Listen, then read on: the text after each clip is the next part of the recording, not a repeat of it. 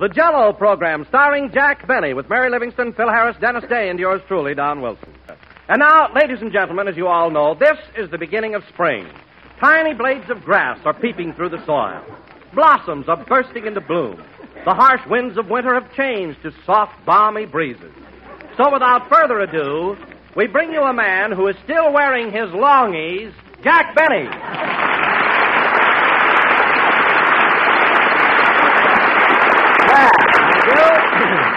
Jell-O again. This is Jack Benny talking. And, Don, I don't mind your kidding about my age or my dramatic ability or my work in pictures or a lot of other things. But I think that my underwear is my own business. Is there nothing sacred around here? Heaven. But, Jack, spring is here. Don't you think you ought to change into your shorts? Don, this is only the first week in April. When the butterflies come out of their cocoons, I'll come out of mine. Until then, I'm taking no chances. Now, Jack, aren't you being just a little overcautious? The winters are so mild out here. He's right, Jackson. You're the only guy in Southern California that wears long underwear.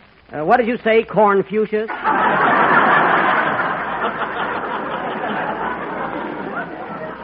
What was that? I said you're the only guy in Southern California that wears long underwear. Oh, yeah? Did you ever see Tyrone Power's backyard on a Monday morning?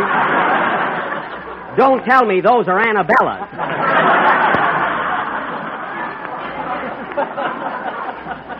And another thing, Phil. Oh, hello, Mary. Hello, Jack. Another thing, Phil, that reminds me. I wish you'd stop running around telling everybody that I wear pajamas with feet in them. Well, you do, don't you? That was one night when I forgot to take off my inner socks. Just one. Inner socks? My goodness, Jack. What's the idea of wearing two pair of socks? He bought some big shoes cheap. Now, wait a minute, fellas, wait a minute. Don started out with a beautiful poetic introduction about blades of grass and blossoms on the trees and balmy breezes, so let's stay in the mood. You're right, Jack. Spring is beautiful. I'll say it is. You know, I was out in my yard this morning, and I saw the cutest little robin. Yeah? Gee, he was sweet. Oh, I love robins. And he just got in from the south. How do you know? He wasn't unpacked yet. Now, cut it out! Heavens to Betsy. You have to make a gag out of everything. Now, isn't there any romance in this crowd at all? I was up all night, if that's what you mean.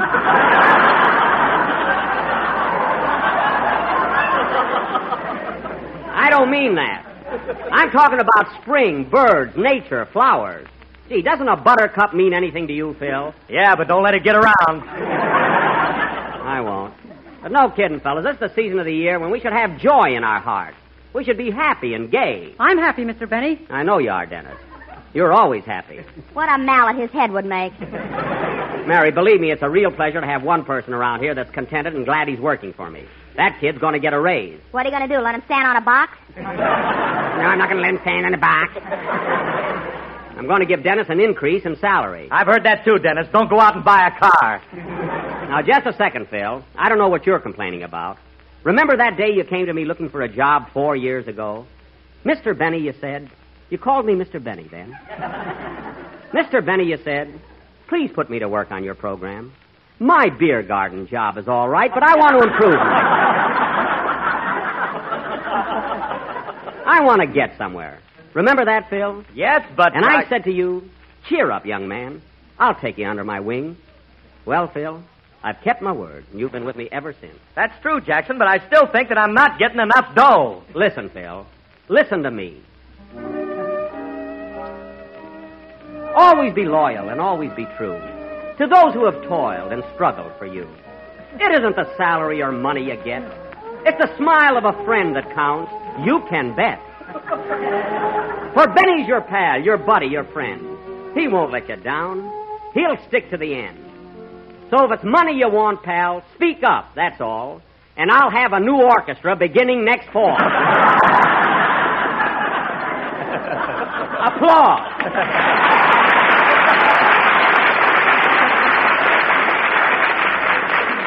Thank you. Now, Mary, you're next. Have you any complaints to make, young lady? No, Jack, it's wonderful working for you. It's heaven, it's paradise. Skies are all blue. Well. You're so sweet and charming, and you never irk. But in spite of all this, I think you're a... Now,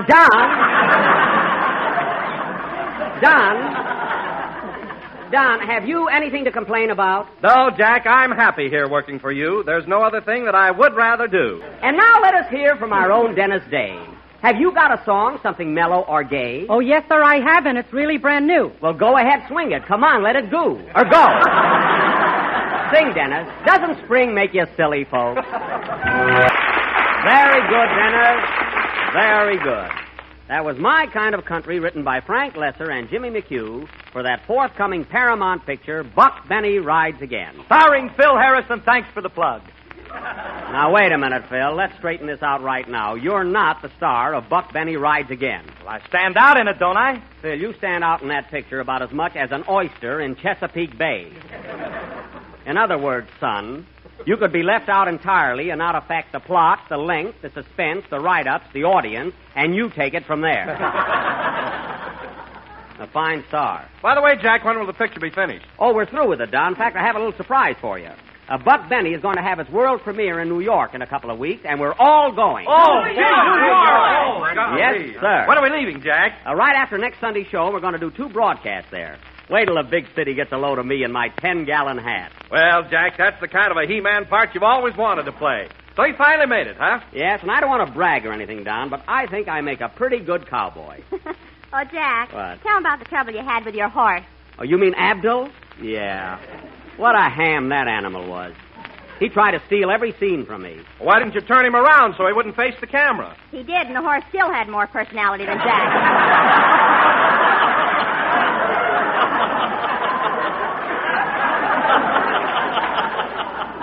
He did not. But you should have seen that horse, Don. He was always looking right in the camera and flashing those teeth of his. What an animal. Well, why didn't you do the same thing? Because in the first place, Phil, my teeth aren't as big as a horse's. You could have ordered them any size you wanted. That's so. Well, you're just making things up, Mary. Because if I have false teeth, how is it I can crack nuts with them? You take them out and hammer. All right, Mary, all right. You can get on more subjects. We were talking about Buck Benny Rides Again. That's a swell title for a picture, Mr. Benny. How'd you happen to think of it? Well, you see, we used to do a series of... Dennis, didn't you ever listen to this program before you came to work on it? Didn't you? There goes my raise. Well, anyway, and you're right, Dennis. Anyway, we used to do those Western plays, and we called them Buck Benny Rides Again. Oh, boy, they were fun. I used to be Sheriff Buck Benny. A rootin', tootin', shootin', hootin', galootin', fig Newton. That was me. And I used to be your deputy, remember? Yes, sir. And I was Daisy Carson, your sweetheart. Remember how you'd always ride over to my house and visit me? Yeah. And we'd sit in the parlor and hold hands. Uh-huh. And then you'd put the lights out. Uh-huh. And then you'd show your home movies. Oh, boy, was I romantic. And then there was your pappy, Frank Carson, the town cut-up. That was me, folks. Where's my jug, Daisy? And didn't we have an awful time trying to catch Cactus Face Elmer, the villain? You know, fellas, I've got a great idea. Let's put on a Buck Benny tonight and show Dennis how we used to do them. Would you like to hear another one, folks? Well, I'm glad to hear that the horse opera is still popular. So immediately after the next number, ladies and gentlemen, we will bring you a brand new episode of Buck Benny Rides Again. Now, Dennis. Yes, please? You can be one of my deputies and work with Don. You're sort of a dumb stooge type. Well, gee, I don't know if I can handle it. Dennis, believe me, you'll come through. All right, Phil, let's have a number, and then we'll go into our sketch. Okay, Jackson, do you want us to play loud or soft? There's no choice, and you know it. So just blast away. Hold it a minute. Hello? Oh, Mr. Benny, this is Rochester. Rochester, I begged and pleaded with you not to call me in the middle of a broadcast. Now, what do you want? Well, boss, I was just listening to the program, and I heard you say you were going to New York a week from tonight. That's right. Do your plans embrace your ambassador to Harlem?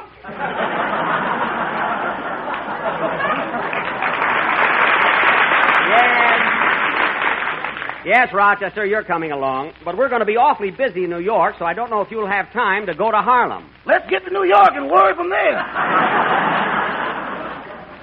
All right. Now, as long as you know we're going, you might as well start making preparations. First of all, tell Mr. Billingsley, our boarder, that we're going to be gone a couple of weeks, so he'll have to make his own coffee in the morning. Okay. By the way, what are we going to do with that polar bear and ostrich? Carmichael and Trudy? I don't know. Maybe we can get them a week at the Orpheum. I doubt it. Carmichael hasn't rehearsed on his bicycle in a month, and he's all butterfingers with those Indian clubs. They'd never get booked. I don't know about that. Trudy does a mean striptease. Striptease? Yeah, she pulls the plumes out one by one. I know, but what have you got after the first show?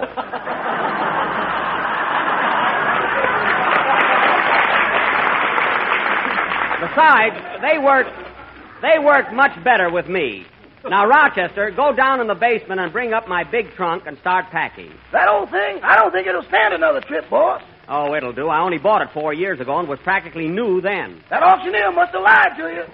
I don't want to hear another word about it, Rochester. That trunk isn't so old. It's got a bustle compartment. That's for you. Now, hang up, Rochester. I got a program to do. Okay, goodbye. Goodbye. Oh, say, boss. What? Did you see our new picture yet? Yes, they ran Buck Benny for me at the studio last night. How am I in it? Very good, Rochester. You're swell. You're a big hit. I think I'll treat you to a new trunk, boss. So long. Wait a minute! Rochester! And he hung up. Oh, well, if he wants to, he wants to. Bless his little heart. Play, Phil. That was I Hear Bluebird, played by Phil Harris and his orchestra. Now, ladies and gentlemen, for the 24th episode in our Western melodrama entitled Buck Benny Rides Again, or Strange Cargo. The opening scene is the office of Sheriff Buck Benny in the thriving little cow town of East Moo, Texas. Curtain. Music.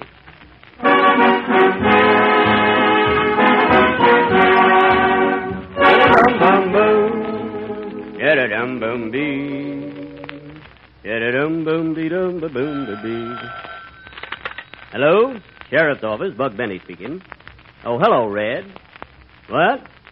Did I hear about Deadeye? Oh, did I hear about Deadeye? Plugged, eh? What did Deadeye die? I mean, is he dead, Red? Oh, his dad. Deadeye's dad's dead. Red. Well, how'd he happen to get shot? Oh, he thought he found a horse. Well, thanks, Red. Goodbye. What's up, Sheriff? Deadeye's dead. Deadeye's dead's dad. Deadeye's father just stole his last horse. Too bad. Good riddance, Saul. Now, if we could just get rid of Frank Carson, this town would be fit to live in. Now, hold on there, Deputy. That low-down, no-good skunk is my gal's father. Besides, he's reformed. Reformed? Why, last night he slept in the gutter in front of the East Move Biltmore. Well, that's the best hotel in town, ain't it? I remember when Frank used to sleep in front of the firehouse. They had to take the hook and ladder out the back door. Where's Deputy Day? Oh, Day? Yes, please.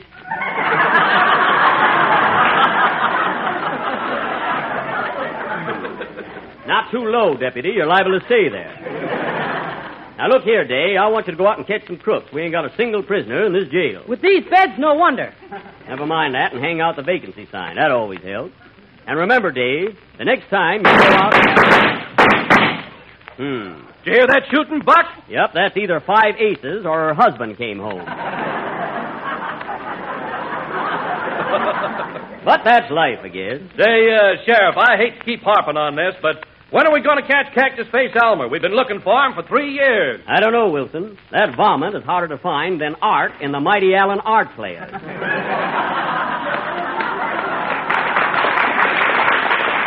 But I'll get him one of these days. Well, see you later, Deputy. Where you going, Sheriff? Next door to Deadeye's barber shop and get a haircut. Then I'm going over and propose to Daisy Carson. Why, you've been proposing to her for over 10 years. When's she going to say yes? I don't know, but if she don't say it soon, it won't be worth it. So long, Deputy.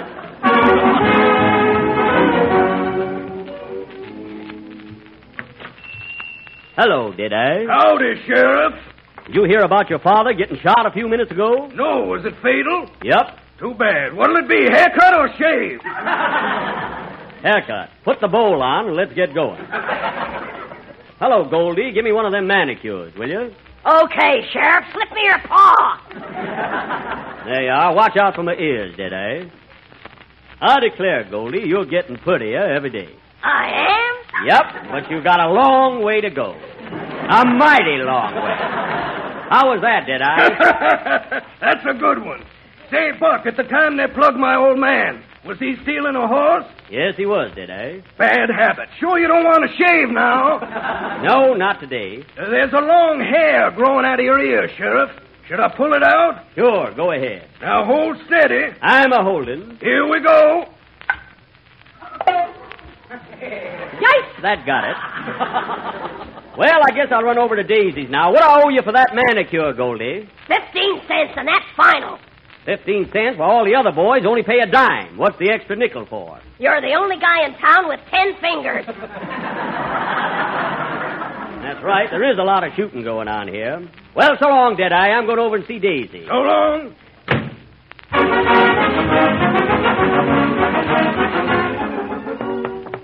Come on. Giddy up there. Well, here's the Carson house now. Whoa, partner. Whoa. Steady, partner.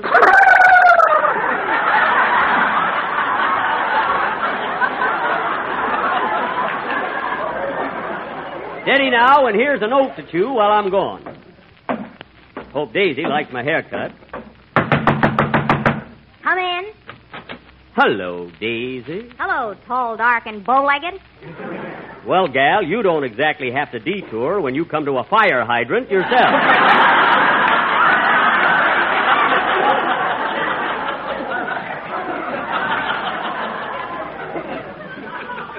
I just came from the barber shop, Daisy. What do you think of my haircut? I can't tell with that beanie you're wearing. That's the haircut. Oh. Well, Daisy, I suppose you know what I came here for. I've been a-courting you now for over 10 years. You meant everything to me, and you still do. Now, what do you say, gal? Will you marry me? Yes. Now, wait a minute! No use rushing into this like a couple of school kids. Buck, I was only kidding. I told you before I can't never marry you as long as Pappy is alive. I gotta stay home and take care of him. Well, don't you care for me? Yes, but I care more for him. Same old story. Where's your pappy now? Upstairs. He filled the bathtub full of dry martinis, and he's diving for olives. Doggone him. You know, Daisy, if your old man don't give up drinking, he's going to start seeing things. Start seeing things? He runs all over the house now trying to trap them. No fooling. Why, Buck, you know that big empty closet we got upstairs in the attic with nothing hanging on the walls? Yes? That's his trophy room. Well, I think I better have a talk with Frank and see if I can straighten him out.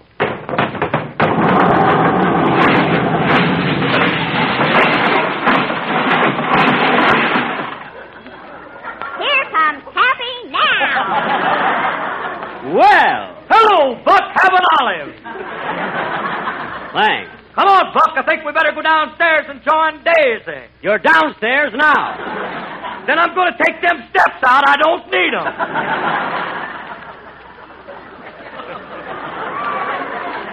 Wow, Frank Carson, I'm disgusted with you. Look at him, Daisy. Look at him standing there with a jug in each hand. If I take one away, you'll fall over. I'll say he will. Now, you go back upstairs, Frank, and get some sleep. It'll do you good. Okay. Come on, boys. Boys? I don't see anyone. That's his elephants. He's got a herd of them. Well, Daisy, now that we're alone again, how about a kiss? Come on, pucker up, gal. Open up! Open up the door, Sheriff! Yeah, open up. Unpucker, Daisy. We got company. Come in. What's the trouble, boys? Sheriff, we got bad news for you. Cactus Face Elmer's back in town. He's just robbed the First National Bank. He did? Yep, he got $8,000 in my gun. Well, what are we waiting for? Let's go after him. We'll never find him, Sheriff. We don't know where his hideout is. That's right. That varmint always gets away. You better do something, Buck. If you don't find Cactus Face this time, it'll cost you your job. I know it will. Doggone, I wish I could find him. I wish I knew where his hideout was. Can't anyone help me?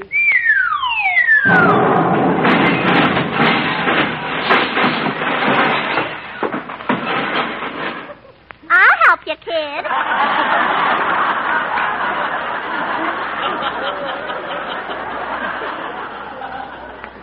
What? I am the Blue Fairy. That was last week. This ain't Pinocchio. What are you doing back here? I didn't get paid yet. Oh. Well, wait a minute. Maybe you can help me.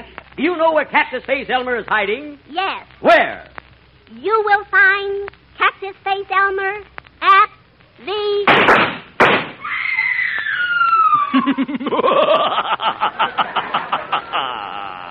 This, ladies and gentlemen, will not be continued next week.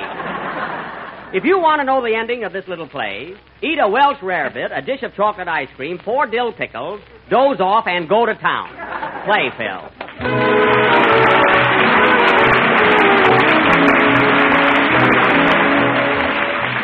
And we will be with you again next Sunday night at the same time. And, Dennis, that's the way we used to do Buck Benny. Did you like it? Yes, but I'd like to know where Cactus Face is. You're the only one that cares. Good night, folks. The Jell-O program starring Jack Benny with Mary Livingston, Phil Harris, Dennis Day, and yours truly, Don Wilson. And now, ladies and gentlemen, as we announced last week, next Sunday, the Jell-O program will originate from New York City, where Paramount is holding the premiere of its new picture, Buck Benny Rides Again. So without further ado, we whisk you to Jack Benny's home in Beverly Hills, where Jack is in the throes of last-minute packing. Take it away.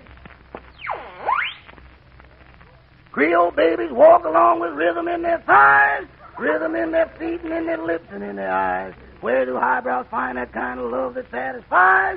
Underneath the Harlem moon. I'm getting anxious. Rochester. Come on, boys, join in. Never mind. There's no field of cotton. Picking cotton is taboo. They don't live in cabins like the old folks. We'll never get to New York the way you're moving. Our train leaves in a couple of hours. My trunk isn't half packed yet. Well, boys, I only got 2 hands. Yes, but you got a cigar in one and a sandwich in the other. Now put them down and get to work. My contract specifies 1 hour for lunch. You can eat and work at the same time like I do. Let's see, where did I put my hamburger? It's laying right there on your dress shirt. My goodness. Oh, well, I can wear a vest with it. Now, Rochester, take these socks here and put them in the top drawer. Boss, this trunk is so old, half the drawers won't open. You're just a weakling, that's all. Here, hold my chocolate eclair. I'll open it. Okay. There. That got it.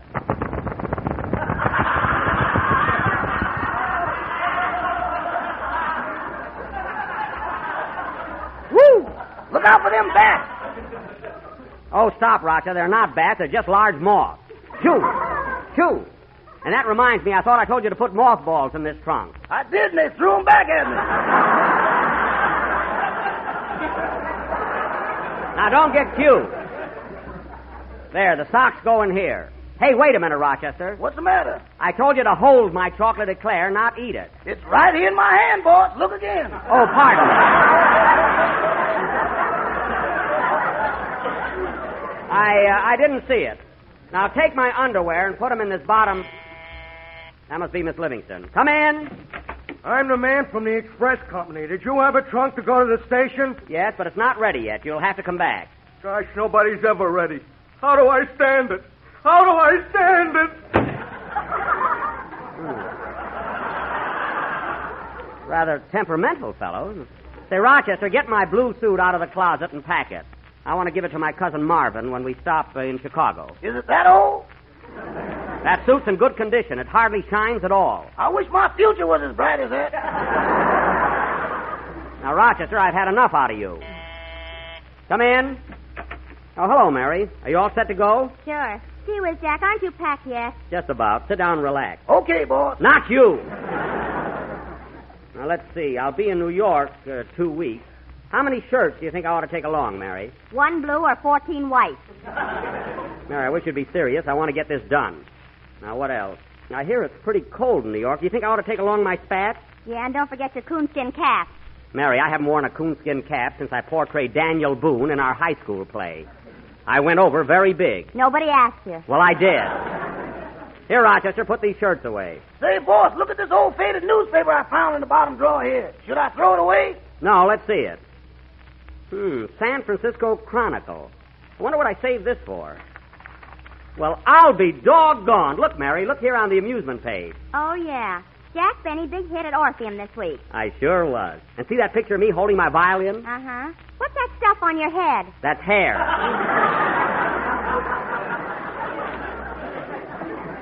I had a pompadour in those days. Gosh, the Orpheum, San Francisco. Gee, it seems like only yesterday. Yesterday? Look at this front page.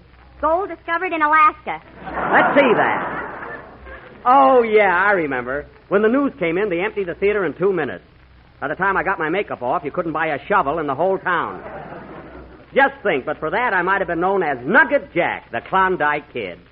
Mary, can't you just see me digging for gold? No, I seem to see you burying it. Well, it's hot here, folks, this week. That's why that joke was bad, but it's all right. For a guy that was in vaudeville as long as I was, I ought to have my head examined for giving you that opening. Here, Rochester, paste this right up in my scrapbook. Okay, should I indicate your hair with an arrow? That won't be necessary. I just want to keep the paper. Come in. Well, here I am again. Is the trunk ready yet? Not quite, young man. Oh, for crying out loud. So impatient. Oh, Rochester, where's that gray suit with the stripes I sent out to be cleaned? Here it is, but your cleaner took the stripes out of it. Took the stripes out of it? Boss, you could send a zebra to that outfit and it would come back plain. Rochester, I'd just like to send a zebra to the classy clothy cleaners and show you how wrong you are. As a rule, they're very good. I sent him a sweater last week and it came back with Lana Turner in it. Always a comedian, eh, Miss Livingston? Say, Rochester, I just happened to think. Did you collect the 2 weeks' room rent from Mr. Billingsley, our boarder? Yes, I did, boss, but he took it back. What do you mean he took it back? Well, he didn't exactly take it. What do you mean he didn't exactly take it? How can a nice man like him know so much about African handball?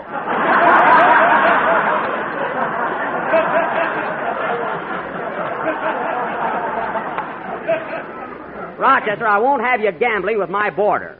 Now help me close this trunk. Mary, you push on one side. Rochester, you push the other, and I'll snap the lock. All together now. Come on, push. There.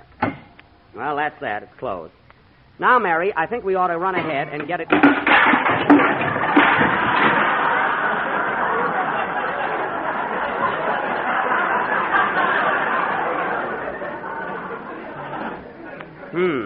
What were you saying, Jack? Never mind. Rochester, get a piece of rope and tie it around the trunk. And Mary, let you and I go on ahead. I want to stop at the drugstore and get some things. We'll meet you at the station, Rochester. Phone for a taxi. Okay, boss. Oh, hello, Mr. Billingsley. Good evening, Mr. Benny. All set for your little trip, I see. Yes. We're going to New York for a couple of weeks. I hope you won't be lonely here all by yourself. No. I'm happy as long as I have my pipe and a good book to read.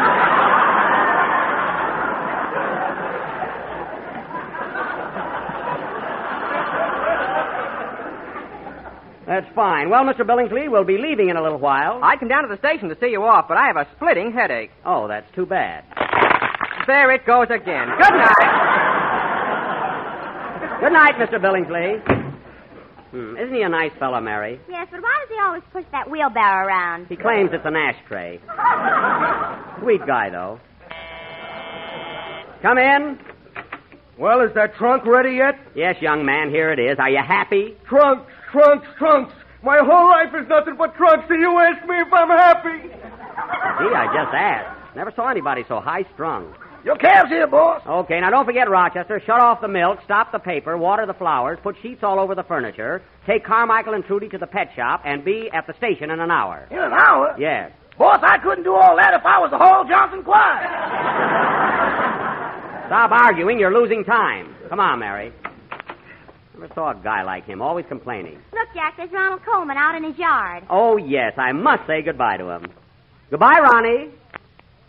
Goodbye, Ronald. Goodbye, Mr. Coleman. That's more like it. Goodbye. Seems a little cold toward me. I wonder what's wrong. He's probably jealous of your work in pictures. Yes, I guess you're right, Mary. That's about it. Do you mind if I break your arm? Just try it, that's all. Well, here we are. Where to, sweetheart? Union Station, and don't drive too fast. Okay, sweetheart. Get in, Mary. Right with you, sweetheart. Mary!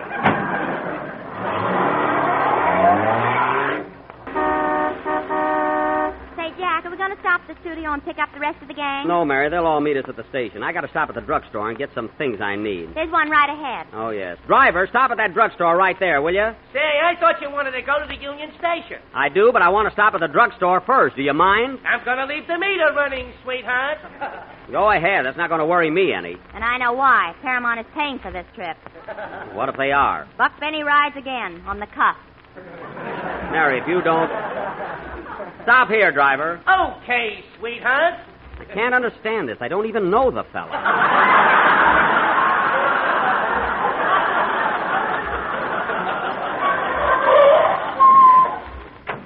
Wait here. We'll be right out.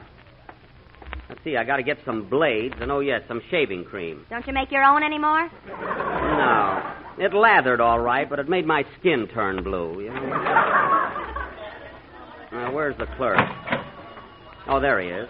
Good evening, miss. What can I do for you? The Klondike kid's buying. I'm the lady known as Lou. Mary. Yes, I have quite a few things I want to get here. You see, I'm going to New York. Then you first will need a railroad ticket. Well, I came in here to buy some toilet articles. That may be right, but you cannot go to New York without a ticket. I know I can't go to New York without a ticket. But I've got one. You don't think I'd come to a drugstore to buy a railroad ticket, do you? Why not? Oh, fine. Now, look, mister, we haven't much time. I just want to get some shaving cream and some razor blades. Very good indeed. Shaving cream, razor blades, and a razor. I have a razor. Let's see it. Believe me, I own one. For goodness sake, you don't expect me to carry my razor around in my pocket. You got your toothbrush there. Not a toothbrush, that's a small whisk broom. I always carry it when I travel. How much you going to charge Paramount for brushing yourself off? Oh, Mary, to hear you talk, you think I was the tightest guy in the world. I don't know whether it's win, place, or show, but you're in the money. Mary, I'm trying to buy something. Hey, sweetheart, the meter's still running. Okay, who cares? Now, come on, mister, give me a tube of shaving cream. Why don't you buy an electric razor? I don't want an electric razor. Now, look, I will demonstrate. Oh. You hold it in your hand like this. Click. First around the face. Oh, look, that's not what I want, you see. Now under the nose. Tick, tick, tick. Look, I don't want that. Around the face again. Yeah, that's very clever. And there you are. Well, that's pretty fast, all right, but look, I'll just take a tube of plain shaving cream. Then you do not want an alarm clock. An alarm clock? Who asked for an alarm clock? With him, you don't have to ask. Look, mister, I don't want an alarm One clock. moment, I will demonstrate. Look. For instance, I'm home asleep. Now, wait a minute, I'm not interested in an Don't alarm... wake me up. Look, mister, I'm trying to catch a train. Then suddenly, ding, ding, ding, ding, ding, ding. All right, now what happened? Nothing, I didn't hear it yet. Oh. Oh, for heaven's sake. It rings again. I'm awake. Now, look, mister, it's all very interesting, but I'm trying to get some shaving. Hey, sweetheart, it's up to $1.70. Let it click. I'm not through here yet. Now, for the last time, mister, do I get my shaving cream or not? Then you don't want a radio. A radio? Look, I will demonstrate. Click, and suddenly... Oh, come on, Mary, let's get out. What about the shaving cream? The heck with the shaving cream. Let's go.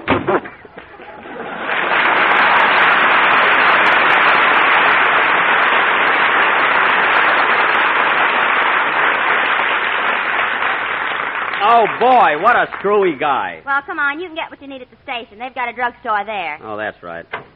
Okay, driver, Union Station. Hey, the meter is up to $4.20 now, sweetheart. $4.20? Why, just a minute ago, you told me it was $1.70. After 6 o'clock, there's a cover charge. Oh.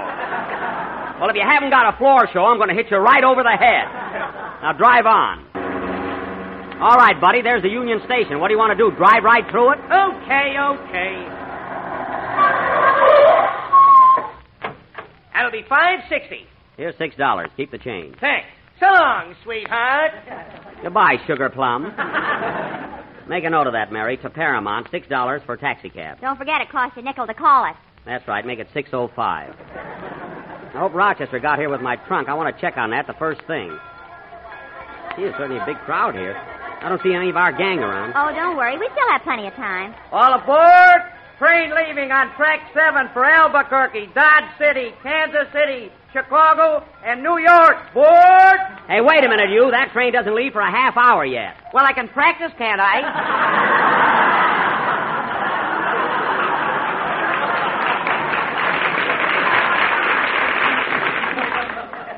He must be new here. Now, where in the world is Rochester? Peekaboo, boss. Rochester, don't sneak up behind me. You know how nervous I am.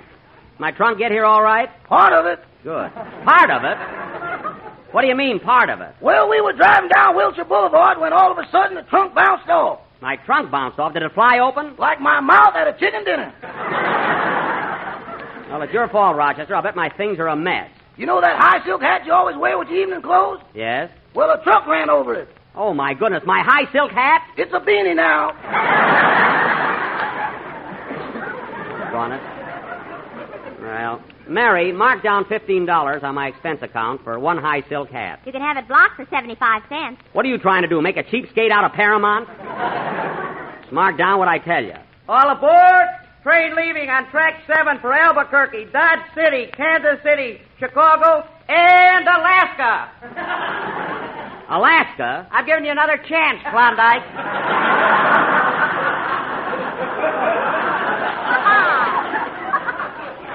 Oh, button your lip. I got a zipper there. Quiet. What a smart aleck. Hello, Mr. Benny. Hello, Miss Livingston. Hello, Dennis. Oh, hello, Dennis, and your mother's with you. How do you do, Mrs. Day? Good evening. Now, Mr. Benny, I am leaving Dennis in your care. Yeah. So I want you to see that he's a good boy in New York and gets to bed every night at 10 o'clock. 10 o'clock. Better make that 9 so Jack won't have to stay up so late. Listen, Mary, when I get to New York, I'll be stepping out plenty. Well, I'll be the life of the party. Oh, you and Georgie Jessel.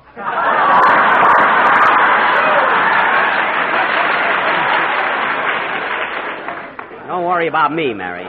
Come along, Dennis. I'll buy you a Dick Tracy book to read on the train. Oh, boy, Dick Tracy. Bang, bang, bang, bang. Take that, Lefty.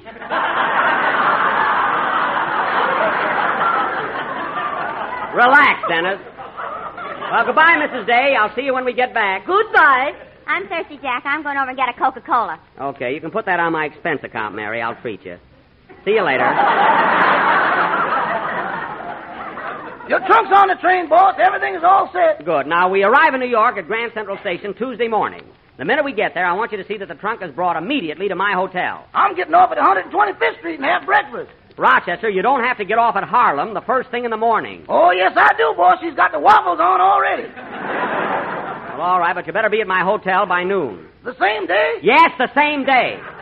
Don, aren't you thrilled about going to New York? Oh, I sure am, Jack. And I'll bet you are, too, with the world premiere of your picture on Broadway. Yes, sir. There'll be plenty of excitement. Hello, Don. Oh, hello, Mary. Oh, did you get your Coca-Cola, Mary? Yeah, 5 cents. You better put that down for stamps. It sounds more businesslike. Well, we're all here but Phil. I wonder where he is. I just passed him. There he is talking to his mother. Well, everybody's mother is down here today. Hey, Phil. Be right with you, Jackson. Well, Mom, I'll be back in a couple of weeks. Take care of yourself. I will, son. Now remember what I told you. While you're in New York, stay in the groove and don't get off the beam.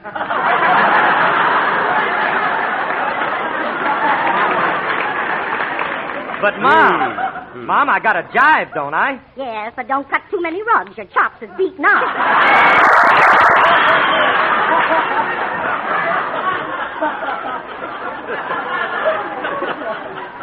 Chops is beat. What kind of talk is that? Okay, Mom, I'm hep. I'll watch myself. Now you're cooking with gas. Oh, my goodness. Well, I got to run along now. Goodbye, Mom. So long, Bub. Bob? Well, I'll be darned. Hiya, Jackson. Are you all set to hop that rattler for the big town? All set, Phil. Well, we better get going. All aboard. Train leaving on track 7 for Albuquerque, Dodge City, Kansas City, Chicago, and New York. What's the matter with me? Oh, stop with those false alarms. That's not a false alarm, Jack. Look at all the people going through the gate. Oh, yeah. Come on, everybody. Our train's leaving. Okay, Jack, come on.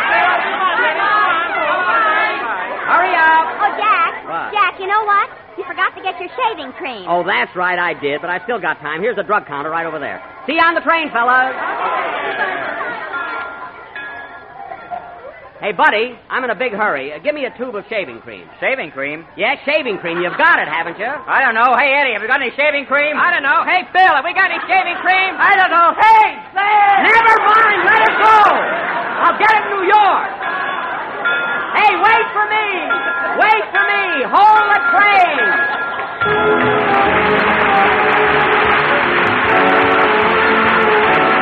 We'll be with you again next Sunday night at the same time, broadcasting from New York City.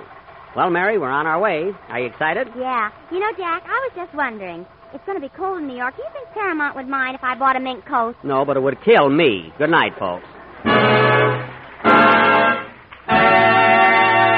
The Jell-O program, coming to you from the Ritz Theater in New York City, starring Jack Benny with Mary Livingston, Phil Harris, Dennis Day, and yours truly, Don Wilson. And now, ladies and gentlemen, as you all know, this week our program originates from New York City. Yes, sir. New York, which was originally purchased from the Indians for $24. Yep, $24. So tonight, we bring you a man who could have bought it for $23.50, Jack Benny.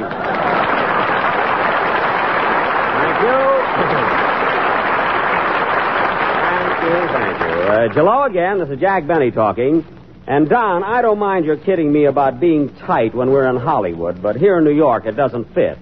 There's a guy living in this town that makes me look like Diamond Jim Brady. I think I know who you mean. I think you do.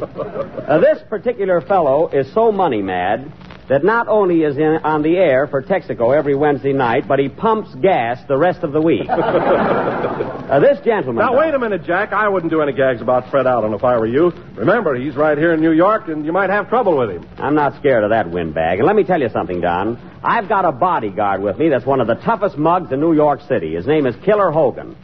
So don't be afraid to ask me what I told you to this morning. Go ahead, ask me, Don. Okay. Tell me, Jack, why did Allen say on his last program that you ride around in glass-bottom taxi cabs so you can look for cigar butts? Is that true? Yes, it is, Don. I do ride around in glass-bottom taxi cabs, and I do look for cigar butts.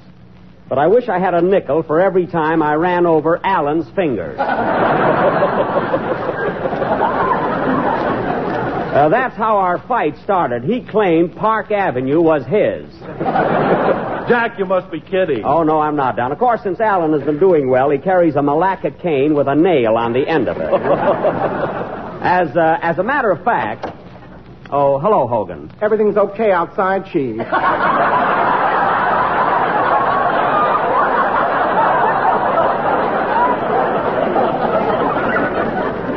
Okay. Everything okay in here, Chief? Yeah, okay. I'm on the job, Chief. Okay. Well, Don, it's sure great to be back on Broadway. Pardon me, Jack. Was that Killer Hogan? Yes, he may not look so tough, but he's really a gorilla. But as I was saying, Don, it's sure great to be back on Broadway and broadcasting again from this cozy little theater. The whole staff here is so sentimental and thoughtful. What do you mean? Well, when we were here a year ago, I left my derby on the windowsill in my dressing room. When I walked in there this morning, guess what? It was still there? Not only that, someone planted a geranium in it. I put it on, and I looked exactly like Carmen Miranda. Tell me, Don, have you had any fun in New York? Yes, indeed, Jack. The little woman and I have been having a grand time. Oh, yes, the little woman. By the way, Don, as long as this trip is a sort of a honeymoon for you, I'd like to pay your wife's hotel bill as well as yours. Oh, now, you don't have to do that, Jack. Oh, yes, Don, I insist. Well, gee, thanks very much. Darn nice of you. That's all right. By the way, where are you living? At the Ritz-Carlton. Yikes! All right, Don, I made a promise, and I'm going through with it. You can live at the Ritz. Thanks. Now, here's a handful of nickels. You know where to eat.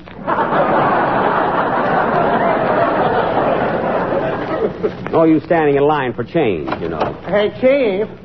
There's a dame out here. Should I let her in? A dame? Yeah, she looks like a gun mob. Out of my way, dreamboat, or I'll scuttle you. Mary.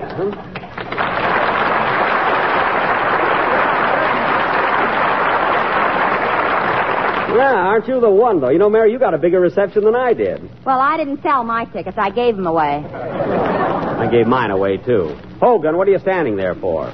She took my blackjack away from me. Mary, please return Mr. Hogan's blackjack. Some blackjack. It's got sachet in it. Never mind. Hand it over. Okay. Here it is, Hogan. Ouch! Darn you. Mary, I won't have you beating up my bodyguard. You can go, Hogan. Okay, Chief. Now, Mary, was that nice? Fine bodyguard. Oh, he's all right. Well, with your body, I guess it's okay. Just leave him alone, that's all. Okay. Hello, Don. How's the little woman? Oh, she's just fine, thanks. And you know what, Mary? What? Jack is paying all of our expenses at the Ritz-Carlton. That's great. Jack who?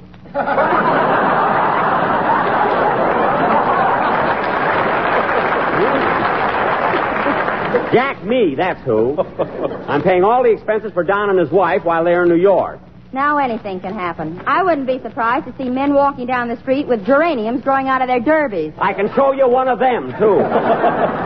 So it's no miracle. By the way, Mary, I saw you last night at the Ed Wynn show. Did you see it, Jack? Ed Wynn?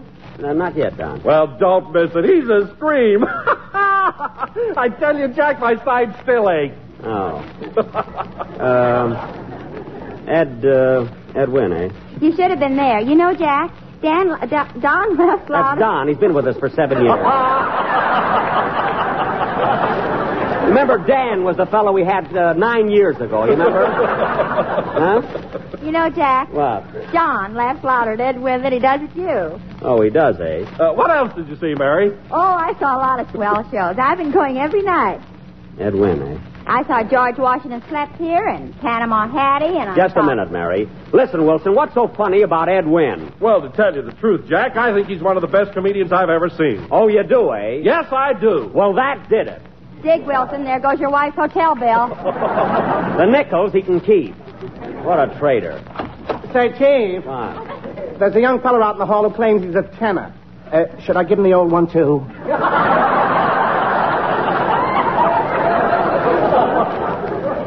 No, let him in. Okay, come in, you. Oh, hello, Dennis. Hello, Mr. Benny.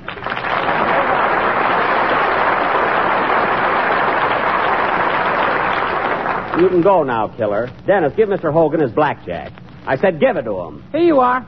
Oh, keep it. Somebody else will take it anyway. You let him alone, Dennis. Who is he, Mr. Benny? My bodyguard. I got him in case Fred Allen tries to have me slugged around here, you know. Well, you don't have to worry about anyone annoying you at the hotel, Mr. Benny. You're at the Sherry Netherlands, aren't you?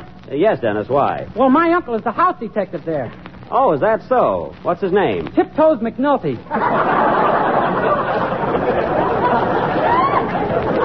Oh, yes, I met him. And by the way, I wish you'd speak to him, Dennis. He threw an aunt of mine out of my room yesterday.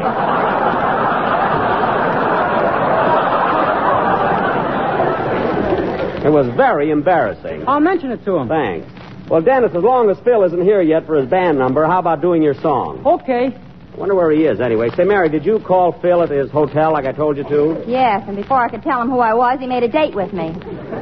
Oh, well, he'll probably be along pretty soon. Go ahead, Dennis. Let's have your number. Okay. Now what? Come in. Mr. Benny, Yes. it gives me great pleasure to welcome you to our... Thanks, Hogan. Drag him out. Okay, Chief, I knew I'd get rolling. I had faith in you, Hogan. Believe me.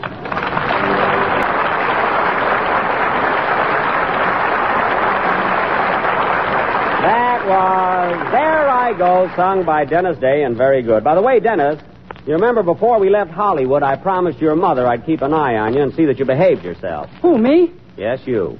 I don't want to stop you from having a good time here in New York, but I don't like the idea of your going to burlesque shows and then waiting at the stage entrance for the girls. That isn't nice. Well, you do it. Now, Dennis, after all, I'm a little older than you are. A little, he says. I mean, I'm an adult. In the first place, I was waiting at the stage door for my aunt, Bumps Benny. She's a dub dancer. And in the second place, Dennis... Hiya, Jackson. Look what I found out in the hall. Phil, put Hogan down.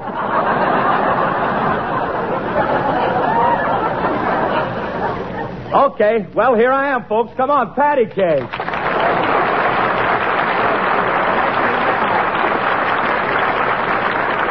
You had to ask for it, didn't you? All right, killer, you can go. Should I give him the old one, too, Chief? No, just get out. Okay, I'm on the job, Chief. Say, who is that guy? Never mind him, Phil. What's the idea of showing up so late? Well, you know how it is, Jackson. I only get to the big town once a year. I got a lot of things to do, a lot of things to see. Uh-huh. Now, take this afternoon, for instance. I went to Staten Island. You went to Staten Island? How did that happen? I followed a blonde into a hotel that turned out to be a ferry boat. Oh, so you went to Staten Island, eh, Phil? Yeah, I took a trip all around the harbor. You ought to do that sometime, Jackson. It's very educating. Oh, oh, it must be. Yeah, I seen the Battery and the Skyline, and I seen the Statue of Liberty. Oh, you seen them? Yeah. And then when I got back, I seen Alice Island. You mean Ellis Island? No, Alice. She lives on 46th Street. Oh, Alice Island. Oh, yes, yes. Remember, Mary, that's the girl we saw Phil with the other night. She looks like Ellis Island. Well, we're right back in the harbor again. Anyway, Phil, it's nice to do a little sightseeing while we're in New York. Oh, boy, Fifth Avenue on a windy day. Now, cut that out. What a guy. Say, Phil, don't forget you promised to take me to see Life with Father next week. It's a date, Mary. Wait a minute, Mary. I took you to see Life of Father the last time we were in New York. Yeah, but look where we sat. Way, way up at the balcony. Oh, we weren't up so high. Go on. A St. Bernard dog brought us our program.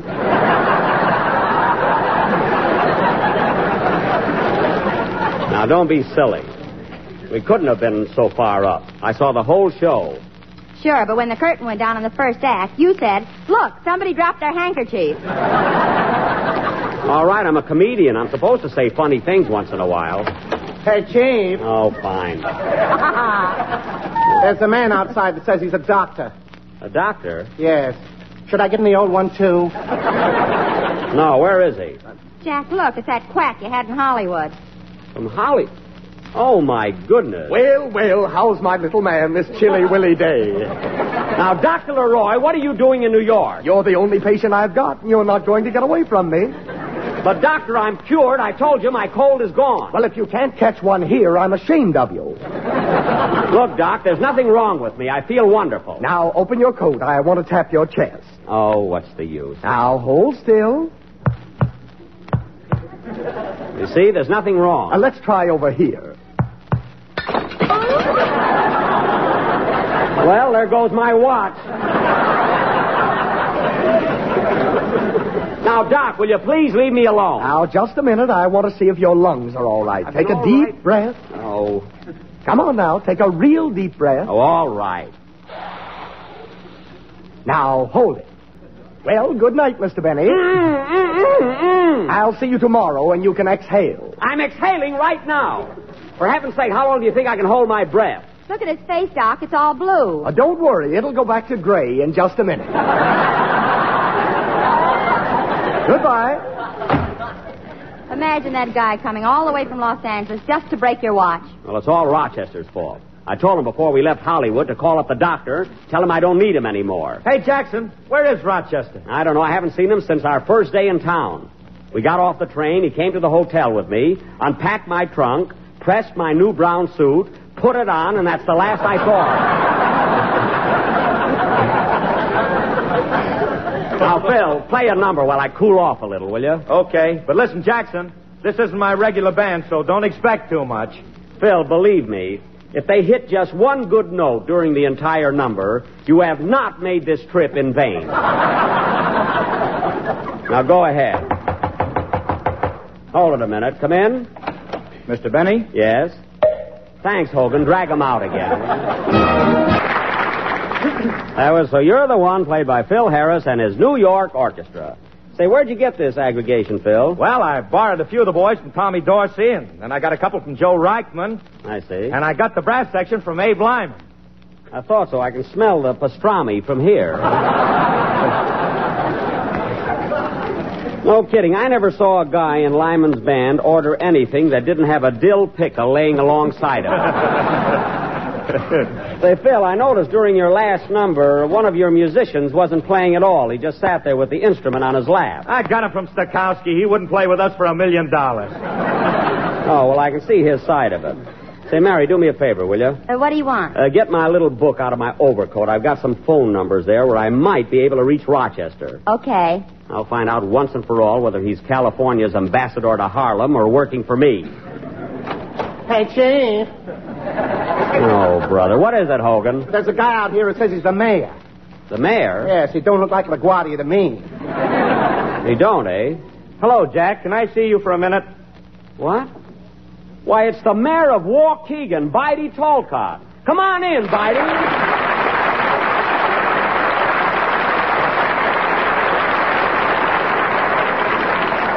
Well, this certainly is a surprise. I'm glad to see you, Bidey. Listen, Hogan, this gentleman is the mayor of my hometown. Oh.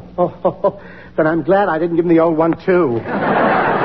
What do you mean with that old 1-2? 1-2, button my shoe, 3-4, shut. Get out of here, will you? Holy smoke. My goodness, Jack, who was that fellow? Well, it's like this, Bidey. Fred Allen's got a bunch of thugs out, looking for... So I had to hire a bodyguard. Say, Bidey, you know the gang, don't you? Sure. Hello, Phil. Don? Glad to see you, Mayor Talcott. Hiya, buddy. What's cooking? Phil, please. Well, there's Kenny Bakey. Hello, Kenny. Bakey? Kenner Baker. Hello. Dennis, wake up. You're not Kenny Baker. What's the difference? A tenner's a tenner. Well, I've had trouble with all of them, if that's what you mean. Tell me, Bidey, how's the old gang in Waukegan? How's Julius Finnegan and Stub Wilbur? Oh, they're around. The last time I saw Stub, he was on the floor of his garage. Oh, fixing a car, eh? Nope, just laying there.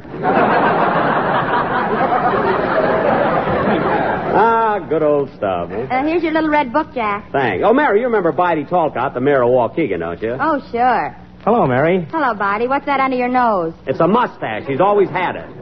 Say, Bidey, I meant to ask you, isn't that your gavel sticking out of your coat pocket there? Yeah. What do you need that for? You're in New York. I brought some walnuts with me. I see. Goody. After the show, we'll have a party. Now, cut that out. Excuse me a minute, Bidey. Say, Mary, I've got to get in touch with Rochester. Call up this first number in my little book. He may be there. Okay. Well, Bidey, I can't get over your being in New York. What's the big idea? I came to see you about the premiere of your picture, Jack. We're all set for you in Waukegan. In Waukegan? Why, Bidey, didn't you know the premiere of Love Thy Neighbor is being held right here in New York Tuesday night? Well, I'll be doggone. Jack, that number's ringing. Give me the phone. Excuse me, Bidey. Hello? Hello? Hello. This is the Harlem Social, Benevolent, and Spare Ribs Every Thursday Club. Oh, can you tell me if Rochester's there? Come again? Rochester Van Jones. He works for me, and I want to talk to him. Are you Mr. Jack Benny? Yes. Uh-oh.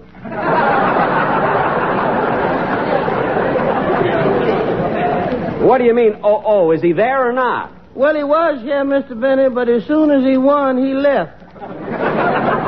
Oh, I see. Was he shooting craps? He must have been. We ain't much on backgammon up here.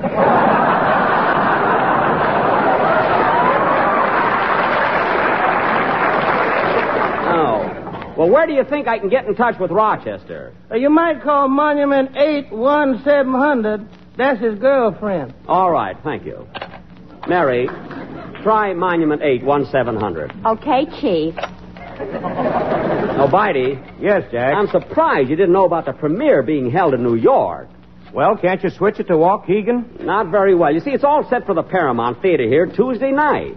Well, I'll be doggone. Look, Bidey, there was nothing I could Here do. you are, Jack. Give me that phone. Excuse me, Bidey. Hello? Susan Brown, the sweetest gal in town, talking. Well, Miss Brown, this is Jack Benny. Uh-oh. I'm trying to get in touch with Rochester. Is he there? He was here. Oh. Well, do you think he'll come back? In all modesty, I can guarantee that.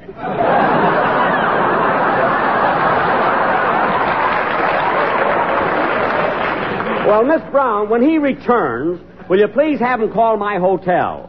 And also tell him he's not getting any salary this week. That ain't gonna worry him much. He got a pair of dice that must have gone to Harvard. Oh, he has. Well, Miss Brown, where do you think I could reach him right now? Well, he left a number here. Lehigh 25863. Lehigh 25863. Is that another girl? If it is, you better start looking for a new butler. Well, I'll call it anyway. Thank you very much. Goodbye. Goodbye. Doggone, that boy's always in trouble.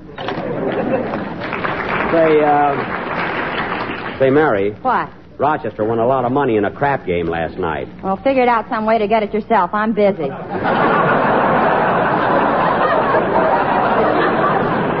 That's not why I mentioned it. Dial Lehigh 25863 and we'll see if we can get Rochester there. Okay. You know, Bidey, I'm awfully sorry about the premiere, but didn't you get my letter? Sure, but I want the opening in Waukegan. So do I, Bidey, but it can't be done. Well, why not? Look, Bidey, if I told you once, I told you 5 times. The premiere's in New York. There's nothing I can do about it. Here you are, Jack. Give me the phone. Excuse me, Bidey. Hello? Hello, Lennox Avenue Gym till you spin club.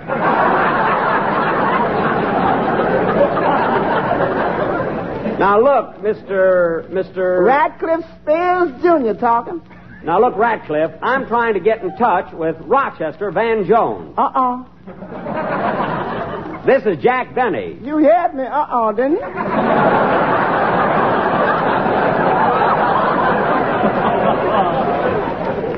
Now, listen, what about Rochester? Is he there? He was, yeah, but he made his point and left.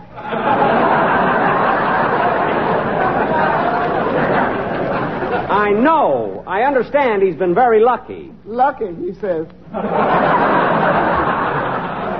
Now, Radcliffe, please tell me, where did Rochester go? I don't know. Here's Sylvester. Where did Rochester go? I don't know. Hey, Pancake, where did Rochester go? I don't know. Hey! Never mind, let it go. I'll find him myself. Now, look, Bitey, I did everything I could to have the premiere held in Waukegan. I went to Paramount. Personally, I argued about it. But they insisted that it must be in New York. So you see, Bitey, if there was anything I could possibly do, I'd be only too glad to do it. And we'll be with you again next Sunday night, still broadcasting from New York City. Say, Bitey, as long as you're in town, how about sticking around till Tuesday and see the opening of our picture? Okay. Of course, I'll have to call up the little woman. Now you're talking. Good night, folks.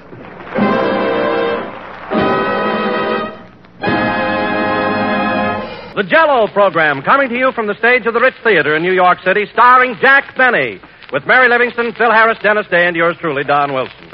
And now, ladies and gentlemen, I bring you the latest and greatest of Western heroes.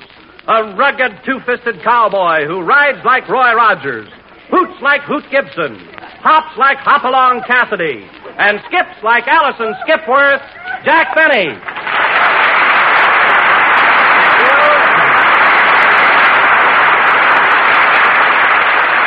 Thank you. Yippee again, folks. This is Two-Gun Benny talking. Bang, bang.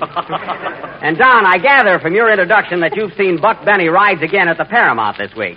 Tell me, how did you like it? Well, Jack, I'm not saying this just because I'm a friend of yours, but the picture was swell and you were great in it. Really? But I thought you told me it was going to be in Technicolor. We tried Technicolor, but it didn't work out. You see, Don, due to a peculiar pigment in my skin, I photographed plaid. In fact, you couldn't tell where my suit left off and my face began. Tell me, Don, how did the picture go over? Did the audience seem to enjoy it? Well, Jack, you mean to tell me that you haven't seen your own picture yet? Well, I've been meaning to, Don, but it slipped my mind. I must drop in there one of these days. Why, Jack Benny, what are you talking about? Mary, I'm speaking to Don. The idea of telling him a big fib like that. What do you mean, Mary? Well... Never mind. Jack got a job as an usher at the Paramount so he could see his picture 6 times a day. Now, wait a minute, Mary. That wasn't me at all. That was my cousin, Boo Boo. We look exactly alike in a uniform. Well, all I know is I said hello, Jack, to Cousin Boo Boo, and you turned plaid.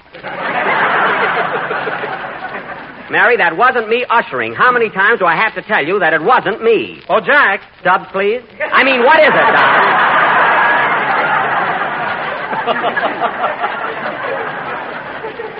Gee, Mary, you got me all confused. What do you want, Don? I can't imagine you're taking a job as an usher. Why, you can go in and see your picture anytime you want to. For heaven's sake, Don, are you going to fall for everything Mary says? I told you it was my cousin Boo Boo. We resemble each other, except that he has a mole on his chest. What are you laughing at? You got a hula dancer with a mole on yours. Now, Mary, for the last time, will you lay off? Lay off a Lalani. And if it's all right with you, I'd like to go back to where we were before you came in. Say, Don, did you see the reviews on the picture? They were swell, weren't they? Yes, they were, Jack, especially the one in Weekly Variety. Oh, I missed that. What did it say? It said, Buck Benny is very good entertainment. Well. And that Mark Sandridge, the director, had again exercised his hypnotic influence over you. Well, that's very... Hypnotic influence?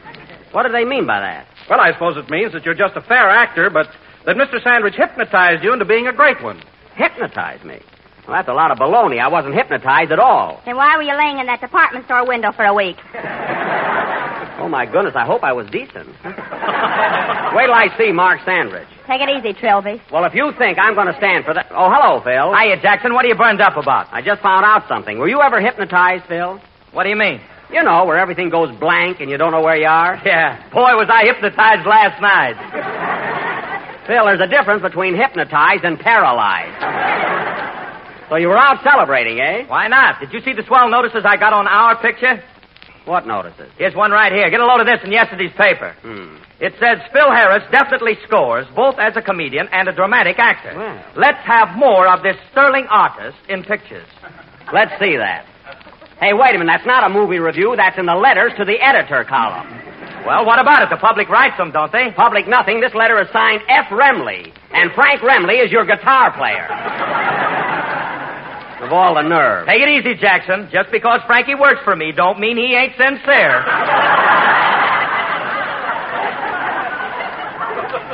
Look, Phil, that's silly. All your friends know that you two are always together. Why didn't he sign the letter anonymous? That's it, Frankie. That's the word we were trying to think of. Yeah. Oh, brother. Phil Harris definitely scores. Look how he spells definitely. D-E-A-F.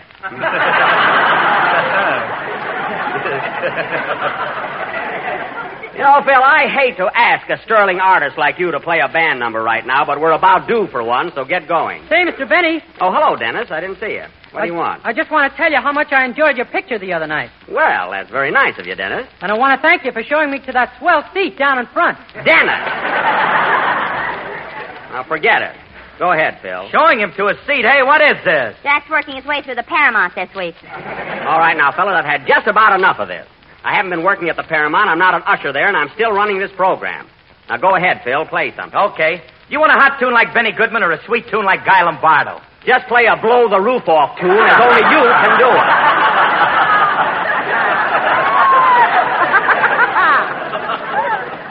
Soft tune like Guy Lombardo, yeah. Hit it. Hold it a minute. Answer the phone, Mary. Okay. You know, Phil, no matter what you play, it always sounds... Hello? Yes, he's here. It's for you, Jack. Mr. Whitman calling. Mr. Whitman? He says he's the manager of the Paramount Theater. Oh, yes. I better talk to him out in the hall. What's the matter with this phone? It's none of your business. I'll be right back, fellas. I wonder what he wants. Hello? Oh, hello, Mr. Whitman. Yes? Yes, this is number 32.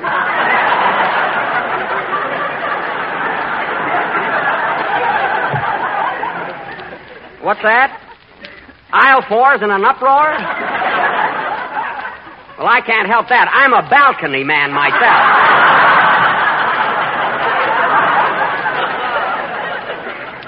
I know, but Mr. Whitman, but... Hurry up, Jack. I'll be there in a minute, Mary. But, now, wait a minute, Mr. Whitman. I don't care if I did make a mistake. You're not going to transfer me to Flatbush. All right, I'll be over in a little while. Goodbye. Oh, gone, more complications. I knew I should have got someone to do my broadcast for me today. All right, Phil, go ahead with your number. What did the manager of the Paramount want to talk to you about? Mary got it wrong. It was the Paramount Clothing Company. They're making a suit for me. And they're sending the coat right over. But the pants are going to Flatbush. Now, Mary, I told you to lay off. Okay, 32. What's she talking about? Play, Phil. Mary, 32 is my waist measurement. Nah. That was Woodpecker Song, played by Phil Harris and his Peter Van Steeden stooges. You know, Phil, I like these boys you borrowed from Van Steeden better than your own band. You do? Sure, they're real musicians. You notice how they keep their eyes on you when you're directing a number? Yeah, why do they do that? It makes me feel self-conscious.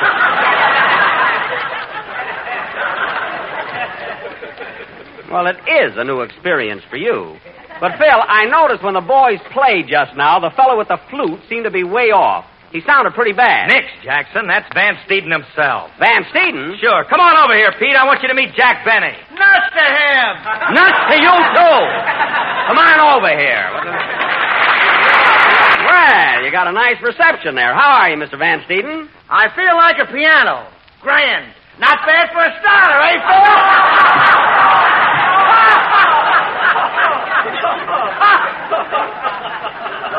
Well, he's from the Allen program, all right. Hey, lay off of him, Jackson. Van Steeden's got a terrific sense of humor. Thanks, Zeb. Okay, Zeke. What a team. Zeb and Zeke, they make me seek. You said it. Hey, Van Steeden, this is Mary Livingston. Well, glad to meet you. How about stepping out tonight, Livy? You should livey so long. Mary, don't be crudy. He's Mr. Harris's guest. Well, What? he's got a lot of nerve. I just met him, and right away he wants me to have dinner with him in the El Morocco. Mary, he didn't say a word about the El Morocco. Well, that's where we're going. Oh, you got it all settled. You hear that, Pete? You and Mary are going to the El Morocco. I ain't no Arab. Get it, Phil?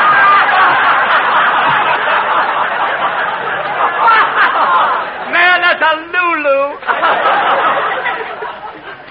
Lulu yet, huh? Say, Jackson. What? Did you hear him and I on Us the People the other night? What? What was that, Phil? I said, did you hear him and I on Us the People?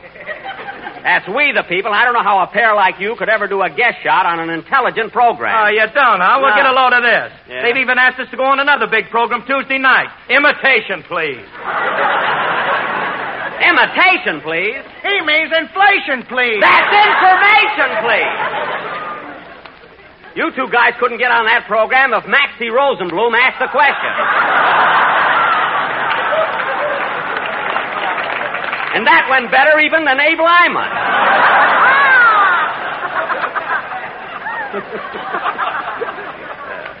Believe me. Listen, brother. What? Brother, you wouldn't be so hot on that program yourself. Oh, I wouldn't, eh? Well, here's some news for you, Phil. I was invited to go on Information, Please, only last week, but I didn't accept the offer. Why not? He didn't know anything. I knew enough not to go on, didn't I? Say, Pete, let me ask you something. How long have you been band leader on the Fred Allen program?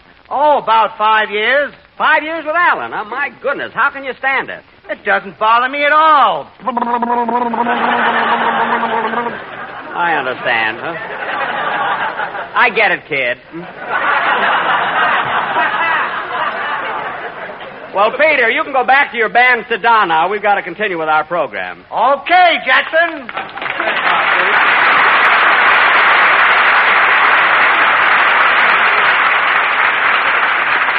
Yes, sir. Now, let's see. Oh, Dennis. Yes, please? It's about time for your song. What's it going to be tonight? I'm going to sing Say It from your new picture, and I dedicate it to my girlfriend, Miss Fifi LaRose.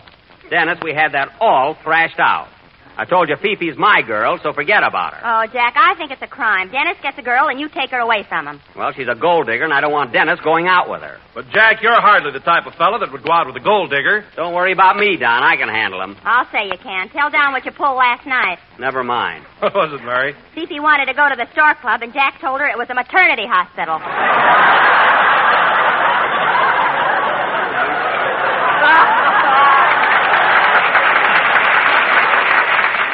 Well, it worked.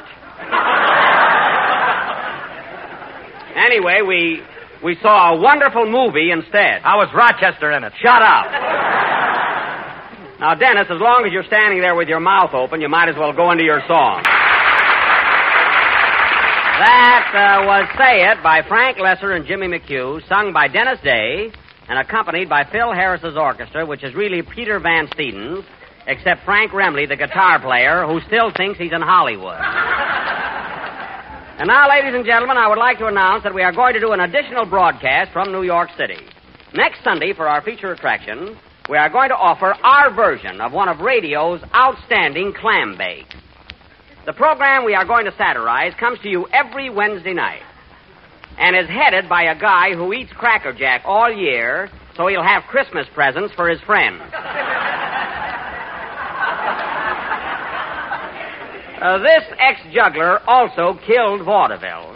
Say, Jack, if you're referring to Fred Allen, you've got a lot of nerve to say that he killed vaudeville. Well, he did kill vaudeville. He sent Power's elephants back to India. And you back to ushering. Now, cut that out, Mary. Cut that out, unless you do a guest appearance in Gimbel's basement.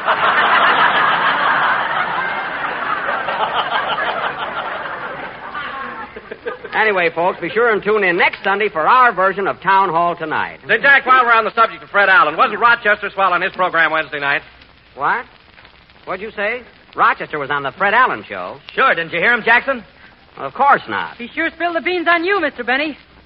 You mean he had the nerve to go on Allen's program and discuss my private life? Yeah.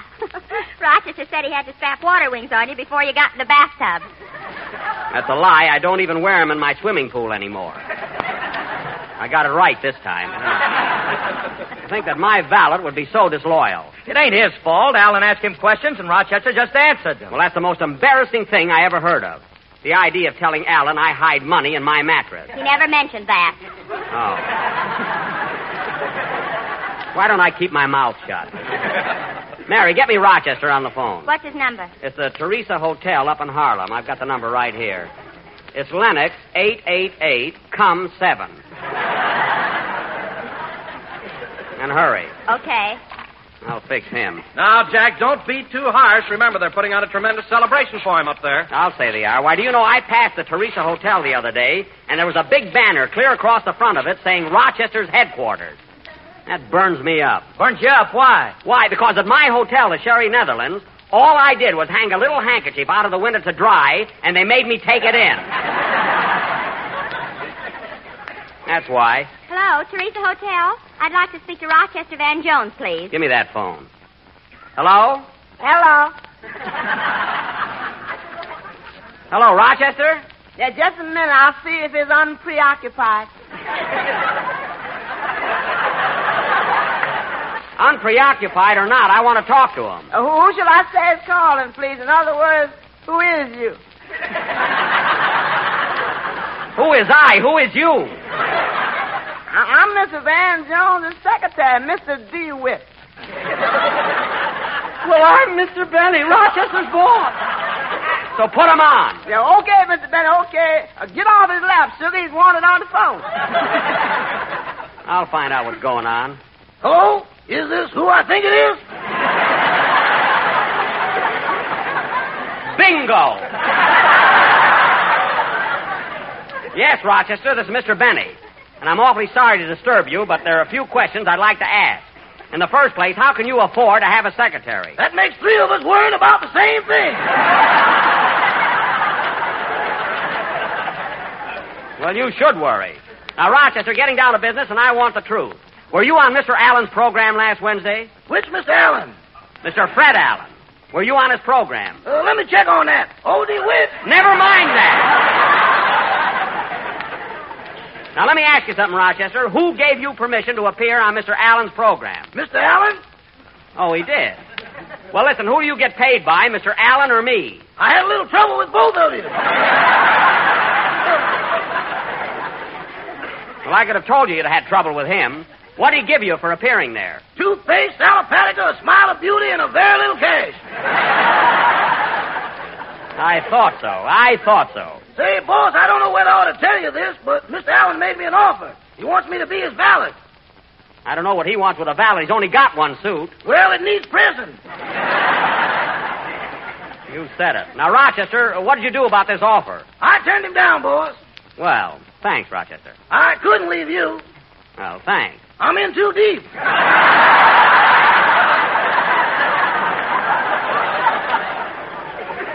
Rochester, if you're referring to the back salary I owe you, I'm saving it for you. Later on, I'm going to give it to you in a lump. I'd rather have you dribble it now. Look, Rochester, I didn't call you up to talk finance. I just want you to understand that you're not to appear on Mr. Allen's program again without my permission. Okay, boss. Make a note of that, DeWitt. And another thing, you can fire that secretary. That wouldn't do no good. He's a relative. I don't care what he is. Now, goodbye. Goodbye. Oh, say, Mr. Benny. What? Is it true we're going to stay here one more week? Yes, we are. I'll never make it. So long, boss.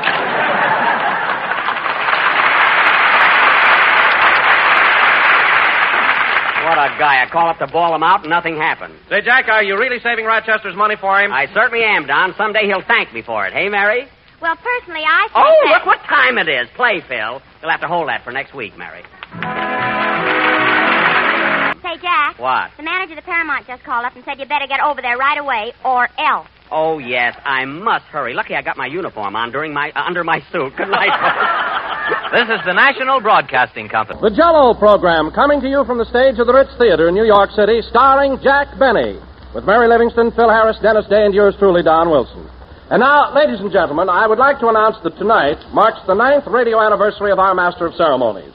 So without further ado, we bring you a man who for 9 long years in the field of radio has worked, slaved, worried, and looks it Jack Benny. Well, tell me, Jack, when you made your radio debut, your first sponsor was Canada Dry Ginger Ale, wasn't it? Well, that was my first big program, Don. But before that, I did an early morning broadcast for Bixby's Bonnie Biscuit Batter. For the lazy housewife. Our slogan was Bixby's Batter, as light as a feather. Oh, it was very popular. Bixby's Biscuit Batter. I don't remember that program, Jackson. Well, Phil, as I was telling Don, we went on very early in the morning, from 7 to 7:05. It's just a short broadcast. Oh, well, that explains it. I seldom get up at 7 a.m. Phil, you seldom get in at 7 a.m. We've been in New York now almost 3 weeks, and I'll bet you haven't been to bed once. Well, it ain't my fault. I can't find my hotel. Can't find your hotel? Phil, for your information, you checked in at the St. Moritz the first day we got in town. The St. Moritz? Yes. I better write that down. I got to get some sleep tonight.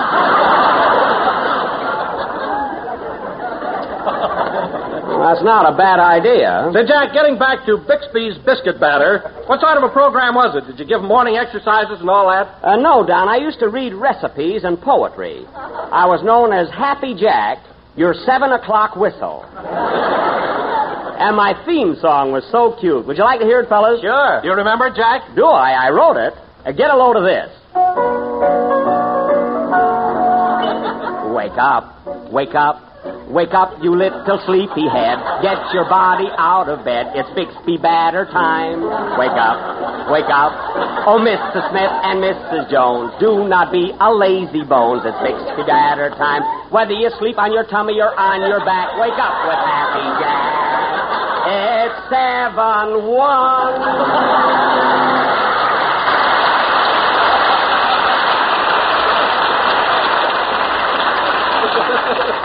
There. How's that, fellas? Well, to tell you the truth, Jack, that'd be pretty corny nowadays. Yeah. Corny nothing. That's class, bub. Thanks, Hezekiah. Anyway, Don, my listeners liked it, and it was a pleasure to start each day off with a smile. But I can't understand how you could be Happy Jack at 7 o'clock in the morning. Oh, that was nothing, Don. Before I got that job, I was on another program that went on at 5 a.m. 5 a.m.? Yeah, the only fan letters I got were from 4 roosters and a sleepwalker. Anyway, it was good training. Say, Jackson, what's the name of my hotel again? The St. Moritz. Write it down. Anyway, Don. I wonder if I got a room with a bath. I hope so.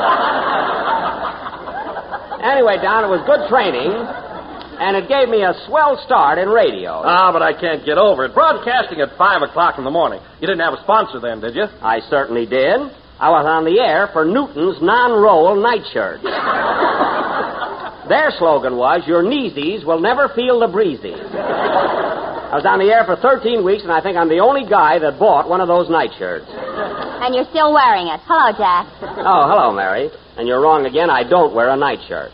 I sleep in pajamas, coat and pants. And a cap. All right. I maybe have one outfit like that, and you make an issue of it. You know, you might at least congratulate me on my 9th radio anniversary. Oh, I'm sorry, Jack. Congratulations on your anniversary. And may you continue to spread joy and sunshine for many years to come. Well, thanks. You make that up yourself? No, that was on the telegram. I was too cheap to send you.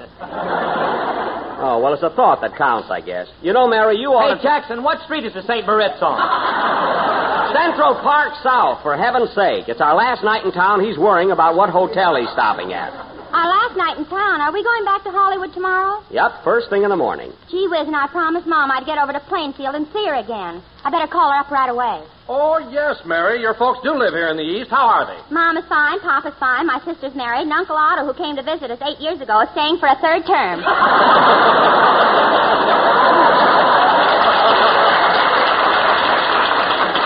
Well, there's all the news in a nutshell. Go ahead and call your mother up, Mary, and make it snappy. Okay. Hello, operator. Give me long distance, please. Hey, Don, have you seen Dennis around anywhere? Well, yes, Jack. He's here someplace. Long distance? I want Plainfield, New Jersey, please. The number is 223J.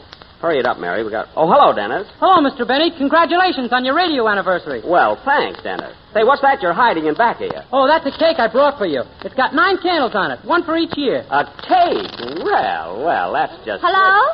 Hello, Peter's Meat Market.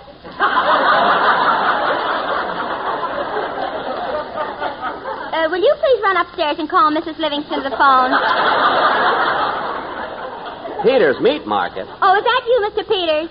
This is Mary, remember? Oh, I'm fine. Say, Mr. Peters, do you still give away garters with leg of lamb? Mary, hurry up and get your mother. Will you call Mama, please? Okay, I'll wait. How do you like the cake, Mr. Benny? Oh, it's swell, Dennis, and the candles are all lit, aren't they? Well, blow them out, Jack. It's your anniversary. Okay. Hold it steady, Dennis. Here goes. Well, you got one of them. Yeah, hold it closer, Dennis. Here you are. Darn it. Hello? Oh, hello, Mama. This is Mary. Look, Mama, I won't be able to come over tomorrow because we're leaving for Hollywood.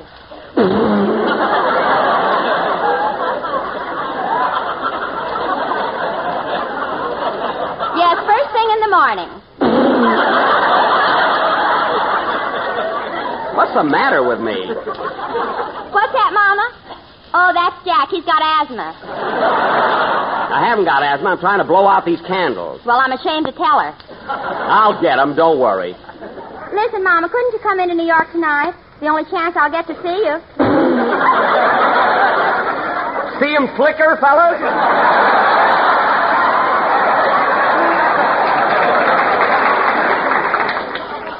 Well, all right, Mama. I'll expect you the first thing in the morning. Oh, you saw Buck Benny rides again last night? Well, how do you like Jack as a cowboy? He what? Well, everybody else likes me. Now hang up. All right. Goodbye, Mama. See you tomorrow. We should stop asking your mother what she thinks of me. She's always got those same 2 words. And what a delivery. Well, I don't like it. Now, Dennis, it's about time for a song, so go ahead. Okay, Mr. Benny. Aren't you going to blow out the rest of the candles? Never mind. Just sing your song. Everybody's so worried about me. There, that's got him. Doggone it. Here's the chair, Jack. You better rest for a while. Thanks, Mary. Thanks. Very good. That was How High the Moon from Two for the Show, sung by Dennis Day. And, Dennis, this is the last number you're going to do from New York. Next week, we'll be back home in California. Gee, it'll be good to see the sun again, won't it? Now, wait a minute, Dennis. It might have been raining and cloudy most of the time, but the sun was out all day today. I think that was just a publicity stunt for the opening of the fair. That's possible. And now, ladies and gentlemen, as we announced last week... Hey, Jackson, how do you spell St. Moritz? Never mind, I'll take you there. Heavens. And now, ladies and gentlemen, Phil, next time, stay at the YMCA. It's already spelled out for you.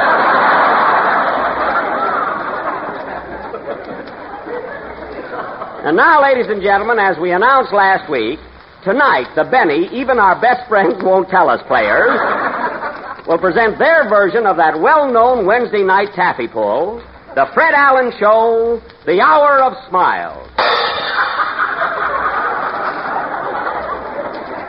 Thank you, Bean Blossom. Now, being a martyr, I will play the most unattractive part, that of Mr. Allen. Don Wilson will be Harry Von Zell, and Phil Harris will be Peter Van Steeten. You think you can handle the part, Phil? I don't know. I'm a little more blasé than he is. Well, at rehearsal, folks, he said blazy. You'll handle it all right, Phil. Now, let's see. Who else do we need? Am I going to be in it, Jack? Yes, Mary. You're going to play the part of Portland Hoffa. Well, that's the best half I had today. Mary, let's not get into Allen's type of material too soon. Now, Dennis? Yes, please? In our play tonight, you're going to be a bottle of Salopatica. Go over in the medicine chest and sit down. Okay. Oh, boy, Salopatica. What a kid.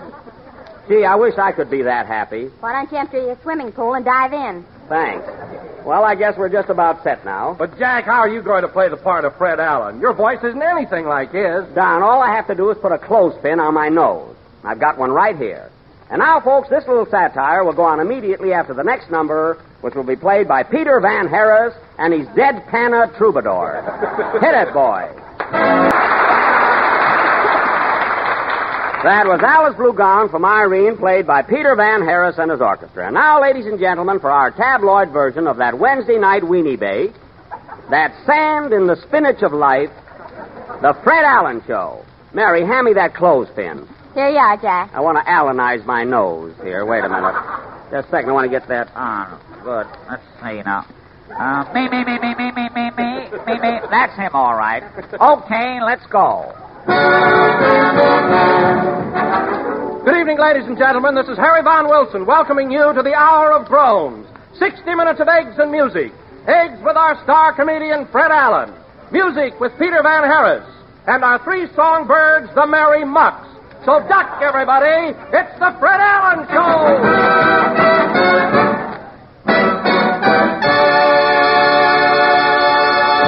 And now, ladies and gentlemen, here's the man you've all been waiting for. The pride of Boston. That New England boiled comedian, Fred Allen, in person.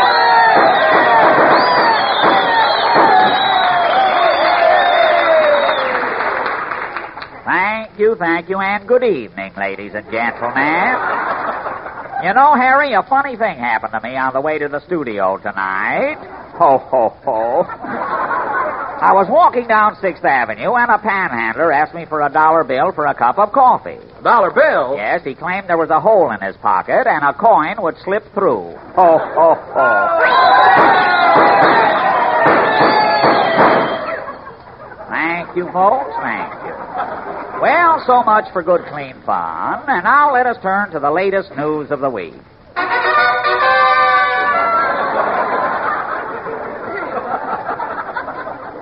Harlem, New York.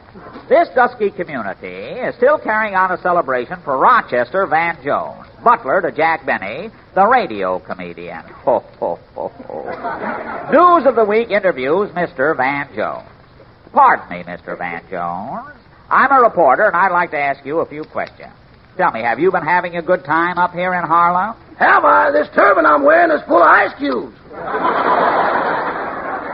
I see. Now, Mr. Van Jones, I understand you're in the employ of a Mr. Jack Benny. Is that correct? I work for him, all right. Now, what sort of a man is Mr. Benny? He's very pleasant, very pleasant. I see. Well, is he hard to get along with? Oh, no, sir. He's the finest man I ever met. Pure gold, pure gold. Now, there are rumors, Rochester, that Mr. Benny is rather tight and you have trouble getting your salary from him. Is that true? Oh, no, sir. He not only pays me handsomely, but frequently.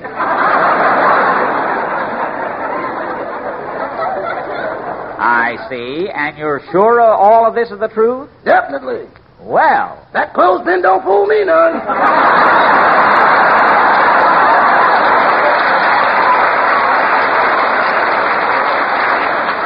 Well, thank you very much, Mr. Van Jones, and I'll see you later. So long. So long, boss. That was Peter Van Harris playing da-da-da-da-da-da. And now, ladies and gentlemen, if I may be so bold. Oh, Mr. Allen! Mr. Allen! Well, look who's here. I'll be darned if it isn't Seattle. Hello!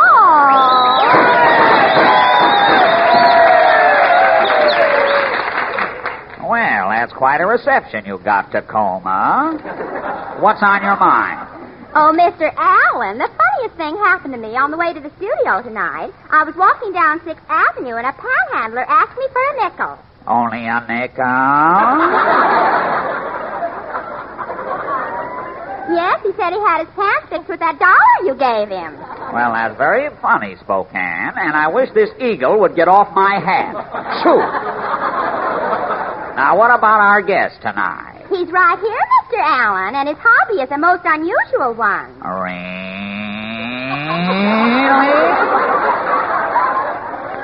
Yes, this gentleman is an amateur street cleaner. Well, that's very interesting. How do you do, sir? Hiya, chum.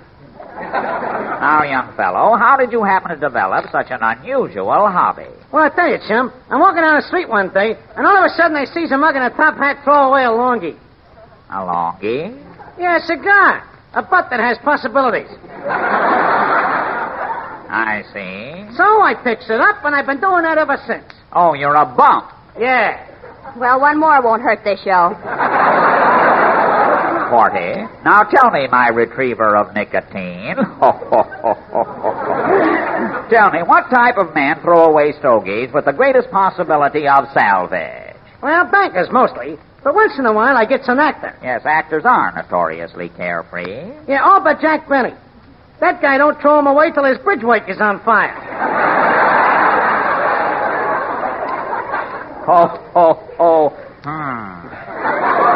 Well, thanks for coming up. Now get out.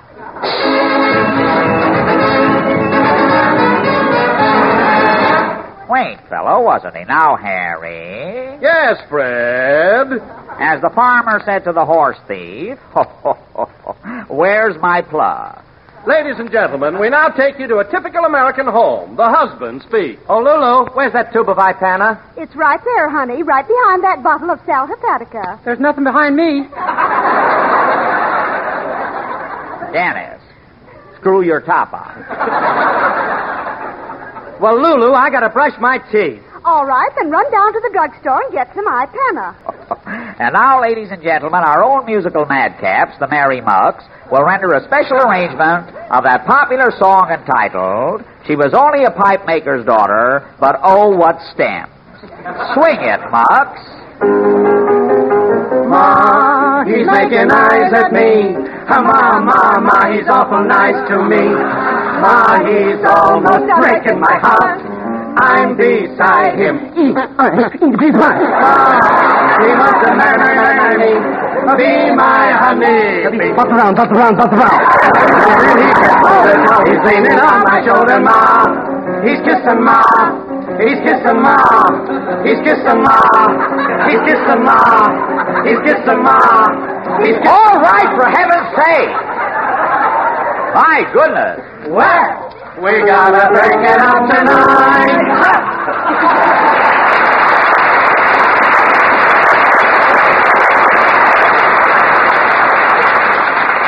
Ma, he's making eyes at me, sung by the Merry Mucks. And now, ladies and gentlemen, oh my goodness, look at that man in the control room waving his finger at me. Our program is running overtime, folks, but that always happens. I ad-lib like mad. But we still have a few minutes left for the question of the week.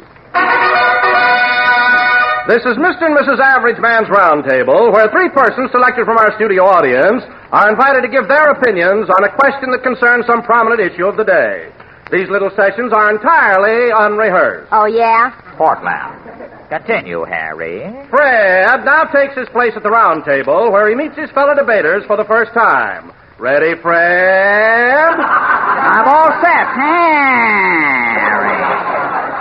Where are the three participants tonight, Portland? Right there, Mr. Allen. The first one is Mr. Abner J. Lum of Inner Zipper, Alabama. Good evening, Mr. Lum. Hello, Ma.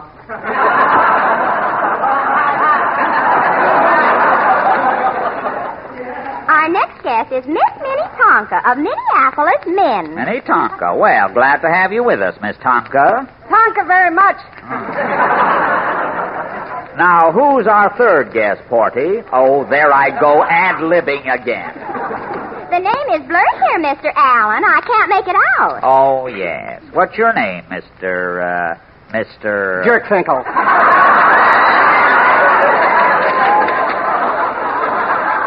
Oh, fine. Yes, the name is Logan Jerkfinkel. Well, I might as well make the best of it. Now, Logan, here's the question of the week. Quiz me, kid.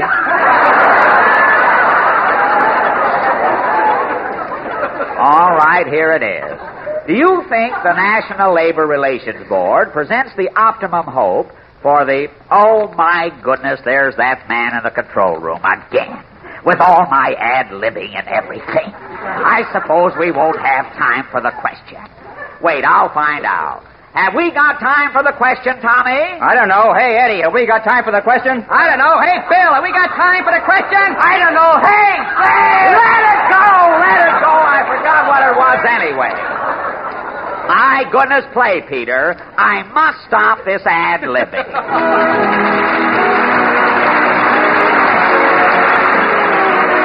darn this clothespin. And we will be with you again next Sunday night at the same time, broadcasting from Hollywood, California. Mary, help me pull this clothespin off. Oh, leave it there. On you it's becoming. All right. Good night, folks. The Jell-O program coming to you from Hollywood, California, starring Jack Benny with Mary Livingston, Phil Harris, Dennis Day, and yours truly, Don Wilson.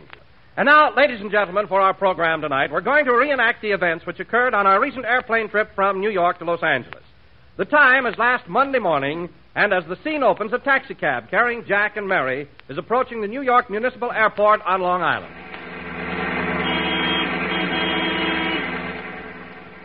Well, Mary, we sure had a lot of fun in New York, didn't we?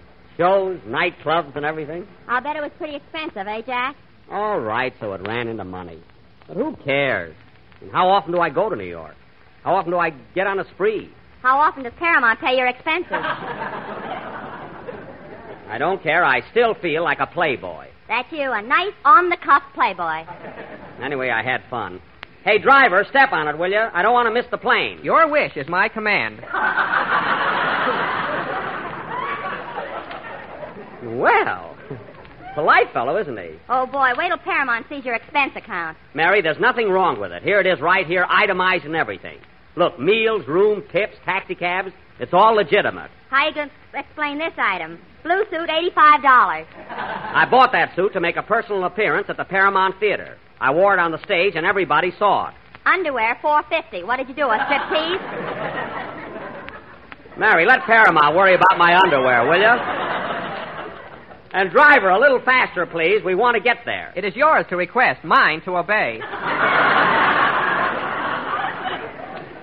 Well, thanks. My, isn't he formal? Say, Jack, what's this on your list? Tips, $18. Gratuities, $37. Well, what's wrong with that? They mean the same thing. They do not. Tips is dimes, and gratuities is from a quarter up. So mind your own business. Gee, look what time it is. Well, jeepers creepers, this tops everything. Now what? Shoelaces, 5 cents. Give me that list. You're not supposed to see it anyway. Hey, driver, that's the airport right ahead, isn't it? It's mine to drive, yours to point out. Oh, stop!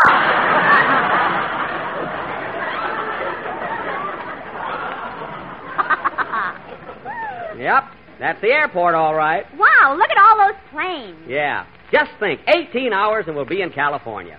You know, Mary, the modern airplane winging its way through the clouds is a veritable eighth wonder of the world. Unquote. I read the folder, too. Well, it's very impressive. Well, here we are. I hope the rest of the gang are here. How much do I owe you, driver? That'll be $2. $2. Here you are. And, oh, yes, here's a tip for you. Couldn't you make that a gratuity?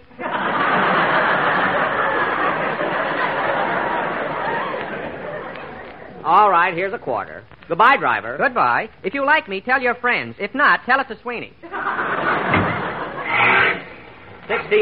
cab drivers in New York, and I have to get a philosopher. Come on, Mary. The others are probably inside. Here comes Don Wilson now. Where? Oh, yes, and Dennis is with him. Hey, fellas. Well, hello, Jack. Hello, Mary. All ready for the trip? Well, Dennis, a few minutes more, and we'll all be flying back to California. Are you thrilled? I'll say. But you know, Mr. Benny, I've never flown before. Is it scary? No, there's nothing to it. I love it. What are you talking about? You've never been up in a plane before in your life.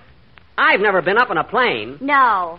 Then how come in Waukegan they used to call me Wings Benny? That's because your shoulder blade stuck out.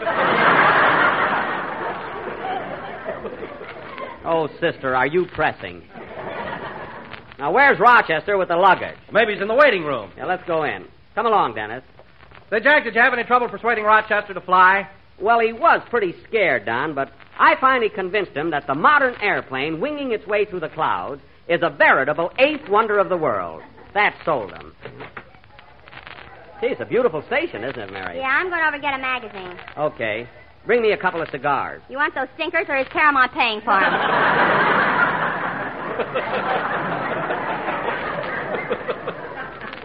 Never mind. Get good ones. Attention, please. TWA Flight 9, the Sky Chief to Los Angeles, now loading at gate number 10. All aboard, please. You hear that? They're loading the plane, and Rochester isn't even here yet. You don't have to worry about Phil Harris. There he is over there. Oh, yeah. And look at that beautiful girl with him. Yeah. That's for me. Dennis, come back here. Well, I'll go over and get Phil. Be right back, fellas. Well, we'll be shoving off pretty soon, honey. Gosh, I hate to leave you. Gee, Philsy, I'll be so lonesome without you. Sure had a lot of fun these last couple of weeks, huh, Sugar? It's been heavenly. Oh, hello, Phil. I didn't see you. Hiya, Jackson. You all set to leave? Yep. And, well, who's this gorgeous creature? Oh, pardon me. Jackson, I'd like you to meet Miss, Oh, fine. Some romance. What is your name, honey? Minnie Jerkfinkle.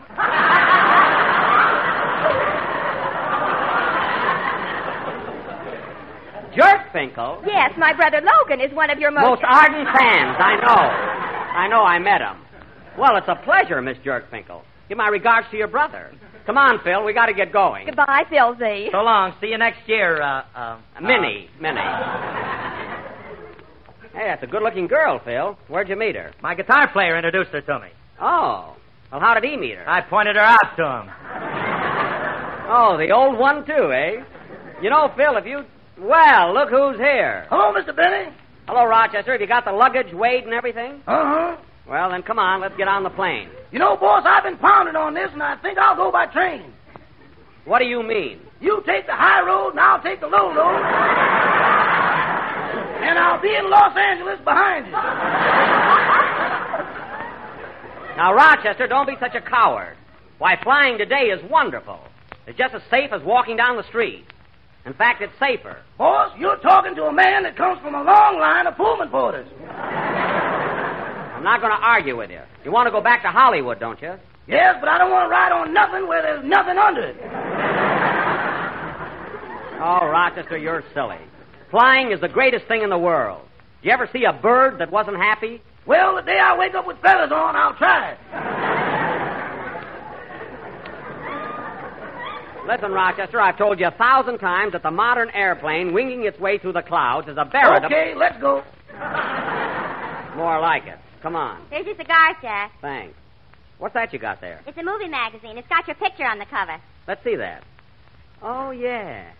In color, too. See, my eyes sure look blue, don't they? Hey, fellas, look at this magazine with my picture on it. Oh, Jack, take it easy. I'm going over to get a few more copies of this. Attention, please. TWA Sky Chief, Flight 9, leaving immediately. All aboard. Hurry up, Jack. Never mind the magazine. Yeah, the heck with them. The heck with them nothing. It'll only take a second. Hey, young fella, give me a half a dozen copies of that magazine with my picture on it. Take a dozen. They ain't selling.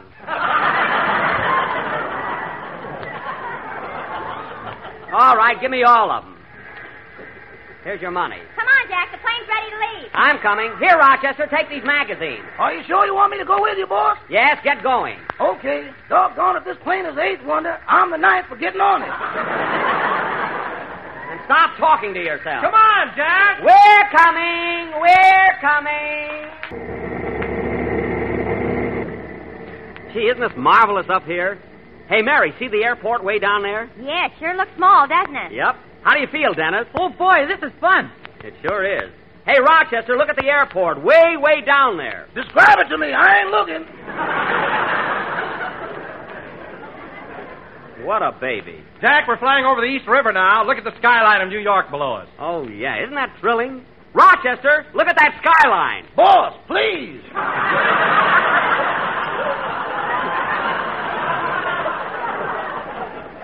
Well, open your eyes. Hey, Phil! What do you want, Jackson? Excuse me a minute, honey. Honey? A fine way to talk to the air hostess. You don't even know her. I don't, huh? Her name is Miss Rutherford. She's single, comes from Texas, hasn't got a steady boyfriend, and what am I waiting for? We've only been on this plane 2 minutes. She is pretty, though. That's for me. Oh, you and your that's for me. Say, Jack. What? We're up in the air now. Why don't you unstrap your safety belt? Because you're not supposed to. I'm not taking this belt off until we get to Los Angeles. That's the rule. Why, Jack, you're only supposed to strap yourself when the plane takes off and when it lands. Don, you're not talking to a greenhorn. I've been up before. Go on, you haven't been up in the air since you played Little Eva in Uncle Tom's Cabin. It wasn't me, that was my sister Florence. I played a bloodhound in that. And I got a blue ribbon, too. Well, is everybody comfortable up here? How are you, Mr. Benny? Oh, I'm fine, Miss Rutherford. Just fine. You know, Mr. Benny, you can unstrap your belt now. Oh. Have they changed the rules? You see, in the old days when I was a test pilot, we used to stay strapped in all the time. Oh, were you a test pilot? Yes. He used to try out pitchforks in a livery stable.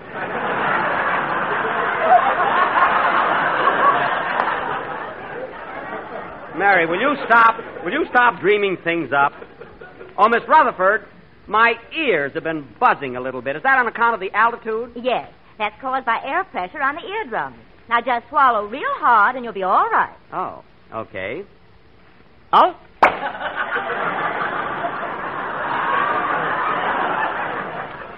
There, that did it. Thanks. Well, Mr. Benny, my ears are buzzing, too. Well, just swallow, Dennis, like I did. Go ahead, real hard. Okay. Oh. Dennis, you ought to have your skull x-rayed sometime. I think there's something wrong there. Oh, Miss, when are we going to have lunch? Right after we leave Chicago, Mr. Wilson. Well, thank you. We just had breakfast. Oh, Miss Rutherford, would you adjust my seat for me, please? I want to sit back and relax. Why, certainly. There you are. Thanks. No, we seem to be climbing higher all the time. Oh.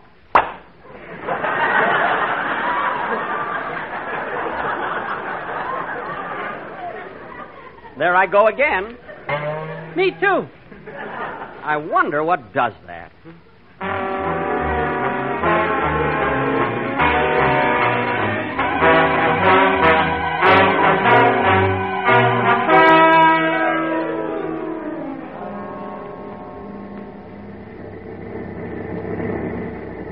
Just think. 5 hours ago we were in New York, and now we're pulling out of Chicago. Say, Jack, look at that little old lady that just got on. Oh, yes. She's reading that movie magazine with your picture on the cover.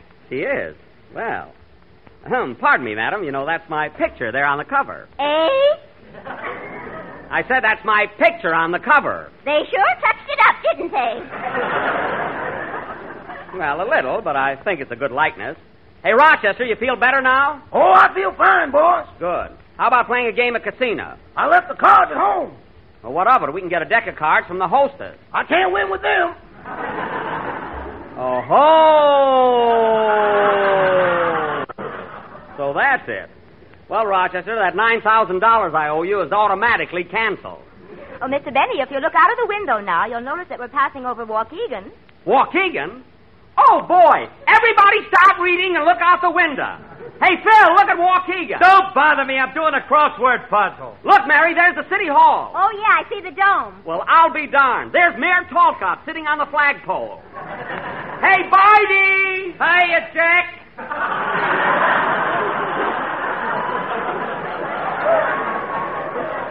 Gee, he must have known I was going to pass through. Do you recognize everything, Mr. Benny? Sure, there's the Waukegan Hotel. There's Genesee Street. And there's my father's clothing store. And there's your father out on the sidewalk wrestling with a customer. He is not. He waits until they get in the store. What's all the rumpus, young man? We just passed over my hometown, Waukegan. I was born there. Eh? I said I was born there. They sure touched it up, didn't they? Oh, forget it. Gee, that was a thrill. Hey, Jackson. What? What's a three-letter word meaning opposite of woman? Man. M-A-N. Oh, yeah.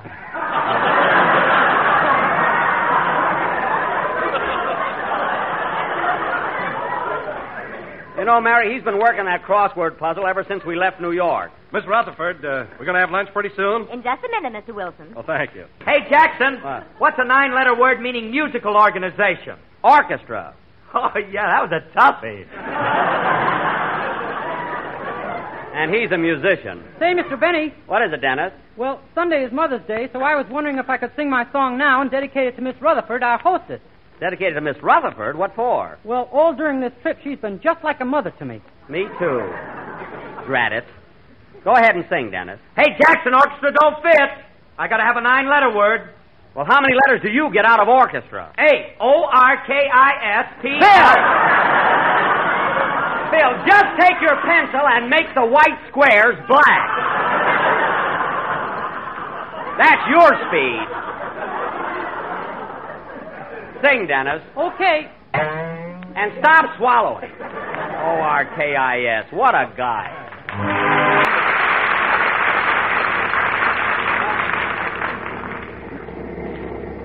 That was very good, Dennis. Ought to go over swell on the program Sunday. I hope so. Say, Mary, that fried chicken looks pretty good. Give me a bite, will you? Why didn't you order some when we did? I wasn't hungry then. Oh, Miss Rutherford, I'll have a luncheon tray, please. I'll bring it right in, Mr. Benny. Thank you. Hey, wait a minute.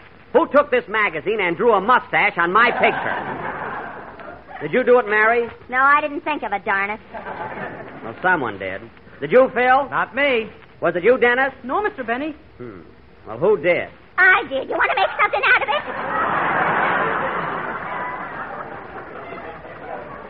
I don't think that's very nice, madam.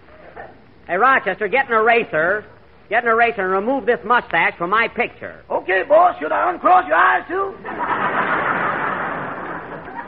Yes, and fix up that tooth she blacked out. Now, go ahead. Why can't Mr. Harris do this and I'll do the puzzle? I don't care who does it, but get it done. By the way, Rochester, how do you like flying now? Just fine. You know, boss, I think I'll buy an airplane when I get to California. You better wait till your yacht is paid for. You're the down payingest man I ever saw.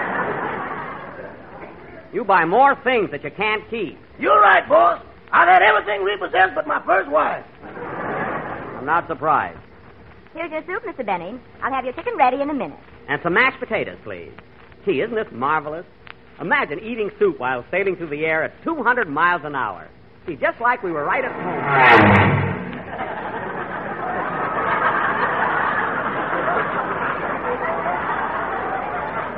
Who pushed me?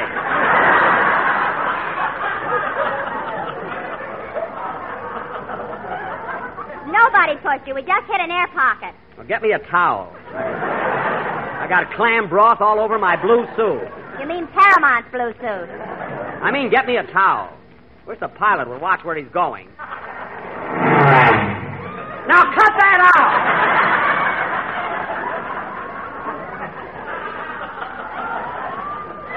Oh, Miss Rutherford, tell the pilot to watch what he's doing. Now, Mr. Benny, don't be a baby. I'm not a baby. Whoop!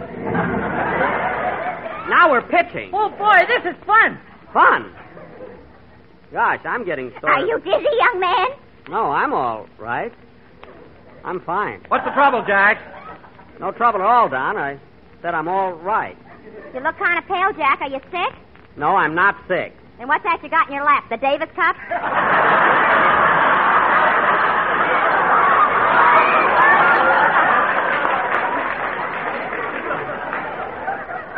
Mary, this is no time to joke. Now stop. Here's your fried chicken, Mr. Benny. Oh. Later, please. Open that air vent a little more there, Rochester. And put down my chicken. I'll be all right in a few minutes. Okay, boss. I'm sorry. Take the chicken, Rochester.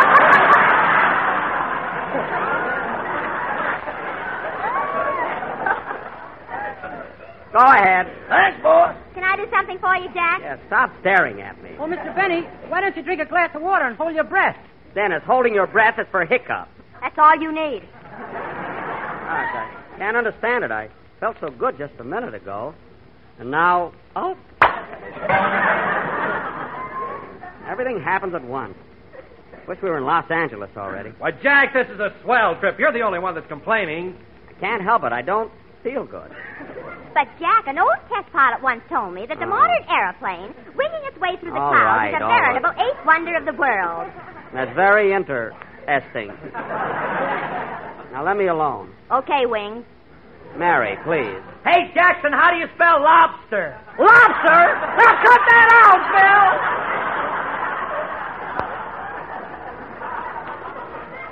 The heck with your puzzle. How do you feel now, Mr. Benny? Not so good, Miss Rutherford. Well, I'll sit right by you and hold your hand. Gee, thanks. You know, you're awfully sweet to me. Now, just relax, Mr. Benny, and I'll stroke your forehead. Ah. Look at the big movie star. Let me alone, Mary. Gee, Miss Rutherford, your hand is so soothing and so cool. So cool.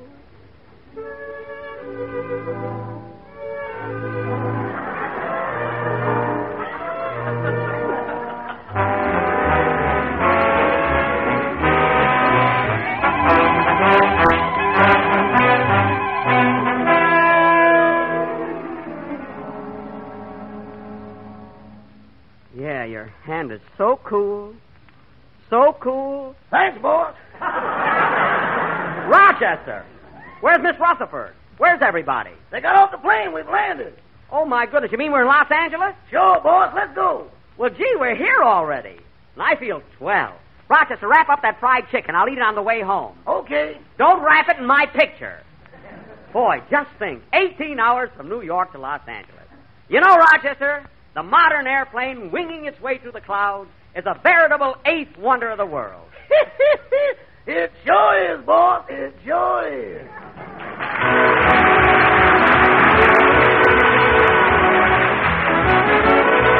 And we will be with you again next Sunday night at the same time, broadcasting from Hollywood, California.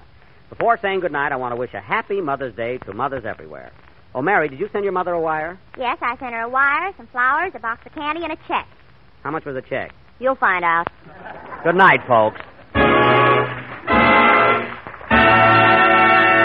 The Jell-O program coming to you from Hollywood, California, starring Jack Benny with Mary Livingston, Phil Harris, Dennis Day, and yours truly, Don Wilson. And now, ladies and gentlemen, we bring you a man who, after 3 hectic weeks in New York, has returned to the simple life in Southern California and resumed his favorite hobby of raising flowers. I love him. A man who may be seen any day in his Beverly Hills garden, hoeing in his hollyhocks, digging in his dahlias, and puttering in his pansies, Jack Benny.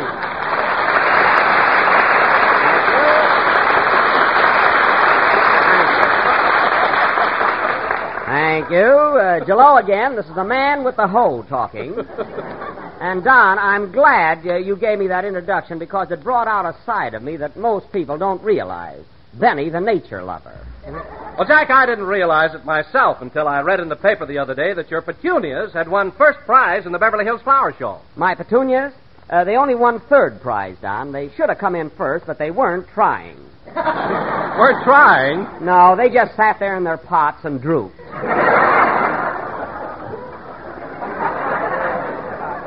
Next year, I'm going to enter nasturtiums.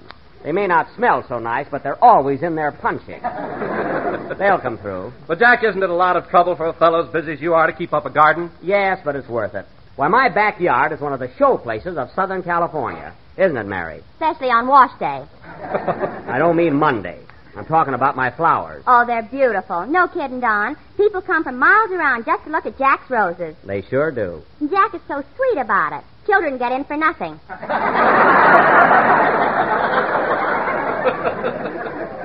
Mary. Adults a quarter. Now, wait a minute, Mary. That 25-cent admission isn't just for the roses.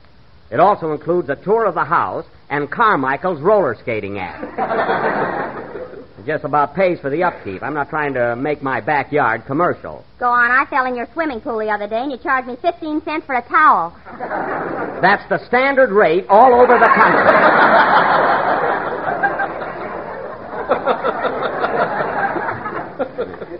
Anyway, I was talking to Don about my flowers. Well, tell me, Jack, what else do you raise in your garden besides petunias and roses? Oh, many varieties, Don. For instance, I have some beautiful dianthus caryophyllus. Those are carnations. And then I've got some lovely Bocania cordata. Those are gardenias. My goodness, Jack, I'm surprised that you have such a complete knowledge of botany. Oh, I have. For instance, Don, come here a minute. For instance, you wouldn't think to look at a flower that, well, I'll tell you about it later. It floored me.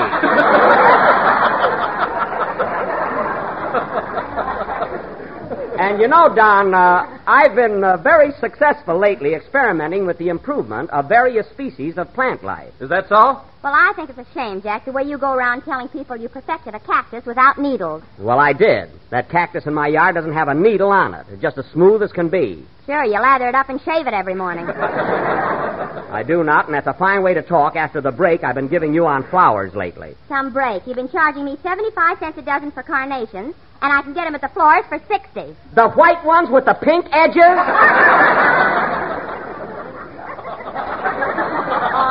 What are you talking about? Oh, hello, Phil. Hiya, kids. What's the topic of conversation? That's topic, Phil.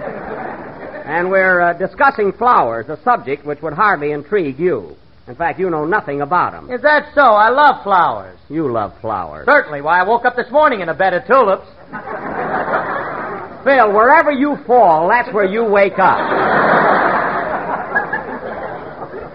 You haven't been interested in flowers since dandelion wine went out.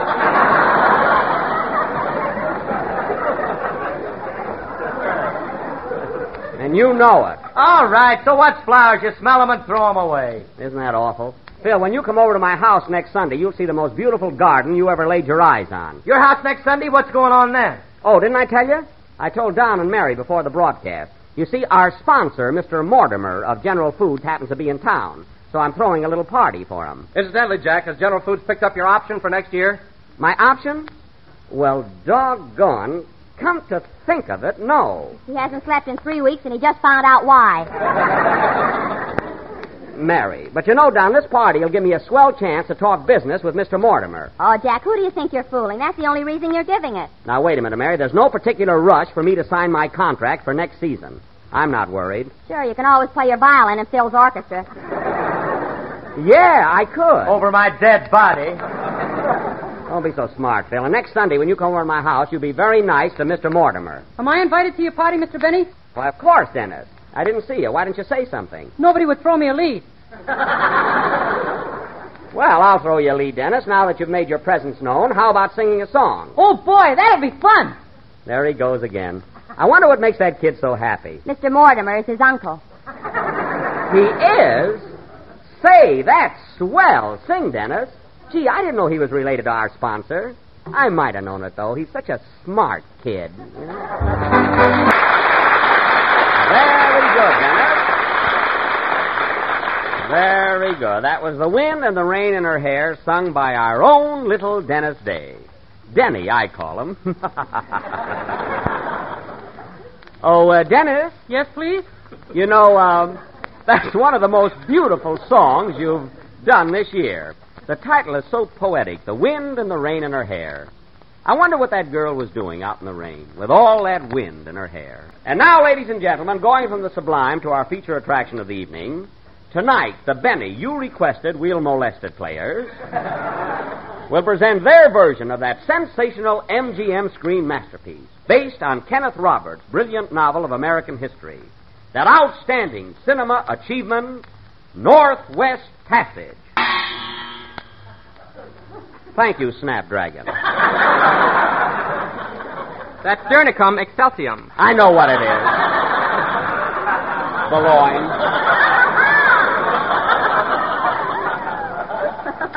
Now, as you may remember, folks, this Technicolor production starred Spencer Tracy as Major Rogers, the famous explorer and Indian fighter. And, Dennis, I've got a big surprise for you.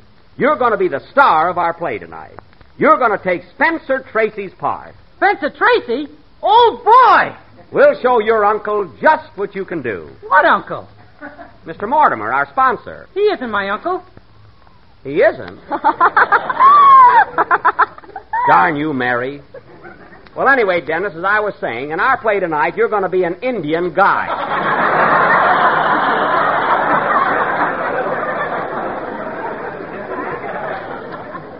That's all. An Indian guide? I thought I was going to be the star. You better keep your trap shut or you won't be anything. Had just about enough out of you. What's going on here?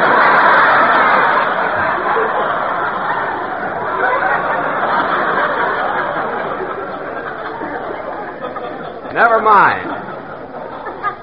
Now, getting back to our sketch, inasmuch as I am a very dear friend of Spencer Tracy's, I will naturally play his part. A fine thing to do to a friend.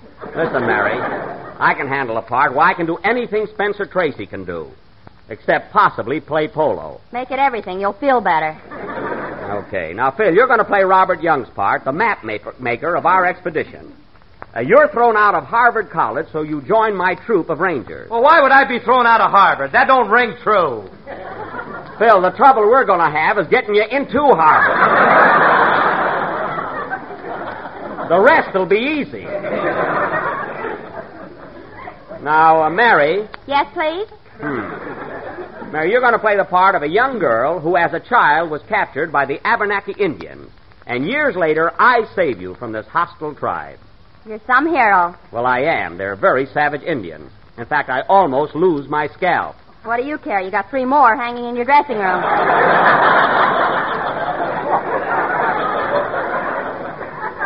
All right, now just for that, you might as well tear up that pass I gave you for my rose garden. I'm voiding it. Now, let's see, who else? What am I going to be in the play, Jack? Well, Don, you were going to be a ranger, but due to a shortage of actors, I've decided to make you a whole company of rangers. So when I call the roll, just answer here 50 times. Do I get more money for playing all those parts? Not unless you got a certain uncle. That has nothing to do with it. Now, this epic, ladies and gentlemen, will go on immediately after the next number, which will be played by Phil Harris and his orchestra. Hit it, boys. Gee, Mr. Benny, why can't I play Spencer Tracy's part? Get away from me, Dennis, or I'll twist your wrist. Play, Phil. I can't stand an imposter.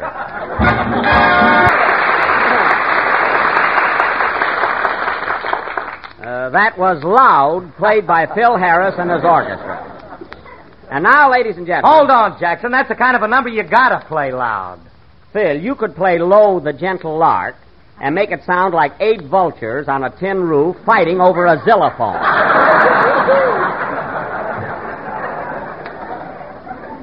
And now, folks... Well, that's just silly. Why would vultures fight over a xylophone? They think it's spare rib. Does that clear things up, Brub? And now, folks, for our thrilling saga of early American history, Northwest Passage or A Tramp in the Woods. Take it, Mr. Narrator.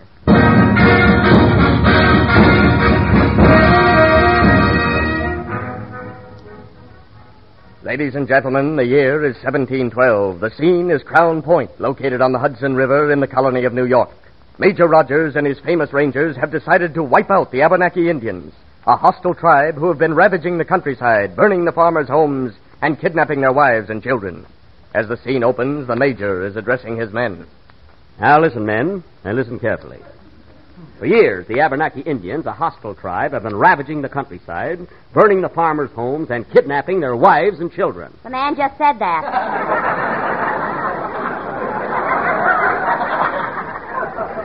Quiet, you're not in this yet. Now, Rangers, here's my plan. We march northward this very day, northward to Lake Champlain and the Abenaki country.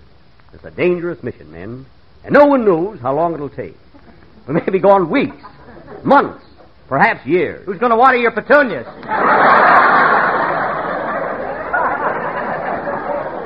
Never mind that. Now, we're all ready to go. But first, are there any objections? Yes, we object. What's the trouble, Company C? Well, half of me have wives and children, and one of me is scared to death. I expect mutiny. Well, take a little bicarbonate, and you'll be all set. Private Harris, did you draw the map of New York State like I told you to? All but the Hudson River. I can't make a night boat. Well, this is going to be some trip. Thank goodness we've got an Indian guide. All right, men, we must push on. And we'll wipe out those Abenaki Indians, or my name ain't...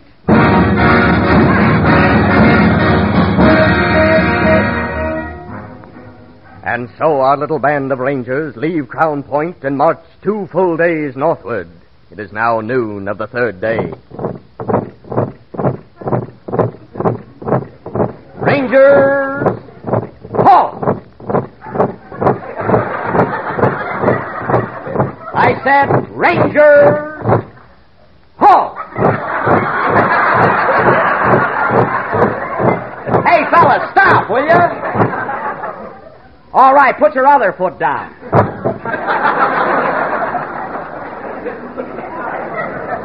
What an outfit. Well, this looks like a good place to rest. Where are we, Private Harris? Well, Major, according to my map, that peak just ahead is Mount Shasta. Mount Shasta's in California, 3,000 miles from where we started. We've only been walking 2 days. Hey, we made good time, didn't we? Oh, marvelous. Harris, this is the worst map I've ever seen. Well, if you don't like mine, why don't you stop at a gas station and get one? Because there won't be a gas station for 200 years. Automobiles haven't been invented yet. Oh, that's right. I wish I knew where we were. Now, let's... Look, fellas, a wild turkey. And it nearly hit us. Well, I better ask my Indian guide where we are. Oh, Conkapat. Conkapat. Please? Where are we? Do you recognize those mountains up ahead? No, I don't. You're a fine Indian guide. Well, I thought I was going to be Spencer Tracy. That was B.M., before Mortimer. Oh, well, we'll just have to march on, I guess. But, Major, we can't march anymore today. Several of my backs are sprained, and most of my feet are killing me. Your rear guard looks a little tired, too. I guess we'll have to camp here for the night. And careful, men. There's probably Indians lurking behind every bush. Oh, Big Heap! Big Heap! That's Big Heap Major.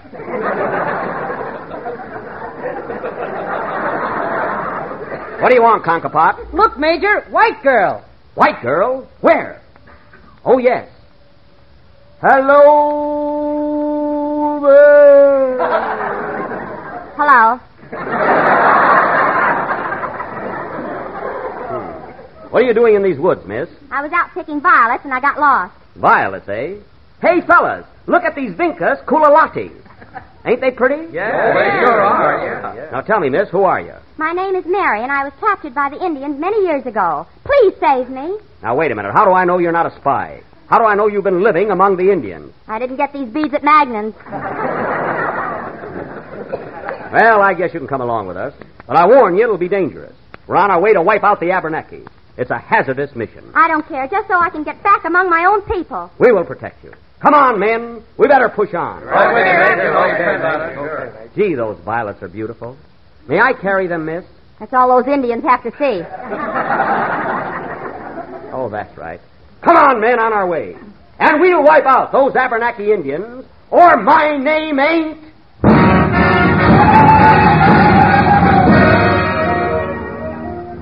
2 days later.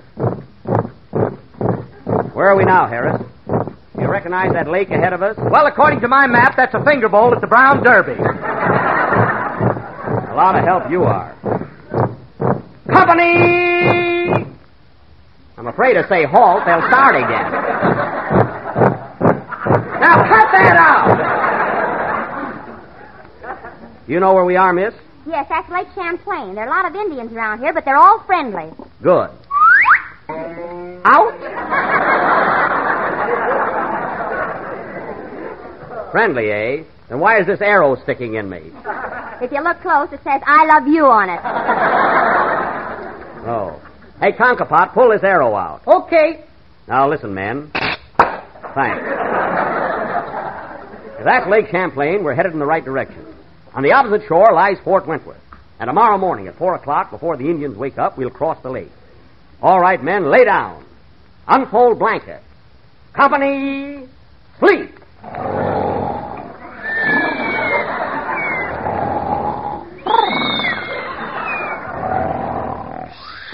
It is 4 a.m. the following morning, and our little band of Rangers is sound asleep, with the exception of Major Rogers, who was already awakened. Company, halt!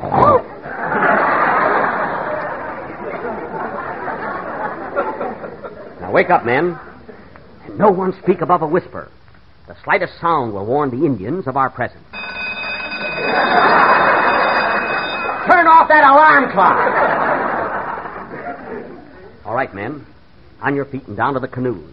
Remember, not a sound, or we're doomed. Shh! Gosh, it's dark. It sure is. Not so loud. 4 o'clock in the morning, a fine time to get up. Quiet. Now, everybody behind me, single file. Quiet now. Quiet. Whoop! Harris, watch your musket.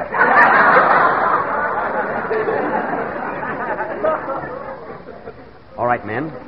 Here we are. Now get in your canoes. And we'll wipe out those Abenaki Indians, or my name ain't...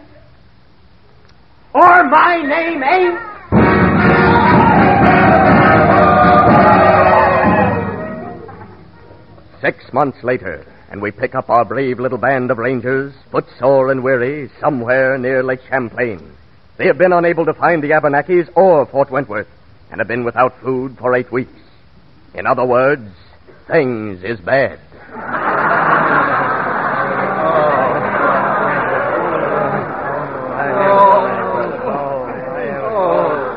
Cheer up, men. Cheer up. We must have faith and courage. But we're starved, Major, starved. And I've lost half of my men. Well, on you, it looks good. Gee, I'm hungry, too. Here, have a bite of my moccasin. Moccasins are no good without ketchup. Well, men, you've been brave and loyal soldiers. And I'm afraid this is the end.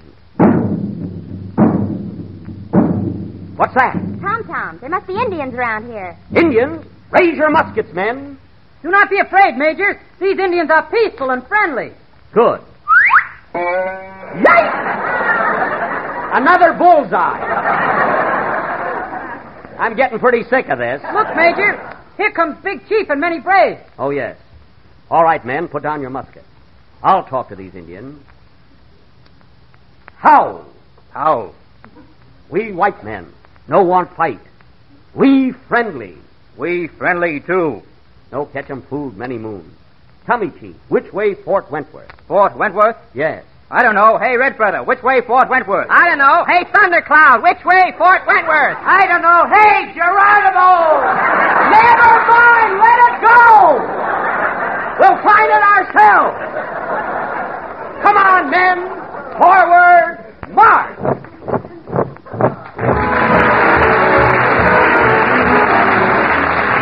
We're a little late, so good night, folks. The Jell-O program, coming to you from Hollywood, California, starring Jack Benny with Mary Livingston, Phil Harris, Dennis Day, and yours truly, Don Wilson. And now, ladies and gentlemen, Mr. Charles G. Mortimer of General Foods, the sponsor of this program, happens to be visiting the coast. So without further ado, we take you to Jack Benny's home in Beverly Hills, where Jack is giving a dinner party in Mr. Mortimer's honor. Here we go. I look at you, and what do? I can't speak, I can't sleep, I just sigh. I look at you, and all I can sigh is my. Rochester, we should watch what you're doing. I want this finished before Mr. Charles G. Mortimer gets here. I'm doing the best I can, boss. Best you can. You started to give me this haircut 40 minutes ago.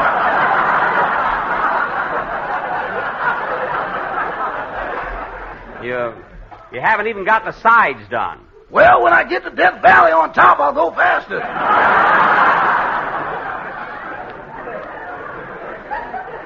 Oh, my hair isn't so thin.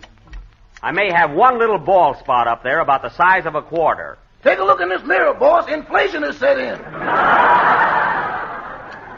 Whoop! Rochester, that tickles. What are you doing back there? Your collar's frayed. I'm trimming that, too. Never mind the collar. Just shave my neck and get this over with. That's probably Miss Livingston. Come in. Oh, hello, Mary. Well, what in the world's going on here? Rochester's giving me a haircut. Sit down and read that Police Gazette. I'll be with you in a minute. Mr. Charles G. Mortimer ought to be here soon. You're certainly putting on the dog for our sponsor. Flowers all over the house, cigars on every table. Well, I can't understand why you're so worried about your option. He'll probably renew it. Mary, I'm not worried about my option. I do as much for any guest. Well, I'll be darned. Look at that picture you got over the fireplace. What about it? It used to be September morn, and now it's Mr. Mortimer. Now, wait a minute. That picture above my fireplace wasn't September morn. It was Napoleon at Waterloo. Well, he had a gorgeous figure. Oh, stop. Ooh, Rochester, be careful of that razor. Okay, where's the iodine, boss? Iodine? Did you cut me again? Rochester, did you cut me again? I'll just tighten your necktie. That'll stop it.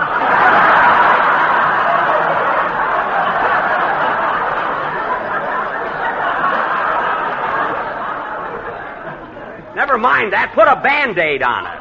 Okay. And hurry up. Gee, I hope Mr. Mortimer will find the house all right. How can he miss it? You've got a welcome mat that covers the whole front lawn. Well, I think the occasion warrants it. There you are. I'm all through. Now, wait a minute, Rochester. Don't cheat. I want some bay rum on my face. Not today, boss. Rochester, do as I tell you. Well, if I use the bay rum, what are we going to have for the cocktails? Cocktails? Have you been putting bay rum in my cocktails? Boss, rum is rum, no matter what's in front of it.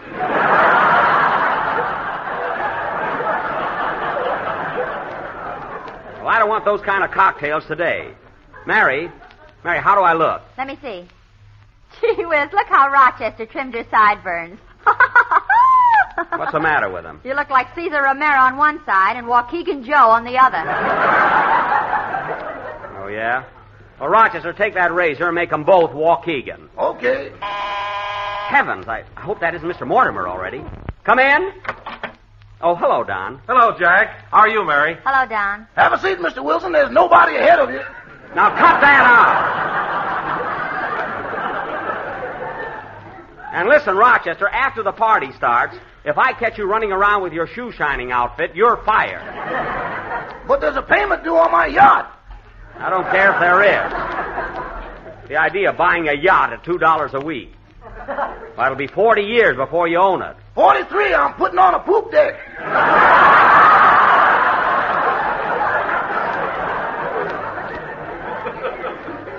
I don't care what you're putting on. I won't have you annoying my guests. Gee, I wish Don and the rest of the gang would get here. Don's right here. You just said hello to him. Oh, yes. Sit down, Don. Sit down, Don. He is sitting down. Oh, that's right. My goodness, Jack, but you're nervous today. I wouldn't worry about that option if I were you. Who's worried? Mr. Mortimer will sign you up. Don, that's not the reason I invited him over here. Who cares about my job? There are other things besides radio. Sure, with that haircut, you could bring back vaudeville. Oh, stop with my haircut. Gee, I hope Mr. Mortimer likes the dinner tonight. Oh, he'll like it, Jack. Don't worry. Gee, I wish Don would get here. I'm here, Jack. Oh, yeah. Say, Don, I want to be sure that Mr. Mortimer has a good time tonight. So after the party gets rolling, I wish you'd ask me to do my imitation of a trained seal. People scream whenever I do it at parties, you know? Oh, Jack, you're not going to bore your sponsor with that silly thing, are you? Silly? Why, that's the funniest bit I've done since I used to put a lampshade on my head and pretend I was drunk. Remember? Don't you do that trick anymore where you stab yourself with a rubber knife and then pour ketchup on your shirt? No, that kind of stuff is dated. I'll do my seal. Now, don't forget, Don, when I say... Pardon me, Mr. Benny. May I see you for a minute? Oh, it's you, Mrs. Nichols. This is my new cook, Mary, and a very good one, too. What's on your mind, Mrs. Nichols? I need some butter. Can I have the key for the icebox?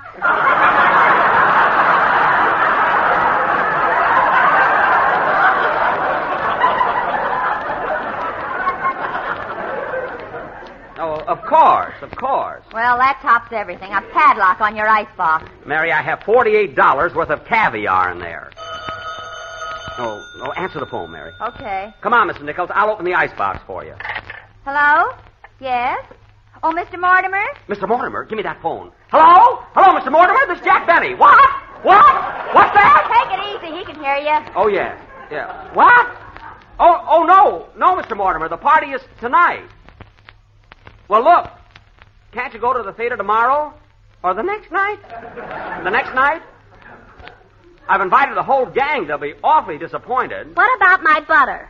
Wait, we may not need it. Well, look, Mr. Mortimer, we're all waiting for you, so do come over. You will? Oh, boy, that's swell. Tell him to come early and get a haircut. Come early, Mr. Mortimer, and get married. Okay, Mr. Mortimer, see you soon. You're always welcome at the Chateau Benny. Well, bye-bye. Boy, I was worried there for a minute. What about that butter? Oh, yes. Come on, Mrs. Nichols. Gee, I wish Don would get here. That's all right, Mrs. Nichols. You're doing swell.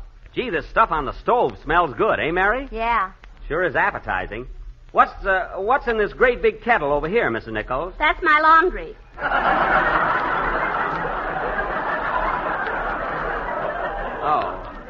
Oh, yes. Mary, imagine doing her laundry and preparing dinner at the same time. Well, it's your own fault for getting a cook from Central Casting. I guess you're right. Well, come on, Mary. You forgot to lock the icebox. Oh, yes, thanks. And that must be Phil. Answer the door, Rochester. I'm shaving Mr. Wilson. Never mind that. Answer the door. Okay. Now, Mrs. Nichols, I'm leaving the dinner entirely in your hands, so do a good job. You can depend on me, kid. Oh, that's fine. Come along, Mary. Sure you don't want a shampoo, Mr. Wilson? Rochester, cut out that stuff and set the table. What do you think this is, a barber shop? That ain't the North Pole in the front yard.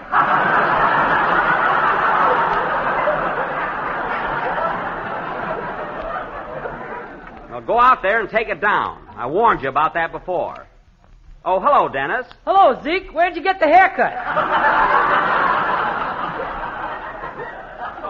Dennis, I'm certainly surprised at you. Well, gee, you look funny. Oh, I do, eh?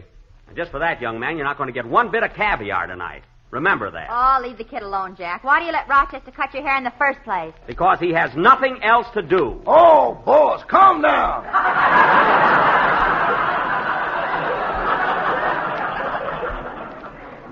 Oh, you don't work so hard. Instead of standing around here, go out in the kitchen and make a tray of hors d'oeuvres. Hors d'oeuvres? What do you mean? Make a ham sandwich and cut it in 40 pieces.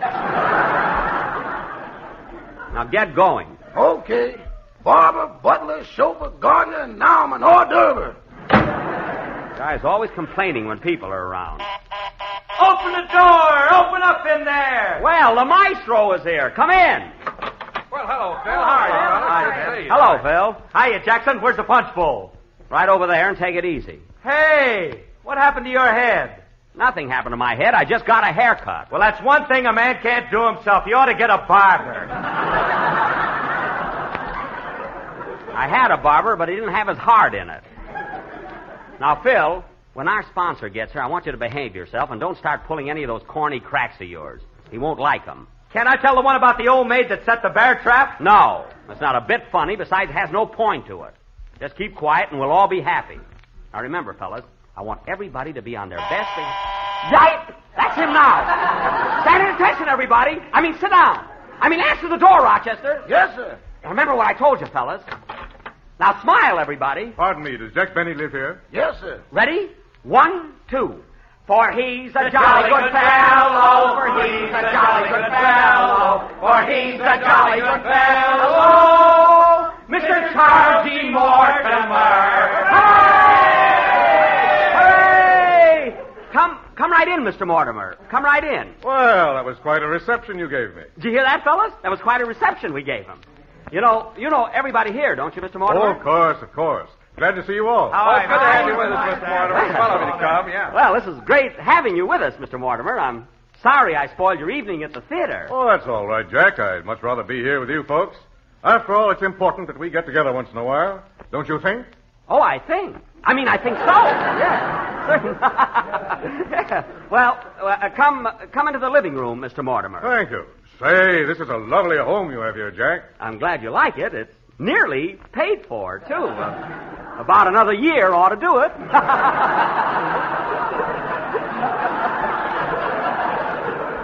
Yup. Yes, sir. Yep. Have some punch, Mr. Mortimer. No, thanks. I never drink. That's not going to help any.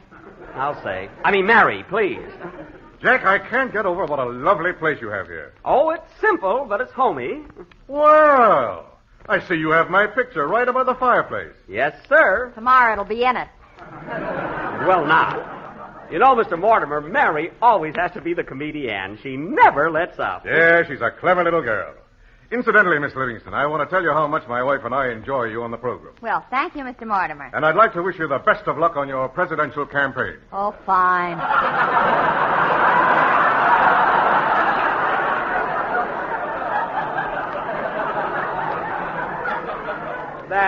Look, you're thinking of Gracie Allen, aren't you? Oh, yes. I'm terribly sorry, Miss Livingston. That's all right. Forget it. Anyone can make a mistake, I always say. Huh, Mary? Shut up. Yes, sir. Hey, Charlie, come on over here and have some punch. Charlie? Thanks, Phil, but I never touch it. It's good stuff, Charlie. This is what you call Virginia punch. One drink and you reel. Ha, ha, ha, ha, ha. That's a Lulu. I must apologize for Phil, Mr. Mortimer. He's very corny. No, on the contrary. I think Phil has a great sense of humor. Oh, he has. And he's so sophisticated. You know, Mr. Mortimer, sometimes that filthy boy just has me in stitches. Yeah, I can imagine. Say, Charlie, did you hear the one about the old maid that put a bear trap under her bed and caught a bear? Oh, say, Phil, that's a piss. Gee, I was hoping you'd tell that one. You know, Mr. Mortimer, he's a riot. He certainly is. Say, Jack. What? If the boss likes that kind of stuff, you've got nothing to worry about. Quiet, Mary. You know, Mr. Mortimer, Dennis, stop standing on your head. Nobody's looking at you.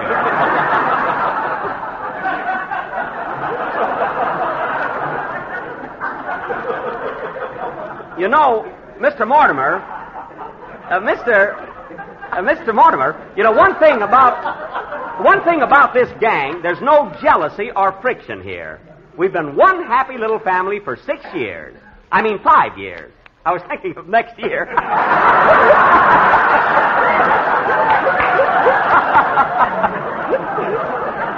Jack's right, Mr. Mortimer. We do good to have a good time together and really enjoy our work. Well, you always sound like it, too. And, Don, I want to compliment you especially on the way you handle the commercials on our show. Well, thank you, Mr. Mortimer. I realize their importance and how much they mean to our listeners. Oh, I don't know what we do without dear old Don. And now that we're on the subject, Jack, I'd like to tell you how good I think your shows have been this year. Oh, that's very kind of you.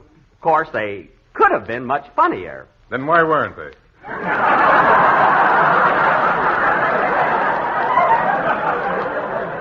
I mean... I'm meeny, miny, mo. Mary. Will you have a cigar, Mr. Mortimer? No, thanks. I never smoke cigars. Well, then take one home for your wife. She doesn't smoke them either. I know she doesn't. I'm a little mixed up, that's all. Well, I'd like to have a cigarette, though. Cigarette?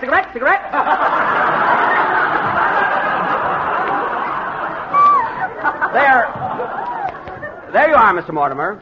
Oh, Dennis. Yes, please. He's such a polite kid.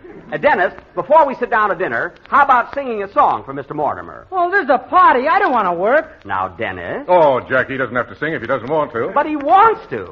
Well, Dennis, what's it going to be? I'm going to sing nya, nya, nya, nya, nya, nya. Dennis!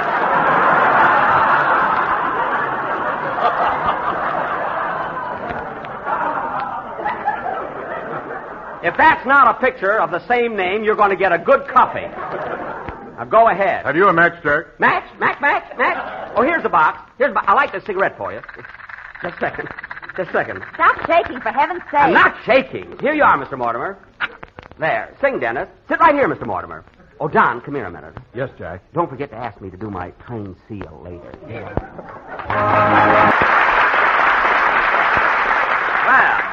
Well, Dennis, that was very good, very good. Didn't you think so, Mr. Mortimer? Yes, that was excellent. I'm really having a grand time here tonight, Jack. Yes, aren't you? You know, Mr. Mortimer, I've been thinking it's so silly of you to stay at a hotel while you're in town. I have an extra room, and you could just as well stay here at the house with me. Eh, Mary? Why not? He can afford it. Mary, I wouldn't think of charging Mr. Mortimer. After all, he's my boss, and I hope he will be for a long time. Now, I think we ought to have a little more entertainment. Eh, Don? Oh, yes. Say, Jack, why don't you give your imitation of a train? A train? Yes. I do a train seal. Get the ball, Rochester. That's the top to my barber pole now.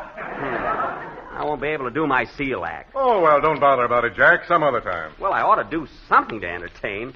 Excuse me a minute. Of course. You know, Mr. Mortimer, Jack always tries to be a good host and entertain his guests. Yes, I noticed that, but he seems so nervous tonight. Oh, he's always that way. Oh, Mr. Mortimer! Mr. Mortimer, look! How's your party getting along? Yippee! Well, I'll be darned. He's got the lampshade on. How's that, Mr. Mortimer? I was making off like I was drunk. Oh, was that it? Yeah. Oh, you'd have got it right away if I'd have staggered. I left that out. Well, here's Mr. Billingsley, our boarder. Good evening, Mr. Billingsley. Good evening, Mr. Benny. Entertaining again, I see. Yes. Won't you join us for dinner, Mr. Billingsley? No, thanks. I'm on the wagon. Good night. You know, that fellow's quite a character. On him, the lampshade looks good. It does at that. Dinner served. There's a lot this time, folks, so don't run. This way, Mr. Mortimer. This way, nothing fancy, just a plain home-cooked meal, that's all. Say, Jack, when are you going to speak to him about your option? Don't bother me now, please. Oh, Mr. Mortimer, the dining room's over here to your left. Yes, I see the boys digging in already. You know, Mr. Mortimer, I have something I want to talk over with you, but I feel that the home is no place to discuss business. I definitely agree with you. Oh. Dead end. Well, here we are. You sit right there at the head of the table, Mr. Mortimer. Yes, that's it. Oh, Rochester. Yes, boss? You set the table beautifully, but this is a special occasion. Where's the hand-painted china? You fired him. I don't mean our old cook. Oh, do have some caviar, Mr. Mortimer. Don, pass him that big bowl of caviar, will you? Surely. Here you are, sir. I thank you, but I never eat it. Oh. Well, take it away, Rochester. Take it away. Now, wait a minute. I want some of that caviar. Oh, no, you don't. Mr. Mortimer finds it offensive. Oh, I don't find it offensive, Jack. I just don't eat it. All right, take it away, Rochester. Take it away. What are you going to do, put it back in the fish? I'm not going to put it back in the fish. Now, eat hearty, everybody. I hope you like pheasant, Mr. Mortimer. Oh, that's one of my favorite dishes. Good. Gee, it's hot in here. Well, Dennis, take your elbow out of Mary's soup. Now, come on, everybody, dig in. Eat, drink, and be merry. Oh, fine. Will you pass me the salt, please, Jenny? Phil, let me have some of that over there, will you?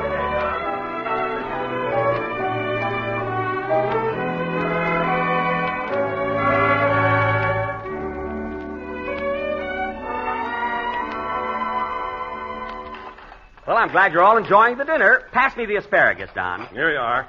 See, Jack, is everything going to be straightened out about next season? Not yet, Don. This is strictly a social gathering. Well, loosen your belts, everybody. There's still plenty to eat. Will you have some more option, Mr. Mortimer? I mean, some more asparagus?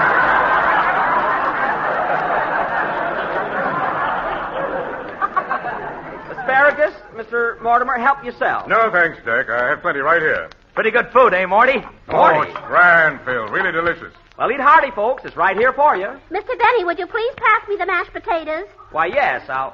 Mrs. Nichols! I wish you wouldn't sit at the table. Your place is in the kitchen. Well, I'm lonesome, kid. I don't care if you are. Now, get back there. I'll go with her. You sit down. I'm sorry, Mr. Mortimer, but our cook is new here, and I had to straighten her out. My, but you're jittery today, Jack. I've never seen you act this way before. Well, I haven't been feeling very well. Now, here's the whole thing, Charlie. Jack's worried Phil, about next... I'll handle it. You just mind your own business. Oh, yes. That reminds me. Say, Jack. Yes, please? I mean, what is it? What is it, Mr. Mortimer? There is something I want to discuss with you as soon as we get through eating. There is? Goody. I mean, good. Well, first we'll have our dessert, and then we'll go into the other room. Oh, Rochester, bring in the coffee and the apple pie. Okay, boss. Apple pie. What's the matter? Apple pie for dessert? Why, what's the... Oh, my goodness, we forgot Jell-O!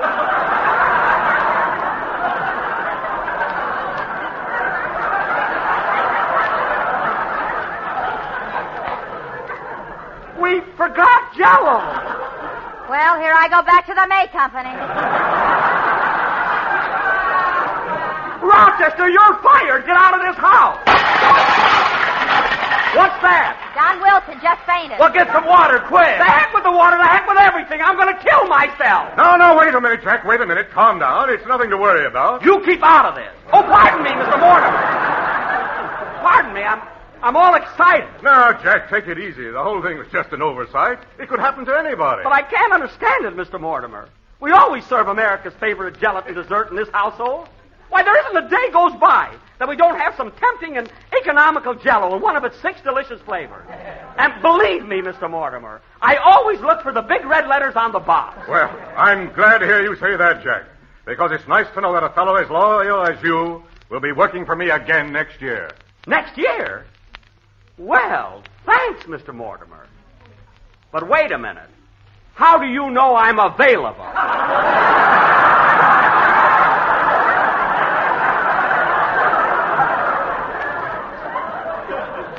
Well, I'll be... So will I. Play, Phil.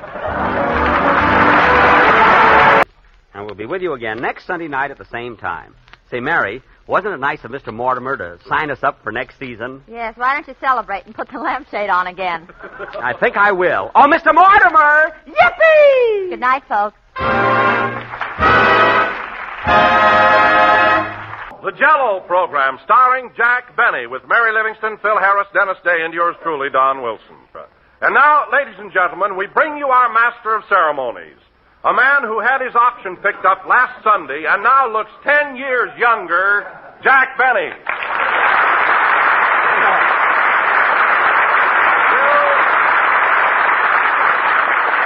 Thank you. Jell-O again, this is Jack Benny talking. And, Don, the fact that I'm in good spirits today and look younger has nothing to do with my contract being renewed.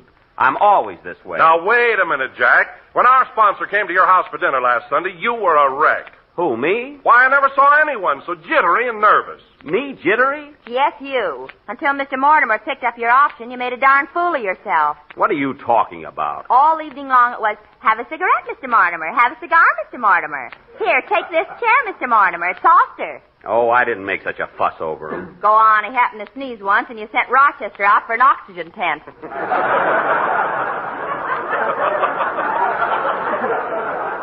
Well, I just did that for a gag. What's the matter with you two? And the way you waited on him. You wouldn't let the man do anything for himself. What do you mean? When his shoelace came undone, who tied it? Mary, I happened to be down on the floor at the time. That's the only reason I did it. Well, let me ask you something. Why were you laying on the floor in the first place? What? What was that, Phil? I said, why were you laying on the floor in the first place? Phil, you should be the last one in the world to ask anybody why they're laying on the floor at a party.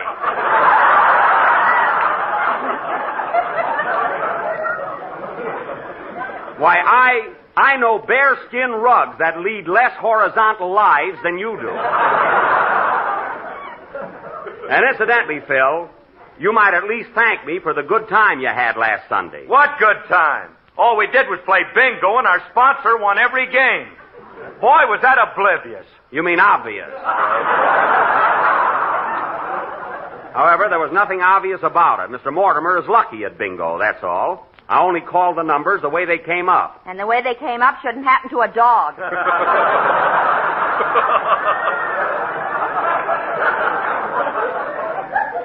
Oh, forget about it. Frankly, Jack, I don't know what the rest of us were playing for. You let Mr. Mortimer bingo every time. All right, so he won the salad bowl.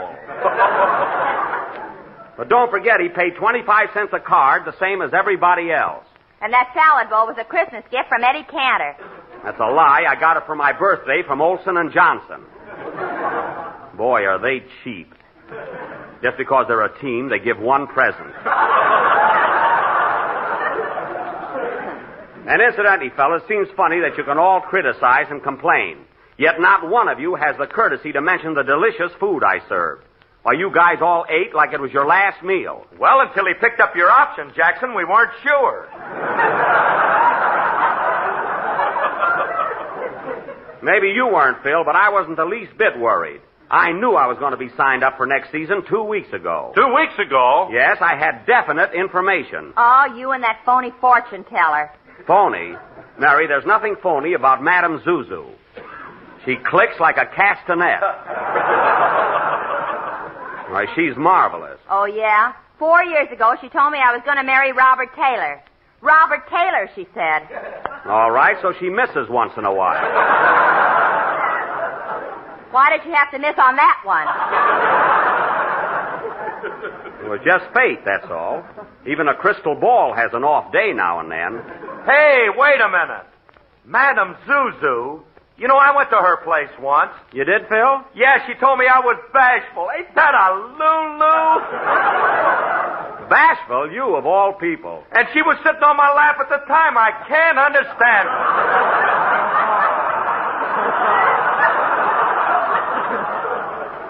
Me neither. I'd like to take that crystal ball and hit her over the head with it. Mary, will you forget about Robert Taylor? And speaking of Madame Zuzu, fellas, if you knew what she told me about my movie career, you'd all be plenty excited. What did she tell you, Jack? Never mind. You'll read it in the paper next winter. Come on, Jackson, tell us. No, nothing doing. It's a secret. Okay. Now, wait a minute. Madame Zuzu looked in the crystal, and guess who's going to win the Academy Award next year? Guess who? She ought to be rated.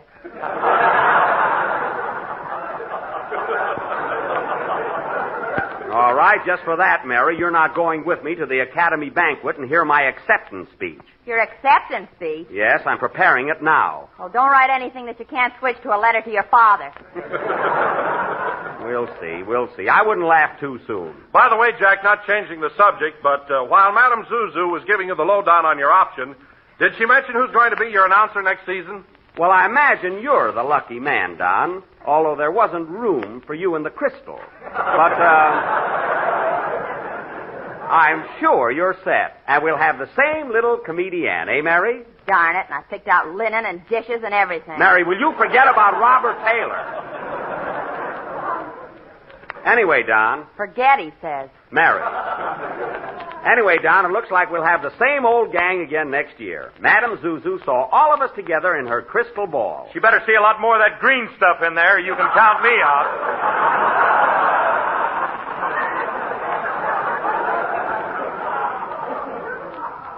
What do you mean?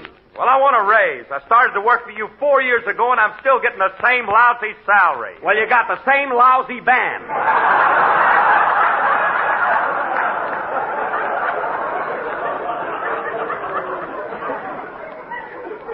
I have a motto, Phil. As ye play, so shall I pay. Now, wait a minute. What's wrong with my band? What's wrong? You've got 3 violins that no one's ever heard. A guitar player who got his strings from a yo-yo top.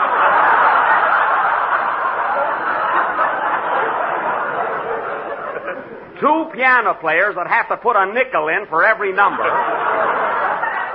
And a brass section that must have a sideline.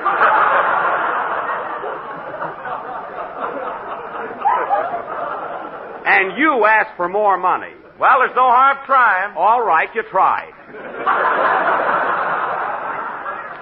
Incidentally, Phil, I've got your contract here in my pocket. So right after the broadcast, I want you to put your usual X on the dotted line. I understand? I can print Phil Harris now. I know. I saw it all over the wall. Stop showing off. Well, I guess that takes care of our contract problems for next season. You haven't straightened things out with me yet, Mr. Benny. Oh, hello, Dennis. I thought I mailed you a contract to sign. You did, but my mother tore it up. Oh. Well, I'll tell you what, Dennis. Supposing you and I go in the other room and talk matters over about next season, I guess we can come to an agreement. Well, my mother says... Come along, Dennis. Now, Phil, while we're in the other room transacting a deal, how about playing a number? Okay, you great big businessman.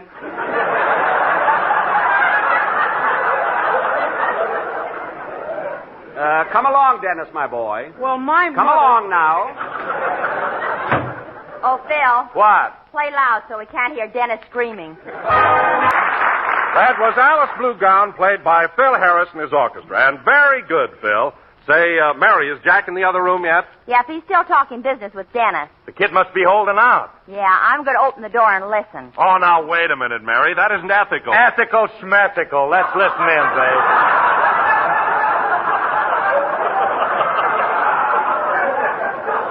I will. Now, quiet. Sure, Dennis, sure. I know you're worth it, but that's a little too steep. Well, my mother says that next year I ought to get $500 a week. 500, eh? Uh-huh. Well, I'll tell you what, Dennis. They're still at it, boys. How's Dennis making out? He's in the neighborhood of 500, but I don't think he'll move in there. You know, that Benny's terrific. You know, he's the guy that started the second cup of coffee is free movement. Yeah, what a character. Well, I think we ought to get going on with the program. See how they're coming along, Mary. Okay. Absolutely, Dennis. I agree with you, but my budget won't permit it. Well, my mother says Look, Dennis, look. Dennis, would you be satisfied with $250 a week? $250? Oh, sure, that's swell. I see. Well, now look, Dennis, you're young yet, and you've got your whole future ahead of you. I'll tell you what I'll do. Well, it's still going on. What's the latest report? Ceiling 500, vision 250. It looks bad. Why don't the kid walk out on him? He can't. Jack's sitting on his chest.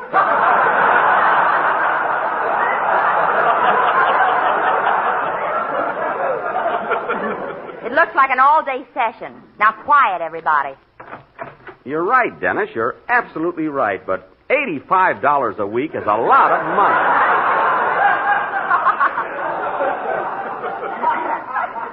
After all, you're just a kid. I can't breathe. Move down a little, will you?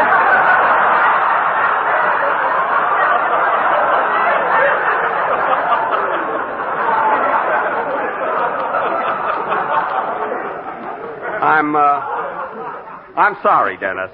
Now, let's talk this over carefully. I'm sure we can get together. I'll tell you what. Well, that beats everything. What's the figure now, Mary? 85, and they haven't struck bottom. I never saw a guy as tight as Jack. You remember that Gladys Zabisco he used to go with? Yeah? Well, he broke up with her because she took appetite pills. And he was nuts about her, too. Well, here goes for another peek. Quiet now, fellas. Okay, Dennis, it's a deal. $37.50 a week.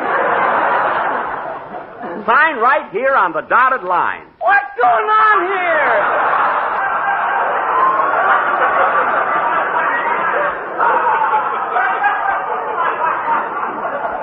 Dennis, please.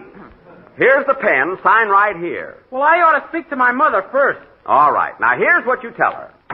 It's the last round, and Dennis is on the ropes. What was Jack's final offer? $37.50 a week. $37.50? Why, the kid's getting $37 now. Yeah, but I guess Jack feels he ought to have a raise. You know. Well, let's go ahead with the program, fellas. We're all set, eh, Dennis? Yeah, I guess so. Hey, Dennis, what did Jackson offer you for next season? Well, I'm going to... Don't tell him, Dennis. Don't tell him. We don't want the others to be jealous of you. Holy smoke. Am I making more money than they are? Could be. You know what, Jack? What? You save more money by accident than Harry Lauder does on purpose. Oh, yeah? Well, Mary, I'd be quiet if I were you. Madame Zuzu looked in the crystal the other day, and you were wrapping up a pair of stockings.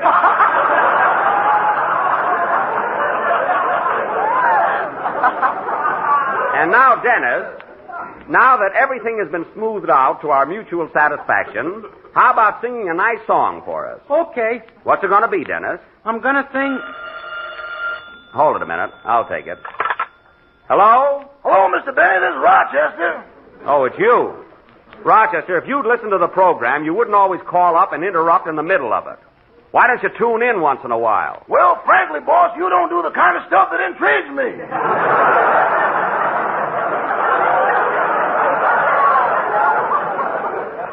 I know.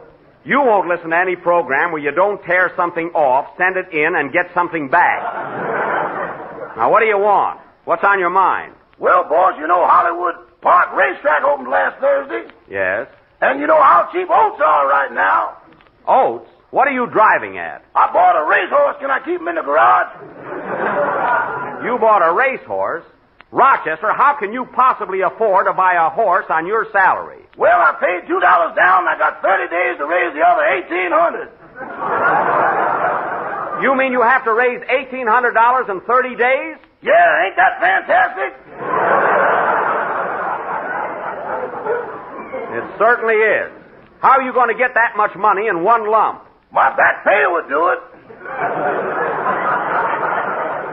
Rochester, if you're referring to your investment in the Benny Protective and Endowment Association...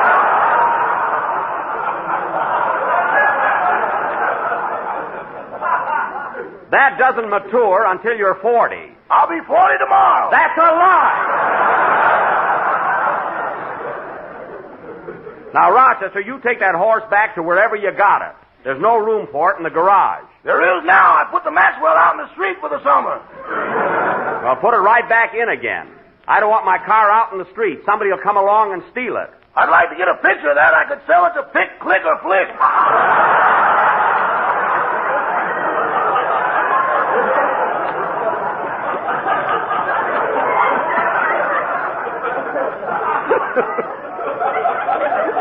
Rochester, I'm not going to argue with you.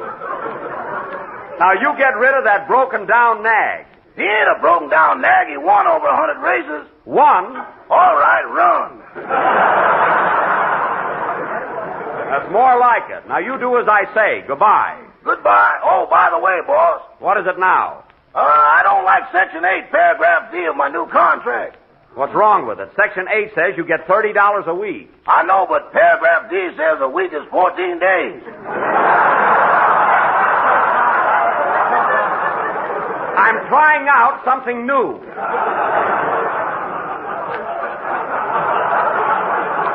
Anyway, we'll discuss that when I get home. Goodbye. Goodbye. The idea of buying a racehorse. He'll probably have me out in the morning clocking it. He'll never get up. Well, sing, Dennis. Don't stand there like a dodo.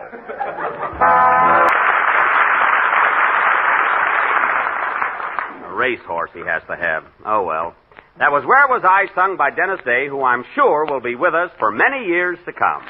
Yes, sir. Well, you ever get smart? Watch out. Now, Dennis, you say one more thing like that, and I'm going to take you in the next room and give you a good talking to. Boy, will he be flat-chested. Never mind.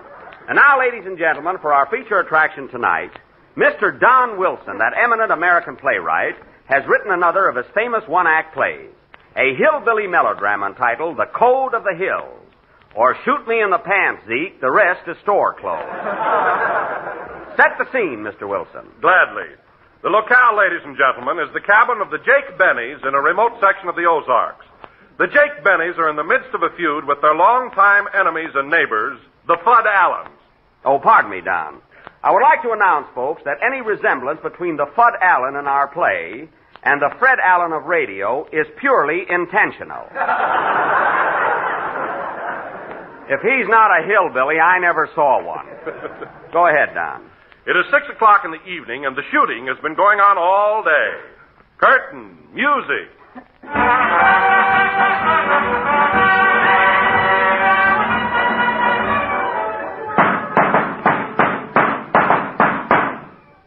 Put that gun away, Pa. Supper's a-waiting. Be right there, Ma. A shooting and a killing, a shooting and a killing. When is it going to stop? We ain't going to quit till them Allens are wiped out.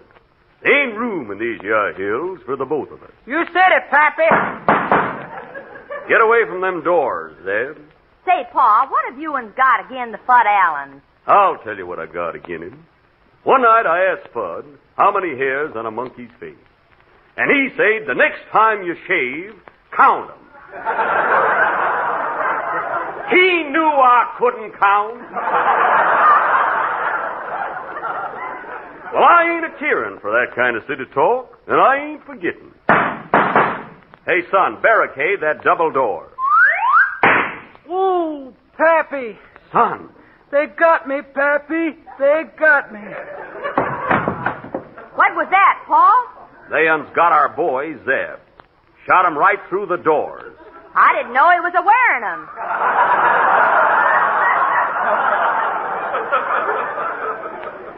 I'll get them Allens for this. Kids don't grow on bushes. No, siree. I'm a-going, Pappy. I'm a-getting weaker and weaker. Goodbye, Pappy. Goodbye, Ma. Goodbye.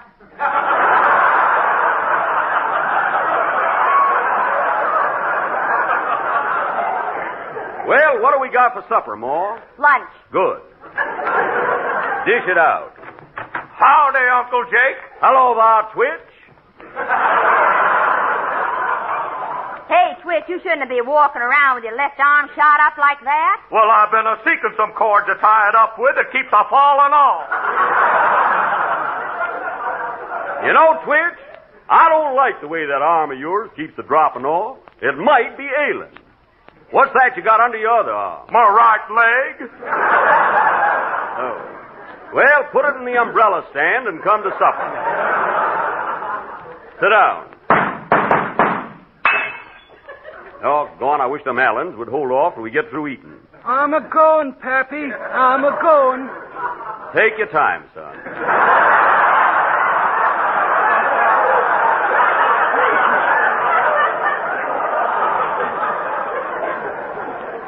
Pass the coffee, Ma. Hey, Jake, what happened to Cousin Zeb?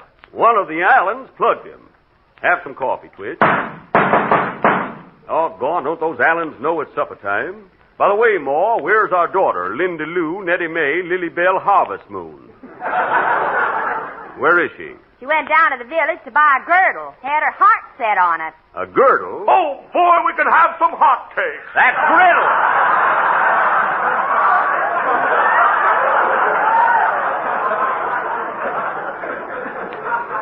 What's a girdle, Ma? Something them city gals are wearing. It's like a sweater, only it snaps at you.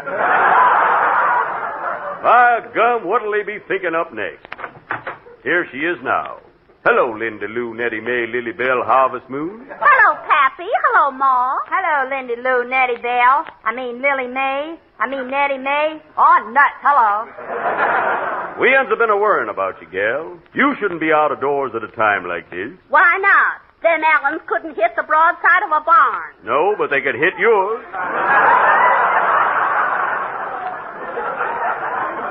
Sit down, gal. Say, Uncle Jake. What is it, Tweet? Look out the window. Ain't that one of them Allens sneaking up on us? Either that or a polecat. Give him a rifle, Ma. Watch out, Paul. Watch out. He missed me. Oh, yeah? Where's your ear? Doggone, and I wanted to hear the Fitch bandwagon. Come on, Twitch, grab a gun. That'll teach them varmints. I wish Zans and we would stop this darn feud. Not Fudd Allen. He's a feuding this man in these hills. I wonder what makes him so feudy. I don't know. Hey, Ma, pass me the sugar. Doggone them. Pick up that spoon, Ma. Never mind, I'll get you another one. I want that one. My hand's on it.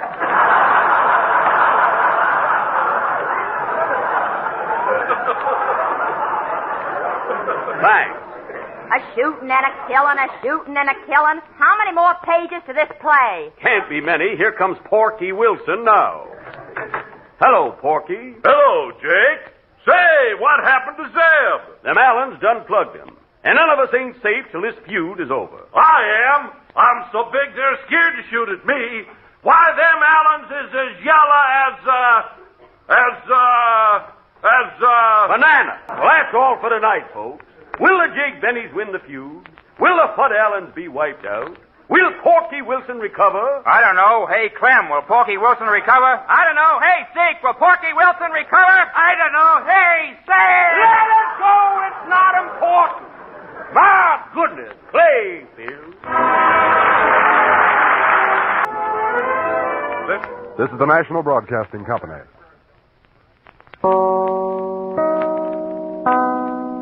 The Jell-O program coming to you from Hollywood, California, starring Jack Benny with Mary Livingston, Phil Harris, Dennis Day, and yours truly, Don Wilson. And now, ladies and gentlemen, I would like to announce that next week marks our final appearance on the air for this season.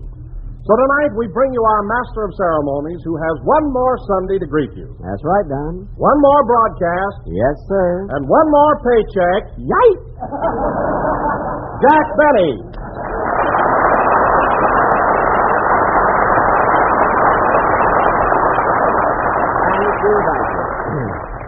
Jell-O again, this is Jack Benny talking, and Don, here we are coming to the close of another season. Gosh, the months sure fly by, don't they? Yes, they do, Jack. They certainly do. You know, it doesn't seem possible that vacation time is so near. Just think, a couple of more weeks and I'll be on a boat bound for good old Honolulu. Honolulu, eh? Oh, that ought to be a grand trip. Have you ever been there before, Jack? Yes, Don, about 10 years ago, but the grass skirts were much longer then. I'll probably never recognize the old place. Gee, I can hardly wait to get on that beach at Waikiki. Oh, it must be gorgeous with that tropical scenery and everything. And I understand they have a couple of very lovely hotels right there on the ocean. That's right, the Royal Hawaiian and the Moana. And let me tell you something, Don. Those two hotels are tops. They're the last word in luxury. So I hear. Which one are you stopping at, Jack? Neither. You see, I've already made reservations at the Sweet Leilani Auto Court.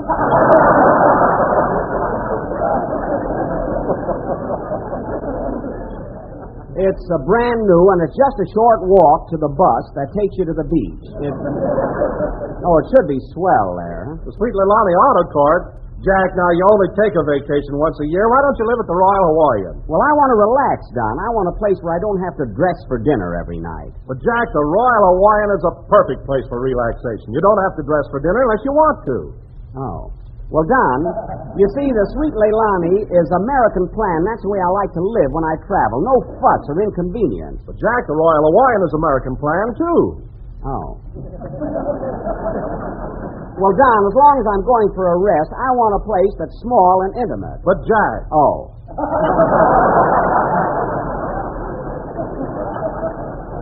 Now, forget it, Don. My mind's made up. Well, it's your vacation, so I guess you can live where you want to.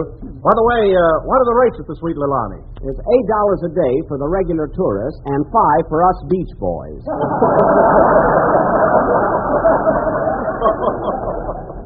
Oh, you can't beat it, huh? Say, Jack. Oh, hello, Mary. Hello. Say, Jack, if you're going to Honolulu, you ought to buy a new bathing suit. Why? What's wrong with the bathing suit I have now? Well, for one thing, it's got long pants. Mary, my trunks only go to the knees. Not when they're wet. Never mind.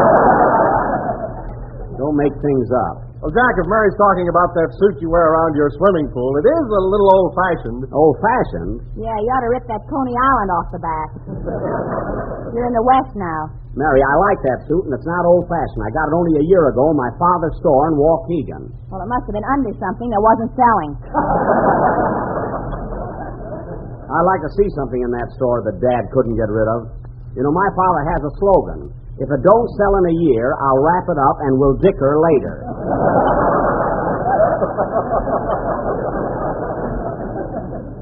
He's some salesman. I know. When we were in Waukegan last June, he told me I had a figure like Dorothy Lamour. Oh, he was kidding, Don. He was not. He sold me a sarong.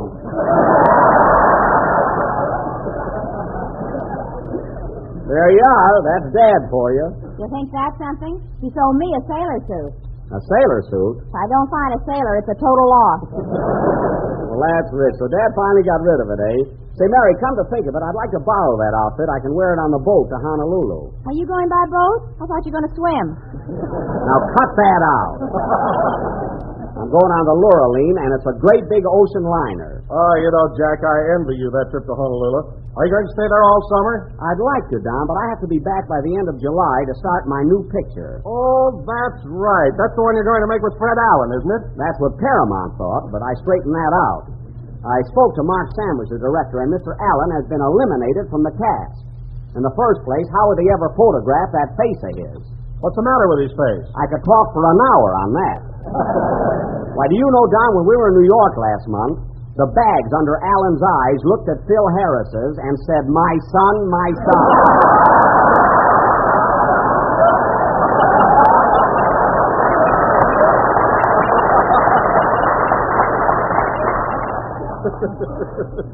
Anyway, I put my foot down, and Mr. Allen will not appear in my vehicle. Well, that's news to me. Say, Jack, who's going to be your leading lady? Only lovely, beautiful Mary Martin. That's all. Mary Martin? Well, isn't that the girl that used to sing My Heart Belongs to Daddy? Yep, that's her. Is she going to sing it in your picture? I don't know. It's a kind of an old song. Well, you're an old daddy. Revive it.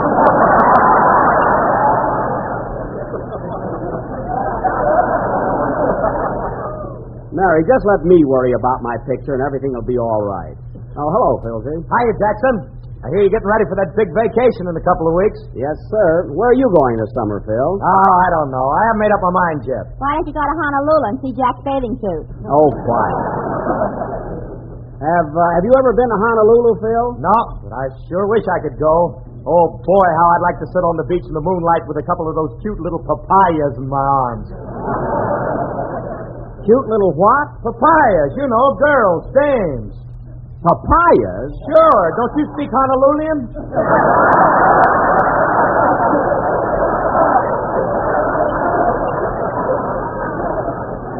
Honolulian? Phil, in the Hawaiian language, a papaya is a melon. A girl is called Awani. Oh, Jack, you're wrong about that. Awani is the name of the hotel we stopped at in Yosemite. Oh, yes. A Hawaiian girl is a wahine. Oh, that's right. That's the word.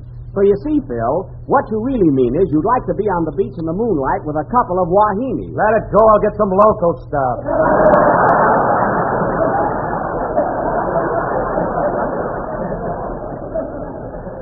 That's the idea, Phil, and I know your technique.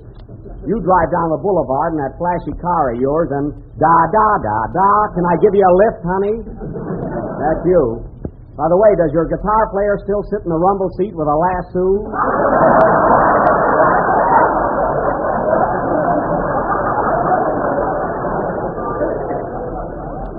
Does he? Now, wait a minute. Don't mention that dumbbell. He wrote the cop yesterday. Wrote the cop? Yeah, what a nitwit. I told him a million times. Anything in blue, lay off.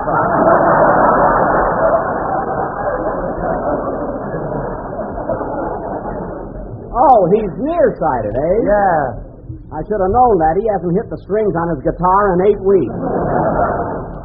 Well, Phil, so much for your private life. And now, inasmuch as there are millions of people listening in that are just dying to hear one of your numbers, how about playing something? I'll be only too happy to acquiesce.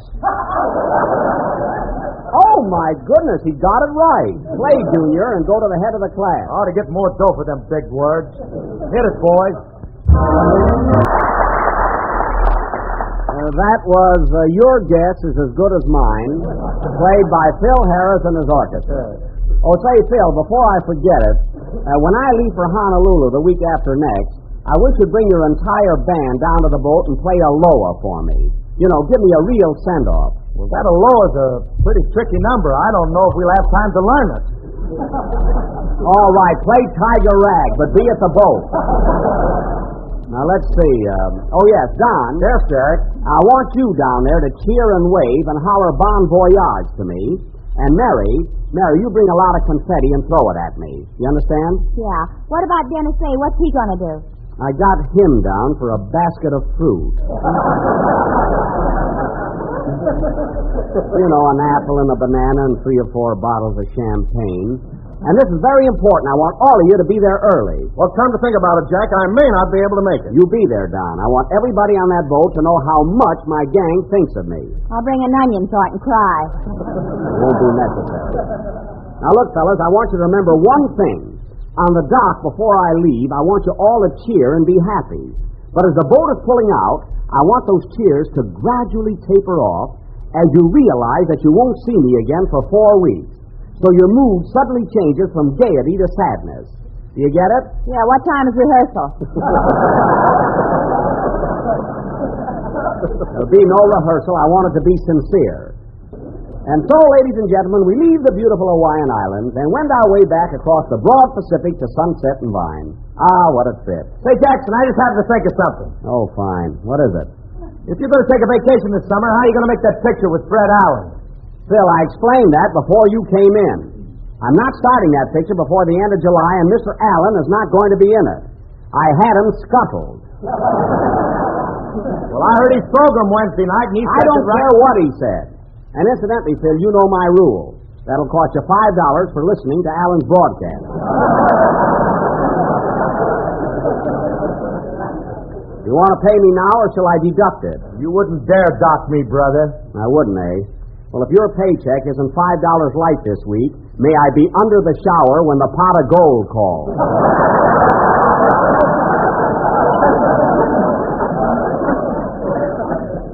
And take your fine like a man. Fines, rules.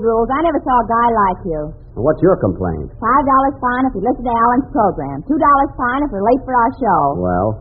I got one more laugh than you did last Sunday, and you docked me $7.50. Well, you got that big laugh at my expense.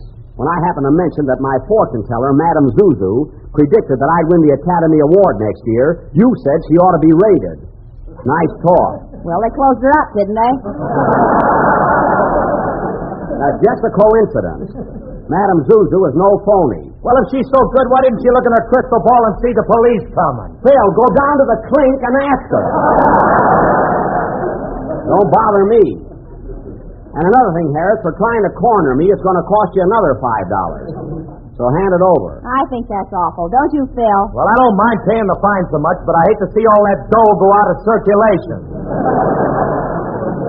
Oh. So now you're getting wise, eh? Trying to be comical, eh? Well, listen, stupid. Yes, please?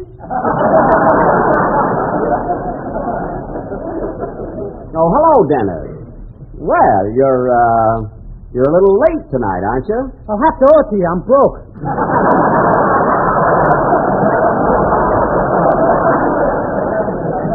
That's all right, Dennis. Forget it. You're a nice kid, and I won't take advantage of you. I'll tell you what you can do, though. When I sail for Honolulu, you can bring me a big basket of fruit. A basket of fruit? Yes. After all, you can't come down to the boat empty-handed. Why not? Read your contract. Now, wait a minute, Mary. If Dennis thinks the world of me and wants to bring me a big basket of fruit with a couple of bottles of champagne in it, that's his business. Champagne? What's going on here?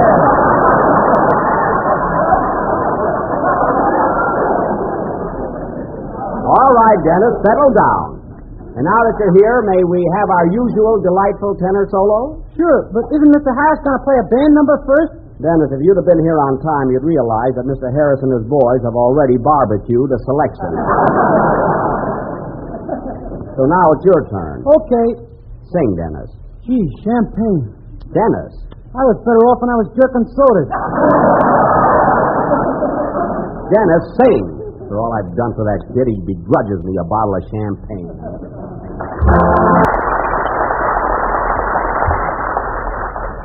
Say it all over again. Well, that was, Say It, sung by Dennis Day. And Dennis, that's a beautiful number. Really lovely. By the way, that's from some picture, isn't it? Yeah, that's from Buck Benny Rides Again. Oh, it is. Oh. Well, it's a grand song. I was going to sing Playmates, but you made me change it.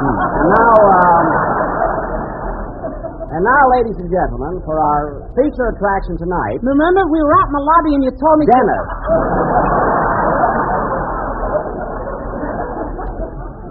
And tonight, ladies and gentlemen, for our feature attraction... Scram, kid. For our feature attraction... The Benny Jokes Like Mother Used to Make players will present their version of the Los Angeles telephone directory. A murder mystery entitled Number Please, or It Wasn't the Switchboard That Was Plugged. Now, in this thrilling drama, I will play the part of Oxford 7071, who is madly in love with Hollywood 2734. So she leaves her husband, West Los Angeles 33022 Jr., but her husband doesn't mind because he's secretly in love with a blonde Burbank unlisted number.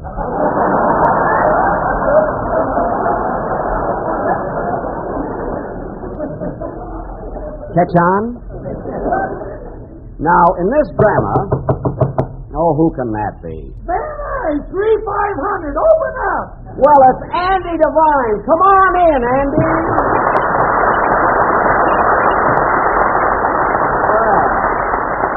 Well, hello, Andy. How you, Bob? Well, hello, Mary. Good to see you here, Andy. Well, it's nice to see you again, Andy. Hey, you don't get into Hollywood as often as you used to. Oh, it's getting too cityfied, Buck. When I drive down Vine Street in my horse and buggy, everybody stares at me.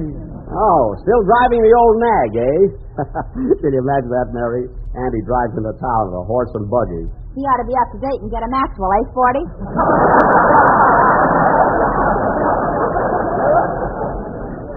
840. Gee, you're cute tonight. And another thing. Always goes... And another thing, Buck, when they built this NBC studio, they forgot to put a hitching post out in front. There ain't no place to tie my horse. Well, just hitch it to a song plugger. There are plenty of them standing around. Say, Andy, how did you happen to drop in today, anyway? Well, Buck, you only got one more broadcast to do, so I come over to see if I could handle the summer show. The summer show? Well, Andy, what could you do with this program? Well, I could take your place as MC. Uh-huh. My hired man could be Don Wilson, and Ma could be Mary. Well, who could you get to be Phil Harris? Oh, he'll drink anything.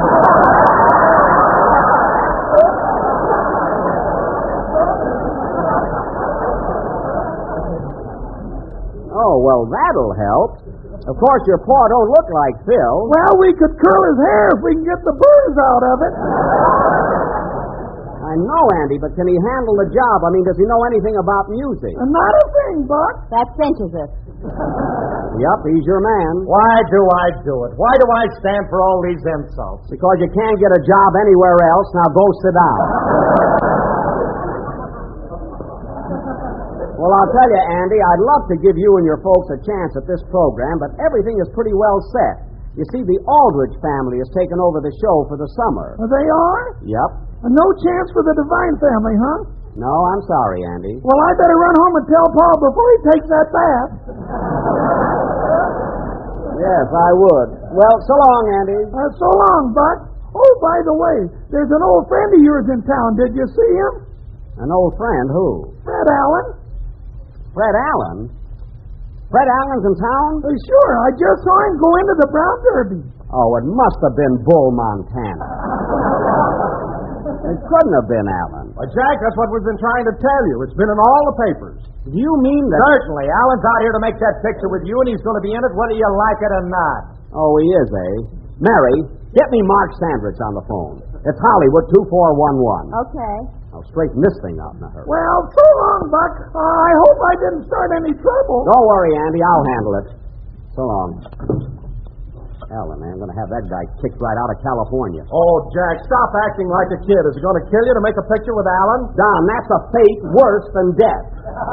Believe me. Be reasonable, Jackson. The guy came all the way out here. What's he going to do all summer? Let him get a tan over that jaundice of his. What do I care? In the first place, he has no... Hello? Mr. Mark Sandridge, please. I'd like to make a picture just once where I don't have to go through a lot of aggravation. Hello, Mr. Sandridge. Jack Benny is calling. No, Jack Benny. Benny. Spell it for him. It begins with a B. B-E-N. Give me that phone. Hello? Hello, Mr. Sandrich. This is Jack Benny, the star of Man About Town and Buck Benny Rides Again. Why don't you mention some of those stinkers you made?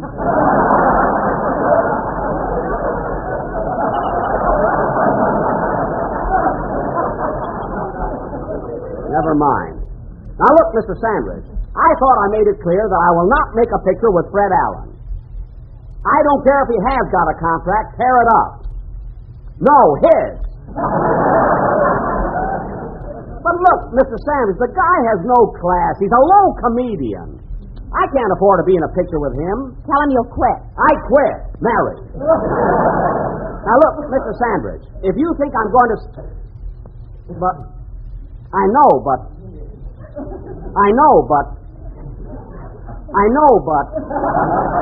Say, Don, are you going home right after the broadcast? Yes, I was planning to. Why? I know, but... Well, I was wondering if you'd give me a lift. You go right by my house. I'll be glad to, Mary. I know, but... Say, Dennis, you coming over to Wilshire Bowl tonight? Well, I was going to, Mr. Harris, but I haven't got a date. Come over anyway, kid. I'll get a cute girl for you. I know, but... Get one for me, too, Phil.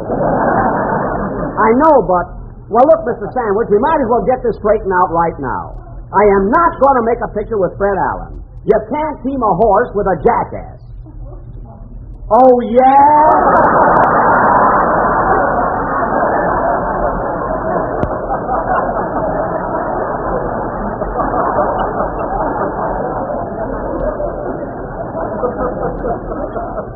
Just say that again. Oh, yeah?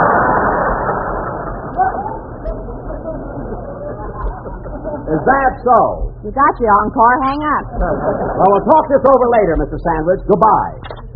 Well, that's that. Well, there's just one more thing to settle. Say, Don, where did Andy say he saw Fred Allen? Going into the Brown Derby. Oh, the Brown Derby, eh? Well, as soon as we're through, I'm going to stroll over there and give that wise guy a good talking to. Say, Phil. What? Come along with me and bring your boys. I'll treat them to a sandwich. You come too, Mary. We'll be with you again next Sunday night at the same time. Good night, folks.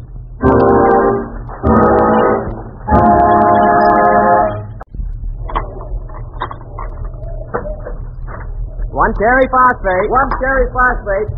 Say, buddy, I've got a broadcast to do in a few minutes. Will you please hurry with my sandwich? Why don't you eat after the broadcast? Because I'm hungry now. Get the sandwich. Okay, Mr. Benny. What kind was that again? Tuna fish and peanut butter on rye bread. Oh, yes, with an egg in it. The egg goes in my malted milk.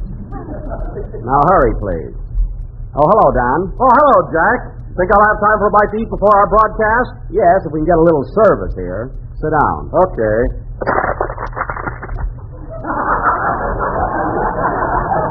Well, there goes my new straw hat.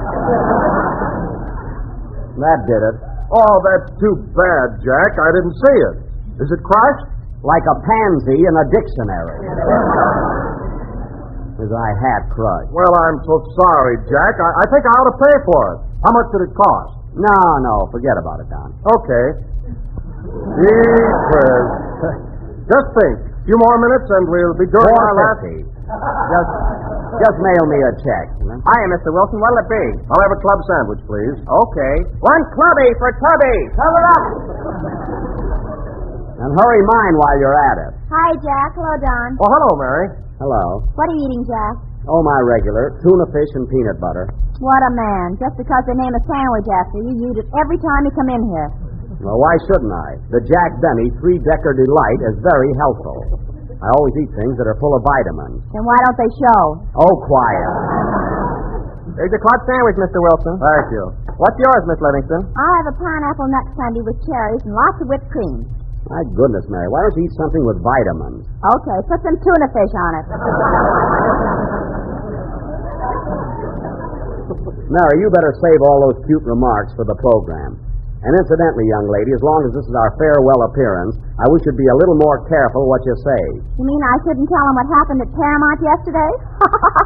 Don't you dare. What happened, Mary? Never mind. See? You're starting already. Go on, Mary. What was it? Yeah, what happened? You stay out of it.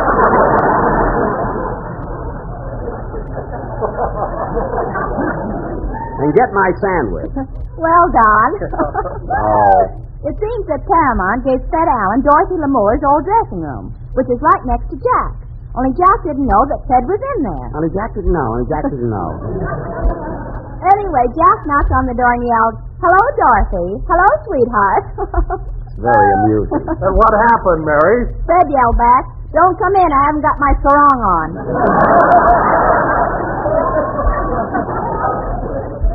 Yes, but he didn't fool me for a minute. But, Jack, I thought you told Mark Sandridge, the director, that you wouldn't make a picture with Alan. Well, we compromised, Don. Alan can be in the picture, but he has to be the straight man. He gives me all the leads, and I give all the answers. Well, that'll be a novelty. The questions getting the laugh. I'll get the laugh, don't worry. There's your pineapple sundae, Miss Livingston. Thanks. Hey, wait a minute. She just got here. Where's my 3-decker? Bill's putting a poop deck on it.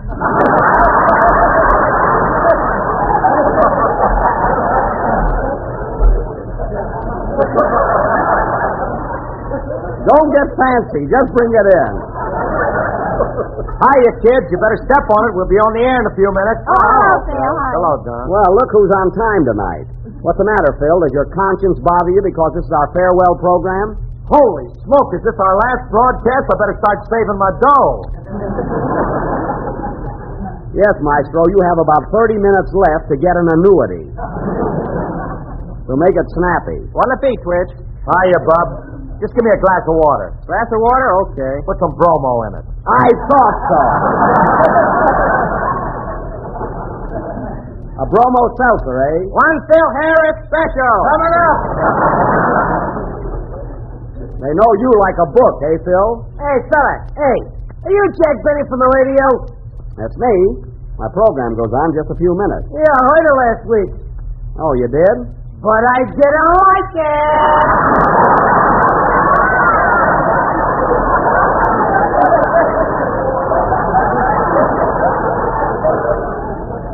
That's too bad. You know, I can't please everybody. Yeah, especially me. So long. I'll be listening.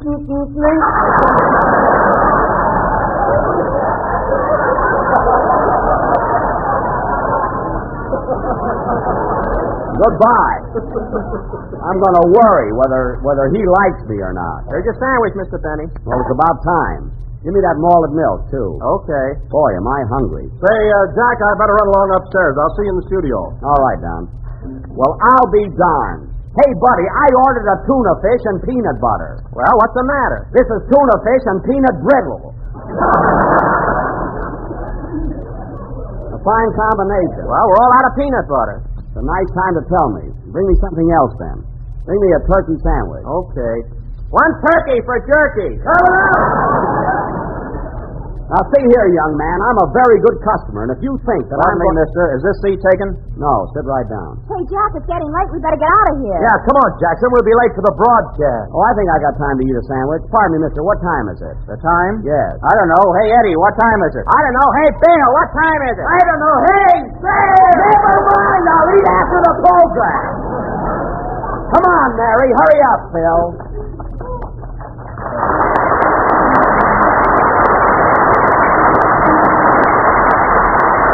The Jell-O program, starring Jack Benny with Mary Livingston, Phil Harris, Dennis Day, and yours truly, Don Wilson. And now, ladies and gentlemen, it is only fitting that on this, our last program of the season, I could pay tribute to the man who has guided us through the past 36 weeks. Oh, don't bother, Don. A man whose spirit and leadership has made this program what it is today. Oh, anybody could have done it. Maybe. Continue, Don. A man whose brilliant and sparkling personality has been reflected into each and every one of us. I have so much of it. Go ahead. A man whose age and experience has proven invaluable to us younger members of the cast. That one he could have left out. Oh, well. So here he is, folks, the old Mother Hubbard of the Jell-O program, Jack Benny.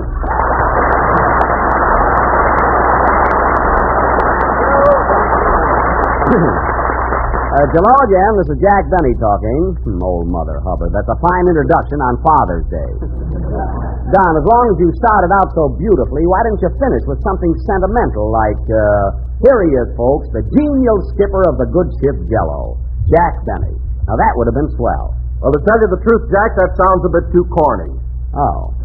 Well, now that you mention it, it does sound a little like one of Phil Harris's mental nuggets.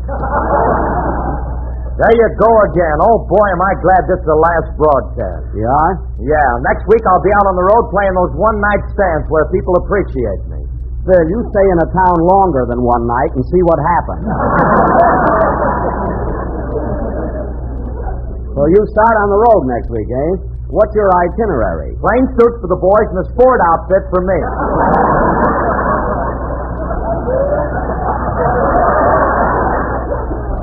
Well, that was my fault. Phil, an itinerary means your route. What towns you going to play?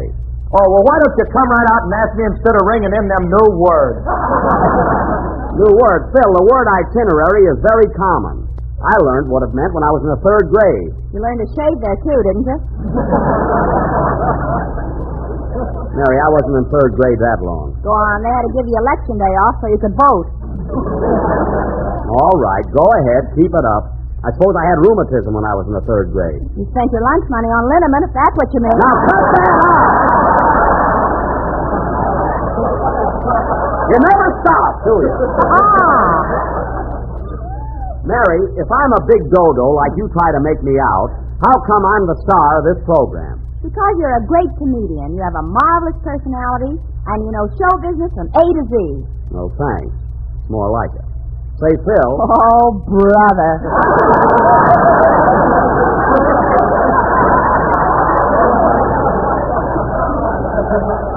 Now, don't spoil it.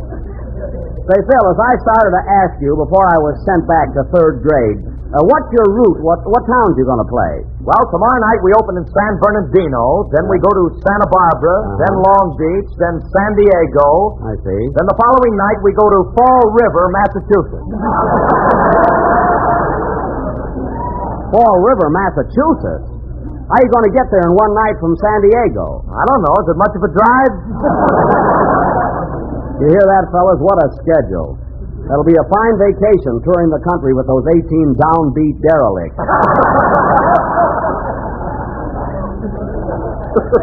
Say, Don, what are you planning to do on your vacation? Take a trip somewhere? Well, Jack, this may come as a sort of a surprise to you, but I'm going to make a picture for Harry Sherman at Paramount. It's a Western. Oh, well, I'll be darned. So you're going to make a Western, eh? Are you going to ride a horse, Don? Yes, sir. And you ought to see that animal. It's a beauty. So is Jack's straw hat till you sat on it. Yeah, $4.50. Well, tell me about your picture, Don.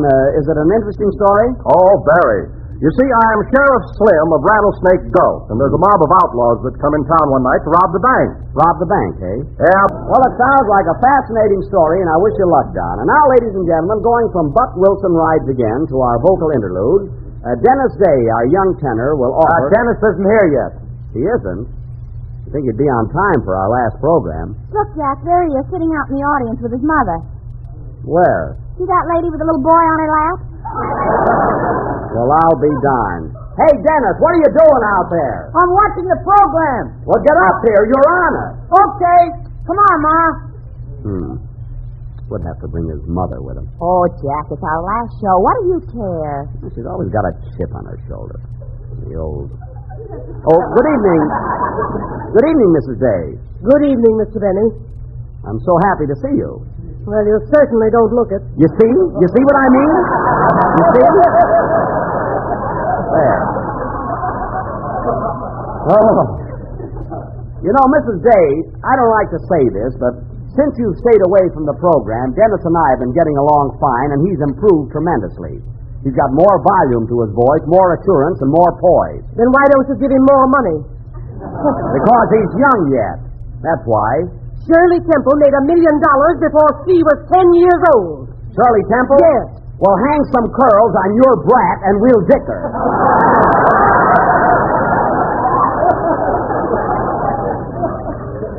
Now, look, Mrs. Day, give me a little credit. I've developed your son into being a first-class comedian. Then he ought to have more jokes to tell. Oh, now you want jokes for him. Well, for your information, Mrs. Day, there are just so many jokes in our script. And when this pack of wolves come in here Sunday night, your lamb is lucky if he gets to sing. And now, Dennis, how about a song? Okay. Gee, Mr. Benny, you're not a bit afraid of my mother, are you? Your mother? No. The woman don't live that you're afraid of, eh, Tiger? Mary, I don't like those nicknames. Go ahead and sing, Dennis. Mrs. Day, will you please take your seat in the audience?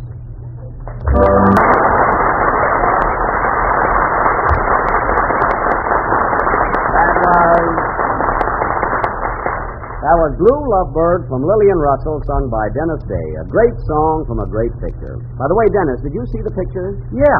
And I was wondering, Mr. Benny, do you think Alice Faye on the screen was as beautiful as the real Lillian Russell? So they say. Of course, I never knew Lillian Russell. Uh-huh. Mary, I'm warning you. I suppose I knew Diamond Jim Brady, too. If you did, you didn't get any on you. Mary, I was just about to make an announcement concerning our cast next year, and a certain clever kiddo may be cut out. Now, sit down. Yes, Mr. Benny. Yes, Mr. Benny.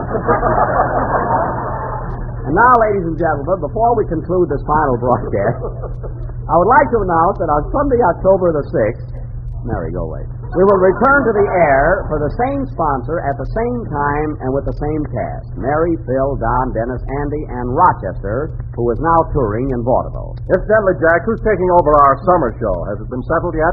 Yes, Don, the Aldrich family is going to move in for 3 months. As a matter of fact, young Henry Aldrich is dropping in here in just a little while. I want you all to be very nice to him. He'll probably be scared stiff in front of a microphone. Huh? Scared in front of a microphone? Why, Henry Aldrich is a veteran in radio. Why, he can't be. He's just a kid. Sure, but he's had his own program for the past 2 years. Gee, he's funny. Funny? Does he do comedy? Haven't you heard about him, Jackson? Why, that kid's a riot. He's terrific. He is? And he's young, eh?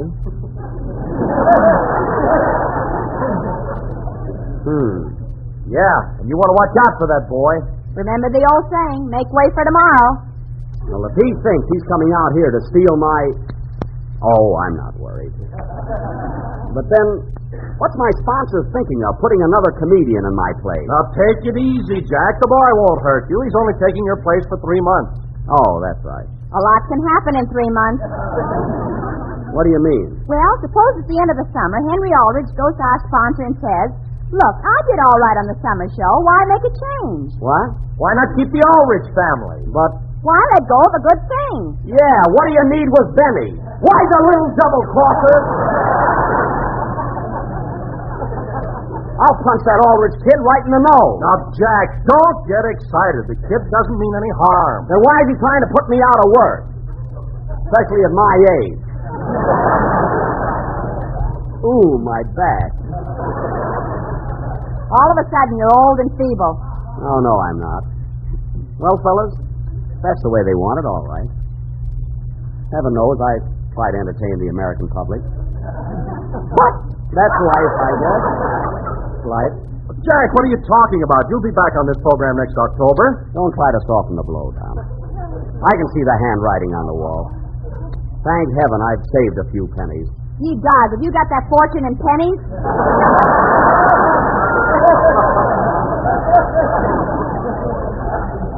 No time for jokes, Mary. When I think that a little squirt like that Aldrich kid can come along and take away all that I've built up through years of constant... Come in. Well? Hello, Mr. Benny. I'm Henry Aldrich. Oh, you are, eh?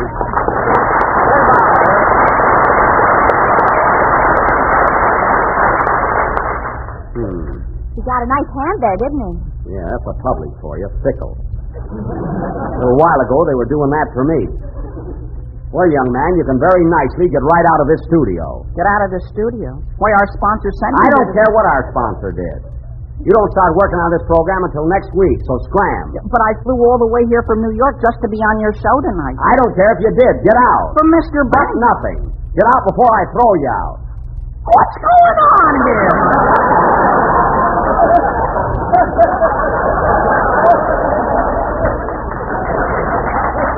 You know what's going on. Teach you to take my job away. Look at him standing there. You're so darn funny, Aldrich. Why don't you go ahead and tell a joke? Go ahead. Make me laugh. Gee whiz, Mr. Benny, I can't understand all this. I came all the way from New York to be with you tonight. Who cares? I'm bewildered. Everybody told me you were such a nice fellow. I heard a little bit about you, too, buddy. Now, please get out of here. Oh, Jack, you have to fall for everything. We were only kidding you. Why, of course. You don't have to worry, Jack. It's just a rib. Rib nothing. I can look right at that boy and see he's got talent. Can't pull the wool over my eyes. Hair either. Quiet. I'm worried enough. Oh, wake up, Jackson. This kid isn't trying to take your job. But my goodness, Mr. Benny, I think you're the greatest comedian in the world. You're my ideal. I am, eh? Honest. Why, I'd rather go without supper than miss you on Sunday night. Oh, yeah?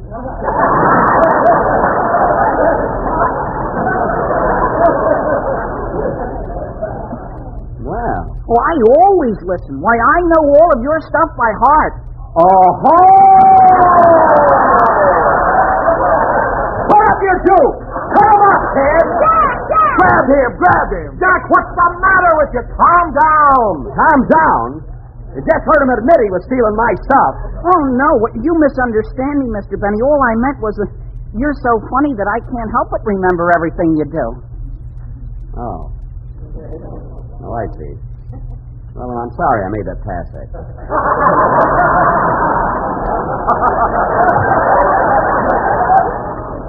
So you think I'm pretty funny, eh, kid? Yes, sir. I think Phil Harris is very amusing, too. Oh, you do, eh? But when it comes to class, you got him beat a mile. Well, Henry, I'll have to admit that Phil is a little corny. Oh, you're both corny, but you have more finesse.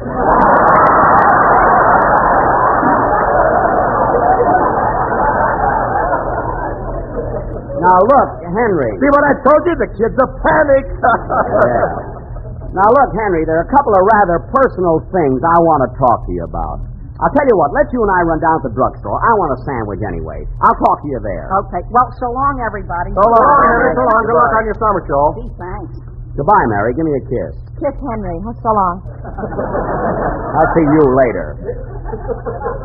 Come along, Henry. Okay, Mr. Benny. Well, Henry, now here's what I want to talk to you about. You see, I do a comedy show 9 months out of the year. Now, you're coming on for the summer, and I think our audience would like a contrast. What do you mean, Mr. Benny? Well, why don't you do a dramatic show or read poetry or something? Well, you see, the Aldrich family has been very successful on the air. We want to continue with it. Oh. But, Henry, people get tired of laughing all the time. Why don't you introduce a serious note? You know, make people cry. Cry, Mr. Benny? Sure, that sob stuff goes over big. I smell a rat. Oh.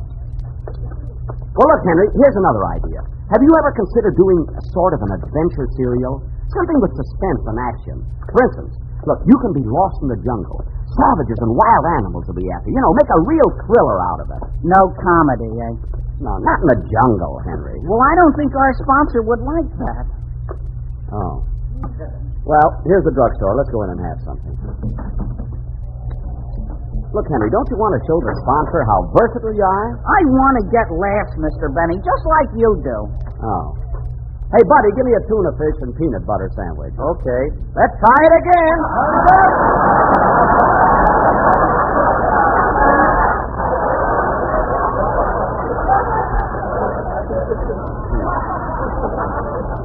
Now, look, Henry. Henry, let me paint a picture for you. Say, for instance, you're lost in the jungle, and week after week, people will be tuning in to find out what's happening to you. They're worried about you. They'll be on edge. Did the golden dragon get Henry, they'll say? Or have the cannibals got him? Think of that. I'll have a chocolate soda. But, Henry... vanilla ice cream. Now, look, Henry, forget about the jungle. Here's another idea for you. You're an office boy on a big city newspaper. You're just dying for a break. You want to be a reporter, see? Uh-huh. Well, one day there's a big fire in the building next door. And Millicent Mandalay, the girl you're going to marry when you're 21, is trapped in this burning building. You hear her screaming, "Henry! Henry, help me! Help!" No soap. Listen. So hearing her cry, you dash right into the blazing inferno. Think of it, Henry. Flames to the right of you. Flames to the left of you. I tell you, Henry, and we'll be with you again next October 6th at the same time. Meanwhile, I hope you will all enjoy The Aldrich Family starring Ezra Stone beginning next week. Before signing off, I'd like to thank our listeners everywhere and the members of my cast for their splendid cooperation. I would also like to thank my authors, Bill Morrow and Ed Boulogne, who worked with me in the preparation of my material. And oh yes, I think I better thank Ezra Stone, too. You're welcome, Buck. Good night, folks. See you next fall.